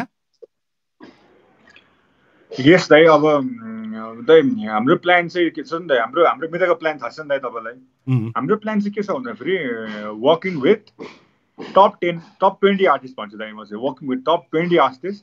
अनि उहाँहरूलाई चाहिँ ग्लोबल लान सक्छ क्या दाइ, उहाँहरूलाई ग्लोबल लाने हो क्या दाइ। मेरो मिताको भिजन भनेको चाहिँ जस्ट नेपालभित्रै मात्रै सर्कुलेट गर्ने होइन कि, हामीले चाहिँ नेपाली टप, हाम्रो इच्छा के छ भन्दाखेरि वी विल डेफिनेटली हेल्प, अब एउटा डेभलपिङ आर्टिस्टलाई पनि हामी हेल्प गर्न सक्छौँ। तर हाम्रो गोल भनेको, हाम्रो मिसन भनेको चाहिँ लेभरेजिङ द टप क्या दाइ, लेभरेजिङ द टप हो क्या दाइ मेराको भिजन भनेको चाहिँ, मेराको गोल भनेको चाहिँ। एन्ड अब सुन्दा डिजिटल आइडेन्टिटी, डिजिटल कन्टेन्ट डिस्ट्रिब्युसन्स भनेको माइनर कुराहरू हो। There are lot of wage, there are lot many secrets. म चाहिँ अहिले त्यो भन्यो भने तपाईँहरूलाई अलिक it may sound unethical to the industry, but we can leverage क्या दाइ भन्छु नि बुझ्नु पनि दाइ मैले भन्न खोजेको so like अब जस्तै it's not अब जस्तै हामी तपाईहरुलाई ब्रान्ड इन्डोर्समेन्ट ल्याउन सक्छौं not only of Nepal क्या बाहिरको ब्रान्ड्सहरु ल्याउन सक्छौं हामी तपाईलाई बाहिरको ब्रान्ड इन्डोर्समेन्टहरु ल्याउन सक्छौं we can plug you to big arenas हरु we can plug you to US we can plug you to Australia दाइ पनि हुन्छ अस्ट्रेलियामा and मेरा completely हुन्छ नि दाइ रजिस्टर्ड कम्पनी हो त US मा मेरा रजिस्टर्ड कम्पनी हो US मा मेरा रजिस्टर्ड इन अस्ट्रेलिया मेरा रजिस्टर्ड इन नेपाल पनि सो एन्ड हामीले चाहिँ हाम्रो विङ्सहरु like we are getting new wings भनौं न हामी चाहिँ we are binding of with अरु कन्ट्रीको रिप्रेजेन्टेटिभहरुसँग र वी आर लुकिङ फर अरु companies we are looking for expanding पनि so like we want to go global we want to go big we want to make you big हैन त अनि अब हाम्रो अफरिङ्सहरु this are minor अफरिङ्स but there are major अफरिङ्स which we will let you know if we get chance to meet you and if we get chance to work with you exactly yes तर यो आजको यो overall सबै तपाईले भर्खरै हेर्नु भएको छ भने तपाईलाई भनिहालौं यो सबै कुराहरु जे हामीले यहाँ लेखेको छौं त्यो सबै आफै गर्न सक्नुहुन्छ अघि मैले भने नि प्रोमो बनाउने देखि लिएर त्यो सबै तपाई आफै गर्दाखेरि हुन्छ त्यसको लागि तपाईलाई अरु कसैको सहयोग चाहिदैन तर यदि तपाईलाई प्रोफेसनल हेल्प चाहिन्छ तपाईलाई लाग्छ कि म एक्लैले म सक्दिन मलाई चाहिँ I want to focus on creating music यो सबै काम चाहिँ अरु कसैलाई दिन चाहनुहुन्छ भने त्यसको लागि पनि हामी रेडी छौं भनेको त्यति मात्रै हो इट डजन्ट मिन तपाईले गर्न सक्नुहुन्न हामीले अघि मैले कतिवटा कुराहरु भने फेसबुक कसरी गर्ने युट्युबमा कसरी गर्ने राइट्स भनेको के हो यो सबै तपाईले आफै गर्दाखेरि हुन्छ तपाई आफै गर्नुस् हामी चाहन्छौं धेरै भन्दा धेरै नेपाली गीतहरु बनोस् धेरै भन्दा धेरै नेपाली कलाकारहरुले समय निकालेर राम्रो भन्दा राम्रो गीत हामीले सुन्न पाऊँ यो सबै गरेको कारण के थाहा छ यो सबै गरेको कारण चाहिँ एउटा लोभ हो क्या राम्रो नेपाली गीत सुन्ने राइट भोलि गएर हामीले वर्ल्डमा गएर कम्पिट गर्दाखेरि मेरो नेपाली गीत भन्दाखेरि लाज नहोस् हाम्रो नेपाली आर्टिस्ट भन्ने होस् क्या हुन्छ नि हामीलाई त्यो भएकोले गर्दा तपाई आफै गर्न सक्नुहुन्छ कति सानो कम्पनीहरु छ नेपालमा उहाँहरुले गर्न सक्नुहुन्छ धेरैले गर्न सक्नुहुन्छ तर यो सबै गर्दा गर्दै पनि यदि तपाईलाई लाग्छ कि म यो गर्दाखेरि मेरो समय बर्बाद हुन्छ यो गर्दाखेरि मलाई समय चाहिन्छ र यो कसरी हेर्दै हुन्छ भने त्यो भए पनि हामी तयार छौं भन्न खोजेको त्यति मात्रै हो र त्यस्तै अब अर्को अघि हामीले अराउन्ड द वर्ल्डको मार्केटको कुरा गर्यौं हैन अहिले मार्केटको के भइराछ भनेर त्यसै नेपालमा अब च्यालेन्जेस र अपर्च्युनिटीको कुरा गर्दा challenges payment gateway I think that's one of the biggest challenge world wide गर्नको लागि जानको लागि त्यसपछि अघि तिमीले भनेको जस्तै फ्यानहरुको सोचाइ जुन चाहिँ फ्यान्डम इन्डियामै देखिन्छ अथवा अरूतिर देखिन्छ त्यो हाम्रोमा अझै पनि भएको छैन एउटा कलाकारलाई जति इज्जत दिनुपर्ने हो जति कलाकार अथवा स्रष्टाले इज्जत पाउनुपर्ने हो जति सम्मान पाउनुपर्ने हो त्यो सम्मान पाउनलाई मर्नै पर्ने हो त त्यो नहोस् उहाँहरूले जति दुःख गरेर जति स्याक्रिफाइस गरेर जति हामीलाई दिनुहुन्छ हाम्रो लागि रमाइलोको लागि हाम्रो लागि त्यसको सम्मान होस् हामी त्यही चाहन्छौं र त्यो चेन्ज गर्नको लागि चाहिँ तपाई र मैले अहिले नै हामी सक्दैनौं तपाईले मैले अहिले जे गर्छौं हामी जसरी गर्छौं हामी त्यो गरेर चाहिँ हामी सक्दैनौं मलाई चाहिँ त्यस्तो लाग्छ हैन र त्यस्तै अर्को कुरा तपाईलाई भनिहालौं कि च्यालेन्जेसहरुमा अरु च्यालेन्जेसहरु चाहिँ हाम्रो सोच बदल्नु पनि हो हामी नेपाली गीत पनि राम्रो हुन्छ हामी पनि विश्व मार्केटमा पुग्न सक्छौं जस्तै अहिले जति पनि नयाँ प्लेटफर्महरु आएको छ उहाँहरूलाई पनि सहयोग गरौं हामीले जस्तै मेधा भनेर अहिले हामीलाई मात्रै सहयोग गर्नुस् अरु केही पनि हैन अरु सबै नराम्रो हामी मात्रै राम्रो भन्ने त्यो हैन हैन सबैजना राम्रो हुन्छ सबैले राम्रो ठान्न सकिरहनु भएको छ अहिले आएर हामी कसैलाई यो आर्टिस्ट राम्रो कि यो आर्टिस्ट राम्रो भनेर सोध्यो भने म ठान्नै सक्दिन किनकि सबैजना राम्रो हो हैन एउटाको सबैको युनिक सेलिङ पोइन्ट हुन्छ त्यसैले यो नराम्रो उ नराम्रो यो भन्ने त्यो भनेको हैन सबभन्दा ठुलो कुरा आफै गर्न सक्नुहुन्छ हामीले अघि भन्यौ कसरी गर्न सक्नुहुन्छ आफै गर्नुस् सक्नुहुन्न सहयोग चाहिन्छ जस्तो लाग्छ भने आउनुस् हामी तयार छौं र हामीसँग काम गर्दा तपाईलाई पैसा तिर्नु पर्दैन तपाईले आएर चाहिँ सुरुमा हामीसँग यति पैसाले अनुरोध गर्छु यो भन्ने त्यस्तो केही पनि छैन हैन अनि अपर्च्युनिटिजहरुमा there is a huge opportunity यही अहिलेको जुन चाहिँ सिचुएसन छ यसमा पनि हामीले भर्चुअल कन्सर्ट भनेर हामी सुरु गर्न लागेका छौं अस्ति हामीले थुप्रै नेपालमा पनि थुप्रै साथीहरुसँग कुरा गरिसकेका छौं यदि तपाई गीत सुन्नुहुन्छ नेपाली गीत र अहिलेको स्थितिमा तपाईलाई थाहा छ अहिलेको स्थितिमा नेपाली मात्र हैन संसारभरि न कन्सर्ट हुन्छ न कुनै बाहिर कार्यक्रम हुन्छ, जति पनि हाम्रा कलाकारहरू हुनुहुन्छ उहाँहरूको कन्सर्टबाट ठुलो आम्दानी हुन्थ्यो, किनभने अहिले सिडी क्यासेट पहिलाको जस्तो बिक्री हुँदैन। त्यो कन्सर्ट नभएकोले गर्दा उहाँहरूको आम्दानीमा अहिले एकदमै कमी आएको छ। र यो कमी आएकोले गर्दाखेरि उहाँहरूलाई आफैलाई पाल्नको लागि, उहाँहरूको जीवन अगाडि बढाउनको लागि कतिको ऋण होला, कतिले भर्खर गाडी किन्नुभएको होला, कतिले भर्खर घर किन्नुभएको होला, ब्याङ्कको ऋण होला, आफ्नै समस्या होला, सबैको आफ्नो समस्या होला। त्यो समस्या सोच्दा सोच्दै, त्यो समस्या हुँदाहुँदै कसरी उहाँले राम्रो गीत क्रिएट गर्न सक्नुहुन्छ? उहाँलाई गीत नब्बई भएन, हिट गर्नै पर्यो भनेर त्यो प्रेसर पर्यो भने त्यो यसरी क्रिएट गरेको गीत कति राम्रो होला त? उहाँले शान्त मनले एकदम आफ्नो ठाउँमा गएर आफ्नो टाइम लिएर गीत क्रिएट गर्न सक्नुभयो भने त्यो जस्तो राम्रो त नहोला। त्यसैले हामी चाहन्छौँ त्यस्तो वातावरण क्रिएट गरिदिउँ हाम्रो स्रष्टाहरूको लागि। र त्यो वातावरण क्रिएट गर्नलाई म एक्लैले चाहेर वा लक्ष्मणले चाहेर वा हामी 2-4जनाले चाहेर हुँदैन, हामी सबैले लाग्नुपर्छ। हामी जति पनि श्रोता छौँ, दर्शक छौँ, हामी सबैले लाग्यौँ, हामीले हाम्रो गीतलाई, हाम्रो सङ्गीतलाई, हाम्रो संस्कृतिलाई माया गऱ्यौँ भने अनि मात्रै राम्रो हुन्छ। हामीले माया नगरे हाम्रो नेपाली संस्कृतिलाई कसले माया गरिदिने? हामीले मादल नबजाए कसले आएर मादल बजाइदिने? कसले आएर सारङ्गी बजाइदिने? त्यसैले यो सबै गर्नलाई सबैको जरुरी छ, सबैको साथ छ। त्यसैले हामीले यो अहिले भर्चुअल कन्सर्ट भन्यौँ। भर्चुअल कन्सर्ट भनेको कन्सेप्ट कस्तो हो भने, तपाईँको एउटा कुनै प्रिय कलाकार हुनुहुन्छ, तपाईँको प्रिय कलाकारलाई तपाईँ सहयोग गर्न चाहनुहुन्छ र तपाईँ त्यो कलाकारको गीत पनि हेर्न चाहनुहुन्छ। तर अहिले त कन्सर्ट त हुँदैन। कलाकार आएर तपाईँ जुन देशमा हुनुहुन्छ, जुन ठाउँमा हुनुहुन्छ, त्यहाँ आएर कन्सर्ट गर्ने सम्भावना छैन। त्यसैले भर्चुअल कन्सर्ट भनेको हामीले डिफ्रेन्ट प्याकेजेसहरू बनाउँछौँ। त्यो प्याकेजमा हामीलाई सम्पर्क गर्नुहोस्। सम्पर्क गरिसकेपछि त्यो तपाईँले रोज्नुभएको कलाकारले तपाईँले रोज्नुभएको गीत, उहाँको गीतहरू हामी व्यवस्था गर्छौँ त्यो कलाकारलाई तपाईँको टिभीको सेटसम्म ल्याउने। तपाईँ जहाँ बसेर पनि तपाईँको प्रिय कलाकार तपाईँको टिभीको सेटमा आएर तपाईँलाई मनपर्ने गीतहरू गाइदिनुहुन्छ। त्यसको लागि तपाईँले केही सहयोग गर्नुपर्छ, अर्थात् प्याकेजेस हुन्छ। त्यसबाट कलाकारलाई पनि केही पैसा जान्छ, त्यहाँ इन्भल्भ हुने म्युजिसियनलाई पनि केही पैसा जान्छ, टेक्निसियन्सहरूलाई पनि केही पैसा जान्छ। यो हामीले गर्न सक्यौँ, हामीले अलिकति सहयोग गर्न सक्यौँ भने खालि गीत गाउने गायक मात्र नभइकन अरू पनि थुप्रैलाई सहयोग हुनसक्छ। त्यो हामी सुरु गर्न चाहन्छौँ। तपाईँको कुनै फङ्सन आउँदैछ, घरमा कसैको बर्थडे होला, तपाईँले घरमा कसैको सानो पार्टी होला, के होला, होइन, तपाईँको साथीकै होला, तपाईँहरू 10जना मिलेर साथीलाई एउटा गिफ्ट दिन सक्नुहुन्छ, उसको प्रिय कलाकारको प्राइभेट कन्सर्ट हो।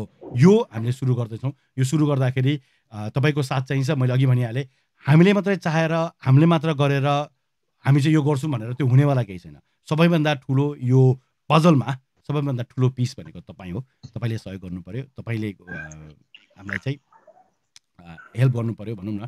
र त्यस्तै अब यो भन्दै अब हाम्रो आज लामो कुरा भयो। जाँदा जाँदै नेपाली गीत अहिले जस्तो सुनिरहेछौ, कस्तो लाग्छ तिमीलाई नेपाली गीतहरू सुनेर लक्ष्मण?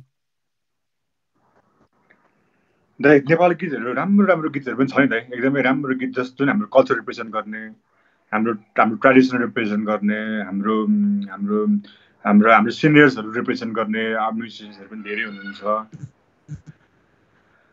राम्रो पनि छ। अब जस्तै अब त्यस्तै खालको अब you know what I'm trying to say होइन। There are variations, there is test. मलाई चाहिँ म चाहिँ मनपर्छ भन्छु दाइ। मलाई चाहिँ धेरै अझै नै मनै पर्छ। नपर्ने कुराहरू पनि छ नि दाइ, होइन? तपाईँलाई कस्तो लाग्छ दाइ नेपाली गीतहरू सुन्नुहुन्छ दाइ? तपाईँ अस्ट्रेलियामा म नेपाली गीत कतिको सुन्नुहुन्छ? नेपाली गीत मात्रै सुन्छु। हो, वाह, नेपाली गीत मात्र सुन्छु। अझ विदेश बसेपछि देशको माया अझ धेरै हुन्छ, देशको भ्याल्यु अझ बढ्दो रहेछ, होइन? हाम्रो यहाँ केसाङजी हुनुहुन्छ टोरन्टोबाट, अब यहाँ हेरौँ को हुनुहुन्छ उहाँहरूलाई हेरौँ। त्यसपछि चाहिँ हजुर अनुज भाइ हुनुहुन्छ, महेन्द्र प्रेम श्रेष्ठ हुनुहुन्छ। हामीले चाहिँ आज अलिकति टाइम म्यानेजमेन्ट चाहिँ अलिकति गर्न सकिएन दाइ। सुन्नु त, अहिले हाम्रो स्ट्रिम 3 घन्टा भइसक्यो थाहा छ हो दाइ। हामी एक्चुली फेरि एउटा फेरि स्ट्रिम गर्नुपर्छ दाइ, एउटा प्रपर हाम्रो। जब हाम्रो एउटा फिचर्स छन्, जुन छ नि हाम्रो एउटा अपकमिङ थिङ, अहिले सेक्रेट राखौँ। जब हामी त्यो लन्च गर्छौँ नि दाइ, त्यतिखेर फेरि हामी आउनुपर्छ दाइ। अलिकति अझ इलाबोरेट, अझ बुझाएर अलिकति।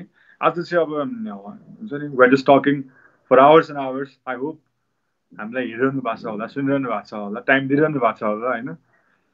तर I think it's more than 3 hours brother, 2.5 hours plus.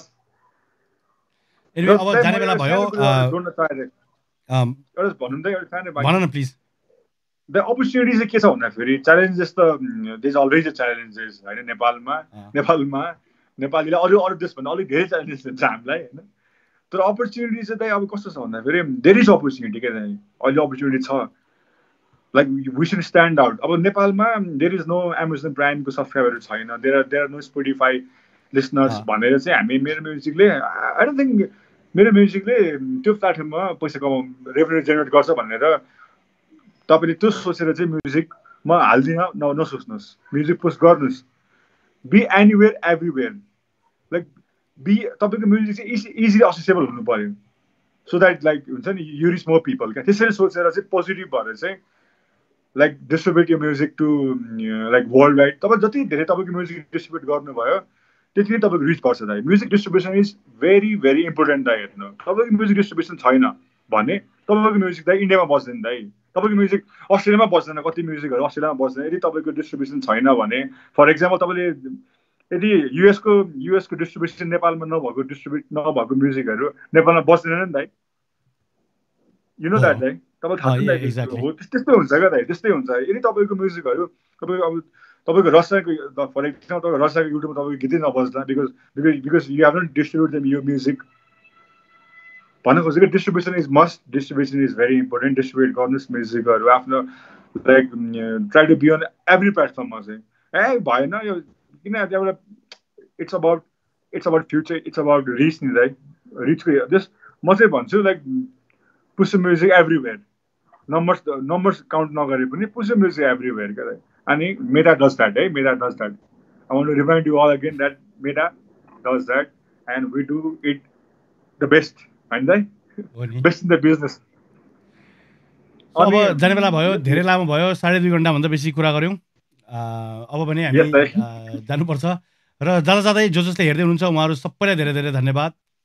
यदि तपाईँको प्रश्न छ भने सोध्नु होला र कन्ट्याक्ट गर्नु छ भने तपाईँलाई थाहा छ कुन पेजमा कन्ट्याक्ट गर्ने, कुन पेजमा आउने। तपाईँले अघि मैले मेधाको ऊ पनि देखाएँ, वेबसाइट एड्रेस www.medhaentertainment.com, त्यसमा गएर हेर्नु होला।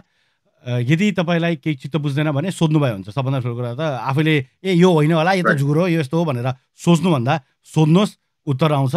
र अर्को कुरा, सक्नुहुन्छ भने आफै गर्नुहोस्, सक्नुहुन्न भने हामीलाई सम्झनुहोस्। र मुख्य कुरा चाहिँ हामीले यो सोच्यौँ कि नेपाली म्युजिकलाई अगाडि बढाउनलाई हामी केही गर्न सक्छौँ र हामीले केही गर्नुपर्छ। त्यो तपाईँ पनि सोच्नुहोस्, तपाईँको पनि कर्तव्य हो। तपाईँले पनि केही गर्न सक्नुहुन्छ, घरमा बसेर गर्न सक्नुहुन्छ होइन। नेपाली गीत सुन्नुहोस्, नेपाली गीतलाई माया गर्नुहोस्।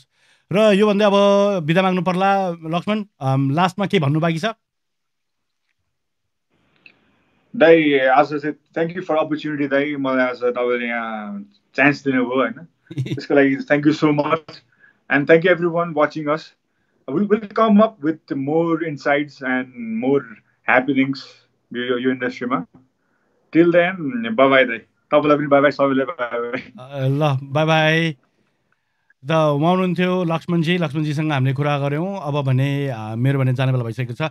भोलि पनि रेगुलर दिपेश सो लिएर म आउने नै छु। भोलि हाम्रो गेस्ट हुनुहुन्छ अनुष्का श्रेष्ठ, मिस नेपाल वर्ल्ड 2019। उहाँसँग उहाँको जीवनको बारेमा कुराहरू छु। यस्तो कार्यक्रमहरू बेला बेलामा हामी गर्ने गर्छौँ, अलिकति फरक खालको कन्टेन्ट। तपाईँलाई कस्तो लाग्यो त्यो लेख्न नबिर्सनु होला। यस्तो कन्टेन्ट गर्दाखेरि राम्रो होला नराम्रो होला, यो गर्नु ठिक होला कि होइन, खालि इन्टरभ्यू मात्रै लिएर त्यसमै मात्रै कन्सन्ट्रेट गरेर बस भनेर भन्नुहुन्छ कि तपाईँलाई कस्तो लाग्छ त्यो लेख्नु नबिर्सनु होला।